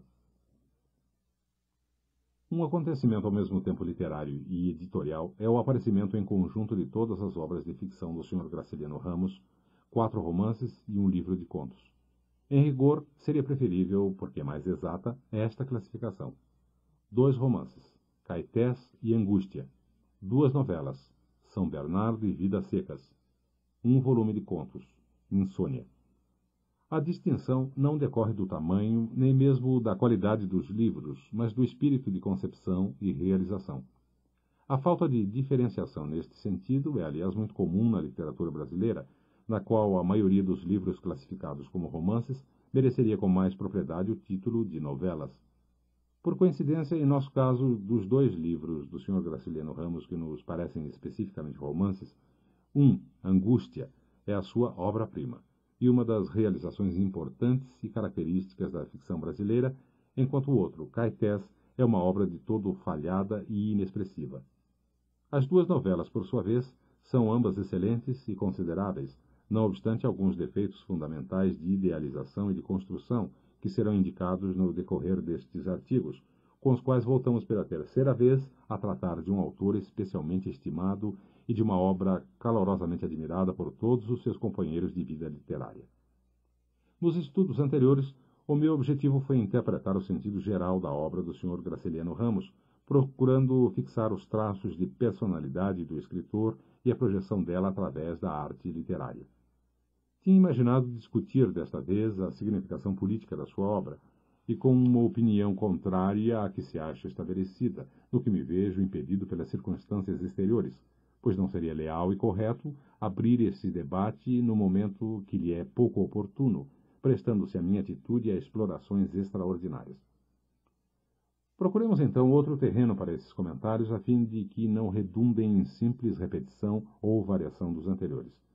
Este terreno poderá ser o da evolução literária do Sr. Graciliano Ramos, vista melhor através de uma leitura de conjunto dos seus romances e novelas fixada em cada um dos seus livros. Pois a verdade é que este ficcionista, bastante limitado a certo respeito nas suas visões, jogando com um ambiente social reduzido e não muito vastos recursos de revelação psicológica, conseguiu, no entanto, fazer de cada um dos seus livros uma obra independente, sempre com elementos particulares e características próprias, sem se repetir, sem transmitir nunca a sensação de que um deles está prolongando o outro através de aspectos semelhantes. Isso é um resultado da sua arte literária, da sua capacidade de utilizar com o máximo proveito todos os elementos de observação, inspiração, imaginação e cultura de que dispõe conscientemente. A primeira edição de Caetés apareceu em 1933. O seu autor, nessa época, era uma figura municipal, tendo vivido até a maturidade numa cidade do interior de Alagoas. Não se tinha aí a estreia de um rapaz, de um jovem, pois ao publicá-lo já entrara o romancista na casa dos 40 anos. Essa circunstância explicará talvez que, sendo um livro falhado e sem valor, Caetés nem sequer tenha deixado suspeitar o grande escritor que surgiria depois em São Bernardo, Angústia e Vidas secas. Não havia nele as indecisões, os erros, as perplexidades, os excessos, misturados, porém, a certas revelações de talento que nos livros de alguns estreantes nos levam a jogar certo no futuro deles. Não era este o caso de Caetés. Tudo nas suas próprias páginas revelava segurança e estabilidade, mas de má qualidade. Um livro maciçamente ruim. A vulgaridade do ambiente do romance, todo ele se processa através de coisas reles, pequenas intrigas e conversinhas de uma cidade do interior, parece ter contaminado a própria arte do romancista, de modo que assunto e realização permanecem no mesmo plano medíocre. Logo na primeira página, na primeira cena, encontramos a vulgaridade de expressão daquele e deu-lhe 2 beijos no cachaço, seguida mais adiante de outra que escolhemos apenas entre os possíveis e numerosos exemplares neste sentido. Que diabo! Se ela me preferisse ao marido, não fazia mau negócio, e quando o velhote morresse, que aquele trambolho não podia durar, eu amarrava-me a ela, passava a sócio da firma e engendrava filhos muito bonitos. Estilo correto, o do Sr. Graciliano Ramos, desde este primeiro romance, mas ainda sem a justeza, o vigor e a expressividade que lhe são característicos. O ritmo das frases ainda se apresenta sem regularidade, às vezes saltitante, às vezes telegráfico, como se estivesse comprimido. Acharam-me apático e murcho. Dona Maria José perguntou solícita se as comidas me desagradavam. Maçada. As comidas eram ótimas, respondi, mas o estômago e a cabeça não me iam bem. O doutor Liberato me indicou um remédio. Agradeci e recolhi-me. Por sua vez, o enredo de Caetés é comum e destituído de interesse. Torna-se simplesmente monótona aquela pretensão de João Valério, aquele projeto de conquista amorosa que nem se realiza nem gera alguma ação romanesca. Arrastada é a ação, arrastados os diálogos. Além disso, o processo do romance é de caráter fotográfico, com mais pitoresco do que dramaticidade. Os personagens são tipos convencionais que não se individualizam nem pelos seus atos, nem pelos seus caracteres. Costuma-se dizer que este primeiro romance do Sr. Graciliano Ramos foi muito influenciado por essa de Queiroz. Ora, a não serem algumas pilhérias, e na página final, que realmente parece ter sido inspirada nas últimas páginas de A Ilustre Casa de Ramírez, não vejo nitidamente as linhas dessa ligação. Parece-me que mais verdadeiro foi o Sr. João Gaspar Simões, quando o aproximou de Camilo Castelo Branco, naturalmente de um Camilo Castelo Branco despojado do arcaísmo e da linguagem artificiosa. Por que não me agradou nada este romance Caetés? Não quero ser categórico na minha opinião, e tomo a iniciativa de sugerir ao leitor que talvez ela tenha decorrido da circunstância de só agora o haver lido, depois de conhecer toda a capacidade e toda a arte do autor de uma obra como Angústia. Apenas um ano depois de Caetés, em 1934, aparecia São Bernardo, e dir-se-ia que era o livro de um novo escritor. Tal a diferença entre um e outro, quanto ao valor literário e à significação humana. A não ser que o primeiro tenha sido escrito muitos anos antes do aparecimento, a evolução tão fundamente marcada no segundo, num insignificante espaço de tempo, é inexplicável.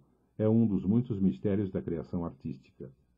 Isso seria assunto, aliás, para uma página de depoimento ou interpretação, a ser escrita por algum dos companheiros que viveram em intimidade com o Sr. Graciliano Ramos na sua fase alagoana. Não é pelo ambiente que o plano de concepção e de construção do romancista se amplia, engrandecido em São Bernardo. O ambiente de Caetés é uma pequena cidade do interior. O de São Bernardo ainda é menor, uma fazenda.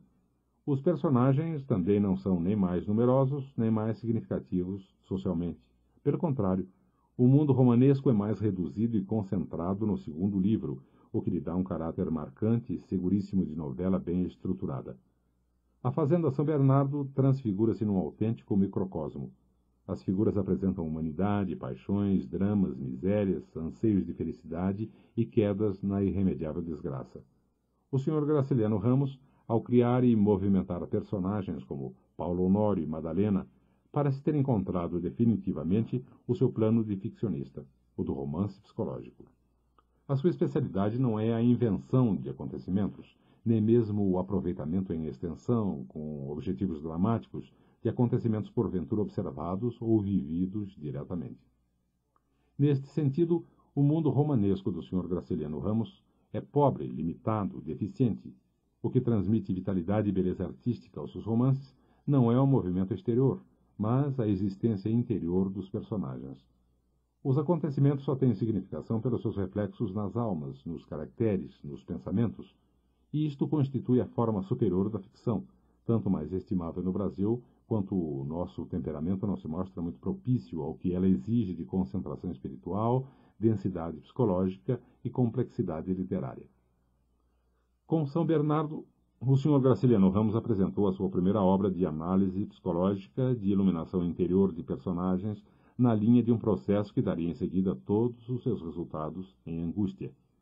Acompanhando os assuntos para esse terreno subjetivo, o estilo do romancista adquiriu, por sua vez, a propriedade, a elegância e o vigor que fazem do Sr. Graciliano Ramos um dos escritores que melhor manejam atualmente a língua portuguesa. Às vezes, em certos trechos, ele me desagrada pela secura e dureza, como pela ausência de vibração e dinamismo, mas isto talvez decorra em grande parte daquela limitação de assuntos e de problemas acima sugerida. O principal defeito de São Bernardo já tem sido apontado mais de uma vez. É a inverossimilhança de Paulo Honório como narrador. É o contraste entre o livro e seu imaginário escritor, o que se já verificar em Caetés. De certo modo, em todos os romances escritos na primeira pessoa, concede-se uma margem para a inverossimilhança. Contudo, em São Bernardo, ela é excessiva e inaceitável. Uma novela de tanta densidade psicológica, elaborada com tantos requintes de arte literária, não suporta o artifício de ser apresentada como escrita por um personagem primário, rústico, grosseiro, ordinário, da espécie de Paulo Honório. Mesmo com um narrador impessoal, aliás, ainda subsistiria alguma inverossimilhança, pois aquele personagem, como aparece no romance, não podia ter a vida interior que lhe atribui o romancista. É a inverossimilhança que se verificará, embora sob outro aspecto, em Vidas Secas. Nota-se, a princípio, uma certa hesitação na marcha do enredo de São Bernardo. Os primeiros capítulos se lançam em várias direções, como se o próprio romancista não estivesse ainda no domínio da linha central do desenvolvimento dramático. Há mesmo alguns trechos que parecem enxertados, podendo figurar ou não no conjunto, indiferentemente como o capítulo 7, com a história independente de seu Ribeiro. Como ficção, rigorosamente, o livro só se afirma e define a partir do casamento de Paulo Honório com Madalena. E seu núcleo central, com efeito, é a existência desses dois seres, o patético do não entendimento entre eles, o jogo de contraste e separação daquelas duas criaturas dentro de uma mesma casa. Através dessas situações, o romancista desvenda e analisa o caráter de Paulo Honório, o que constitui a maior atração de São Bernardo. Tratado com uma sobriedade que às vezes atinge o esquematismo, o assunto se apresenta, no entanto, muito rico em sugestões, cabendo ao leitor compreender e sentir o que está além das palavras e dos episódios. Aliás, o valor do livro se engrandece na proporção em que se aproxima do final.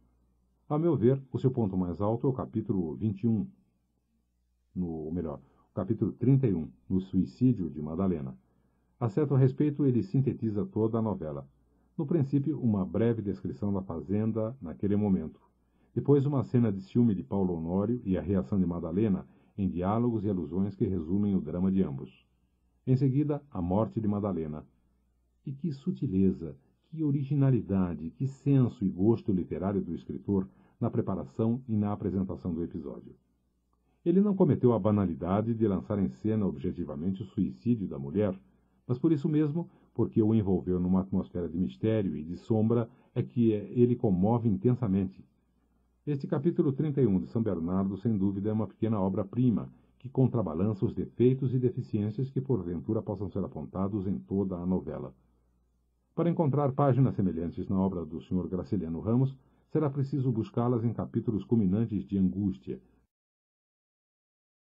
Em 1936, 2 anos depois de São Bernardo, aparecia Angústia, no momento, aliás, em que o Sr. Graciliano Ramos se achava na cadeia, perseguido de maneira estúpida e inexplicável pela polícia política que preparava o ambiente para a ditadura.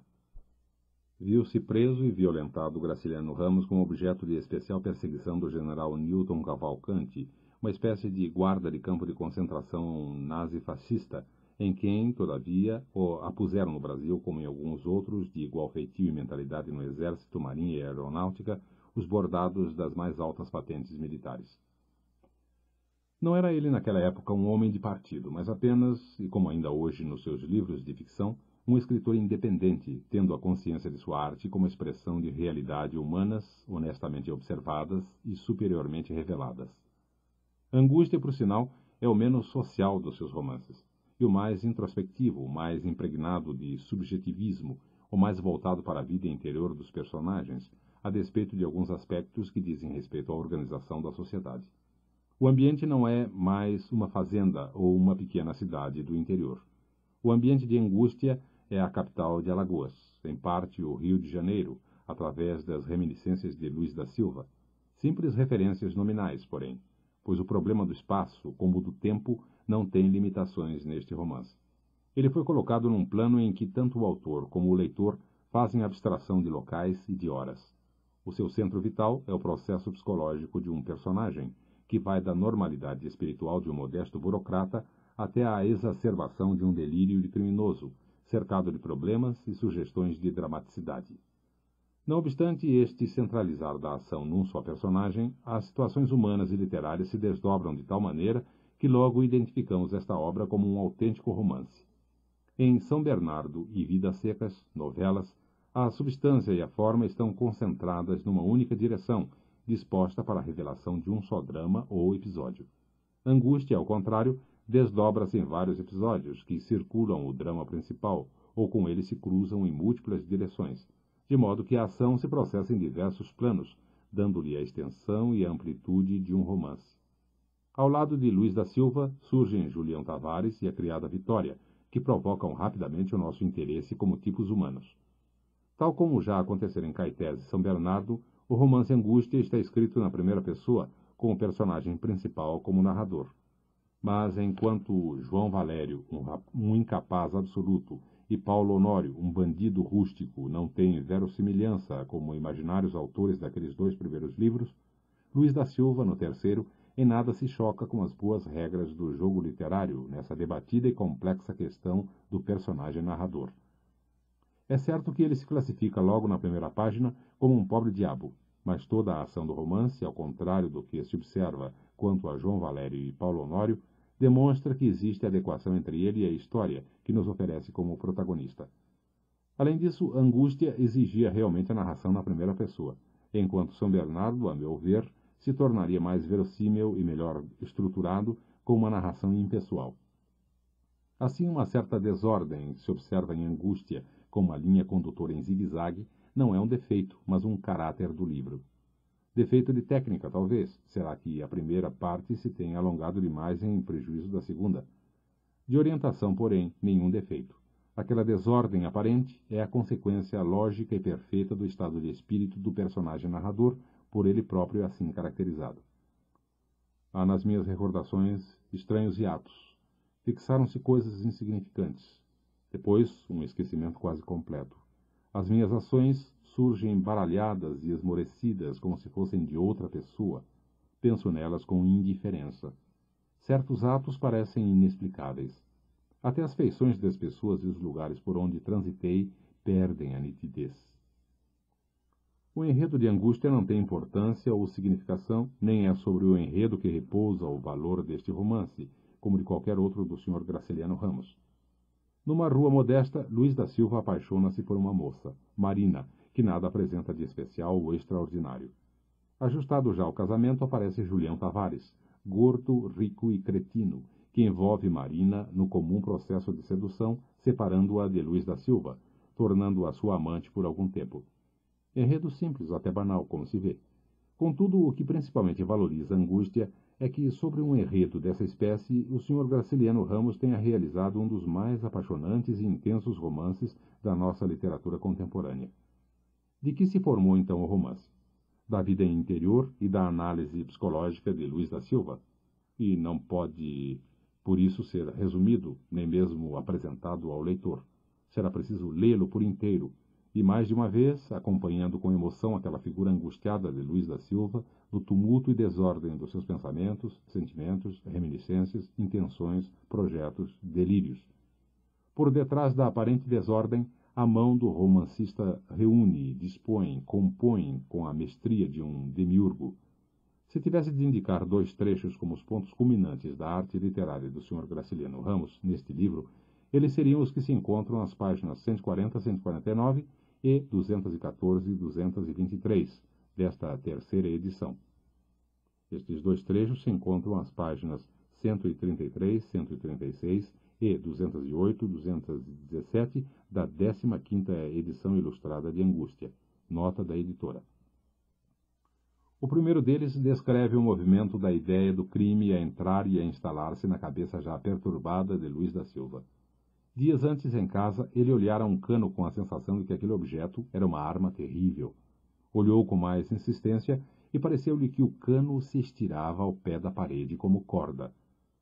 Agora, no trecho destacado, um amigo lhe traz de presente uma corda, e a visão dela começa a provocar em Luís da Silva reminiscências de crimes, de enforcados, até fixar-se nele o projeto de assassinar Julião Tavares com esse instrumento. Este é um capítulo magistral, em que se sentem como que as marchas e as voltas de um pensamento, conduzido por uma força secreta e misteriosa para um ponto que, conscientemente, procura afastar com horror. Daí por diante, Luís da Silva já não se pertence, nem se domina. Vê-se jogado cada vez mais para dentro de uma atmosfera de sombra e anormalidade, movimentando-se como um possesso em estado de vertigem e de alucinação. Assim, num crescimento, ele chega ao delírio com que se encerra o romance. E este é o outro trecho que eu destacaria como um dos pontos culminantes de Angústia. Deve-se ainda assinalar que, dentro embora de um processo de romance universalmente utilizado, Angústia não se liga particularmente a qualquer modelo europeu ou norte-americano, sendo um livro brasileiro quanto ao espírito e à forma. Aliás, o mais brasileiro dos livros do Sr. Graciliano Ramos é sem dúvida a novela Vidas, Secas, publicada em 1938. Revelaram-se nesta obra algumas das melhores qualidades do seu autor, ausentes no que escrevera antes. Antes, em São Bernardo e Angústia, a sua atitude humana era quase simplesmente de sarcasmo e revolta egoísta. Em Vidas Secas, ele se mostra mais humano, sentimental e compreensivo, acompanhando o pobre vaqueiro Fabiano e sua família com uma simpatia e uma compaixão indisfarçáveis. Aliás, não será significativo e explicativo a este respeito que Vidas Secas seja sua primeira obra de ficção em que a pessoa encarregada de narrar a história não é um personagem, mas o próprio romancista. Não será isto um sinal de que antes deixava os personagens entregues à própria sorte, enquanto agora se identifica com os desgraçados nordestinos de Vidas Secas? Eis uma novidade desta obra quanto à forma. A narrativa na terceira pessoa, como autora a movimentar diretamente os seres da sua criação. Contudo, tecnicamente, Vidas Secas apresenta dois defeitos consideráveis. Um deles é que a novela, tendo sido construída em quadros, os seus capítulos, assim independentes, não se articulam formalmente com bastante firmeza e segurança. Cada um deles é uma peça autônoma, vivendo por si mesma, com um valor literário tão indiscutível, aliás, que se poderia escolher qualquer um conforme o gosto pessoal para as antologias. O outro defeito é o excesso de introspecção em personagens tão primários e rústicos, estando constituída quase toda a novela de monólogos interiores. A inverossimilhança, neste caso, não provém da substância da novela, mas da técnica. Se houvesse maior proporção entre episódios e monólogos, entre a vida exterior e a interior dos personagens, este problema da ficção teria sido resolvido de maneira perfeita. Porque, no mais, nenhuma inverossimilhança, nenhum defeito fundamental será encontrado em Vidas Secas. Tudo o que o romancista, nos monólogos interiores, atribui a Fabiano, sua mulher e seus filhos, são pensamentos e reflexões à altura do que lhes poderia ter ocorrido realmente. Eles pensam, imaginam e sentem o que seriam pessoalmente capazes de pensar, imaginar e sentir. O romancista caiu numa inverossimilhança quanto à técnica de disposição dos monólogos, mas se salvou dessa falha no que diz respeito ao conteúdo deles. Por outro lado, a falta de unidade formal, acima assinalada, não se verifica na parte do assunto. Na substância, a novela apresenta uma perfeita unidade, uma completa harmonia interior. O drama do primeiro capítulo repete-se no último, e tudo mais que se encontra entre eles constitui uma matéria de ligação entre os dois episódios semelhantes. Além de ser o mais humano e comovente dos livros de ficção do Sr. Graciliano Ramos, Vidas Secas é o que contém maior sentimento da terra nordestina, daquela parte que é áspera, dura e cruel, sem deixar de ser amada pelos que a ela estão ligados teluricamente. O que impulsiona os seres desta novela, o que lhes marca a fisionomia e os caracteres, é o fenômeno da seca. No primeiro capítulo, Fabiano e a sua família são retirantes em busca de um novo pedaço de terra. Alojam-se como servidores de uma fazenda e é aí que vamos conhecê-los através de alguns episódios e muitos monólogos. A cada figura da novela, Fabiano, Vitória, sua mulher, o filho mais velho e o menino mais novo, o romancista dedica um capítulo, que é como que um retrato de caracterização em que o próprio personagem se apresenta ao leitor. Da família também faz parte a cachorra-baleia, e o capítulo que lhe é dedicado se acha revestido de uma humanidade talvez maior que a dos seres humanos, sendo esta uma das páginas mais famosas do Sr. Graciliano Ramos. Em Vidas Secas, no entanto, nenhum capítulo me agrada mais do que Festa, em que, ao poder descritivo e à capacidade de visualização, o ficcionista ajuntou uma sutileza de tons e de notas psicológicas realmente admirável. Ou ainda Inverno, quadro de uma família em noite de frio e miséria. Por fim, também a nova fazenda é atingida pela seca, e Fabiano se decide a partir numa outra etapa do seu destino de movimentar-se sempre como um judeu errante em busca de uma nunca atingida terra da promissão. O final do livro é uma retirada, como o princípio fora uma chegada, dentro de uma fatalidade que o romancista sugere ao dizer que eles dali se afastavam rápidos como se alguém os tangesse. Parece-me que Vidas Secas representa ainda uma evolução na obra do Sr. Graciliano Ramos quanto ao estilo e à qualidade estritamente literária. Em nenhum outro dos seus livros encontramos tanta beleza e tanta harmonia na construção verbal. E somente aqui este autor, de espírito tão pouco poético, consegue atingir às vezes um estado de poesia. Foi também em Vidas Secas que o Sr. Graciliano Ramos, pela primeira vez, se libertou por inteiro de algumas quedas no mau gosto ou na vulgaridade de expressão com que nos surpreende tão frequentemente em São Bernardo e até em Angústia. Afinal, se Angústia é a sua maior realização como ficcionista, Vidas Secas é a obra que nos oferece toda a sua medida como escritor, juntamente com Infância. O volume de contos Insônia, com exceção de 2 ou 3 peças, representa a parte fraca da obra do Sr. Graciliano Ramos, somente não comparável a Caetés pelas qualidades de estilo. Creio que quase todos estes contos são páginas de circunstância escritas para jornais e revistas, sem grandes cuidados. Rigorosamente nenhum deles é um conto. Insônia e O Relógio do Hospital são 2 monólogos magníficos, mas como classificá-los na categoria de contos? Do mesmo gênero é o capítulo Paulo, mas de qualidade inferior. Estes 3 capítulos, aliás, são variações sobre o mesmo tema. Um ladrão, que provoca a princípio um interesse apaixonante, decepciona em seguida pelo convencionalismo do desfecho. Peças como A Prisão de J. Carmo Gomes, A Testemunha, Ciúmes e Uma Visita só desejaríamos que nunca houvessem sido escritas. Elas são literariamente indignas de qualquer escritor, ainda mais de um escritor da espécie do Sr. Graciliano Ramos. A meu ver, os capítulos de mais significação e valor literário deste volume são Dois Dedos e Minsk, sendo também aquele que mais se aproximam do que há de particular e específico no conto. Reparando bem, a verdade é que uma peça como Minsk salva todo um volume, vivendo por si mesma de maneira definitiva. Entre os capítulos que são pequenas obras-primas, no sentido de perfeitas e completas, dentro da obra geral de ficcionista do Sr. Graciliano Ramos, a história de Minsk bem merece ser incluída ao lado da baleia de Vidas Secas. Aliás, o assunto de Minsk é também um bicho. Quem sabe se o Sr. Graciliano Ramos, a este respeito, não está sentimentalmente próximo do seu personagem Fabiano, que vivia longe dos homens e só se dava bem com animais. Com meia dúzia de livros, a obra do Sr. Graciliano Ramos já avulta hoje como uma das mais expressivas e valiosas da literatura brasileira, a despeito da desproporção que existe entre a riqueza da sua vida interior e a insuficiência do seu material de observação, entre a sua arte de escrever e o seu pequeno mundo de ficção.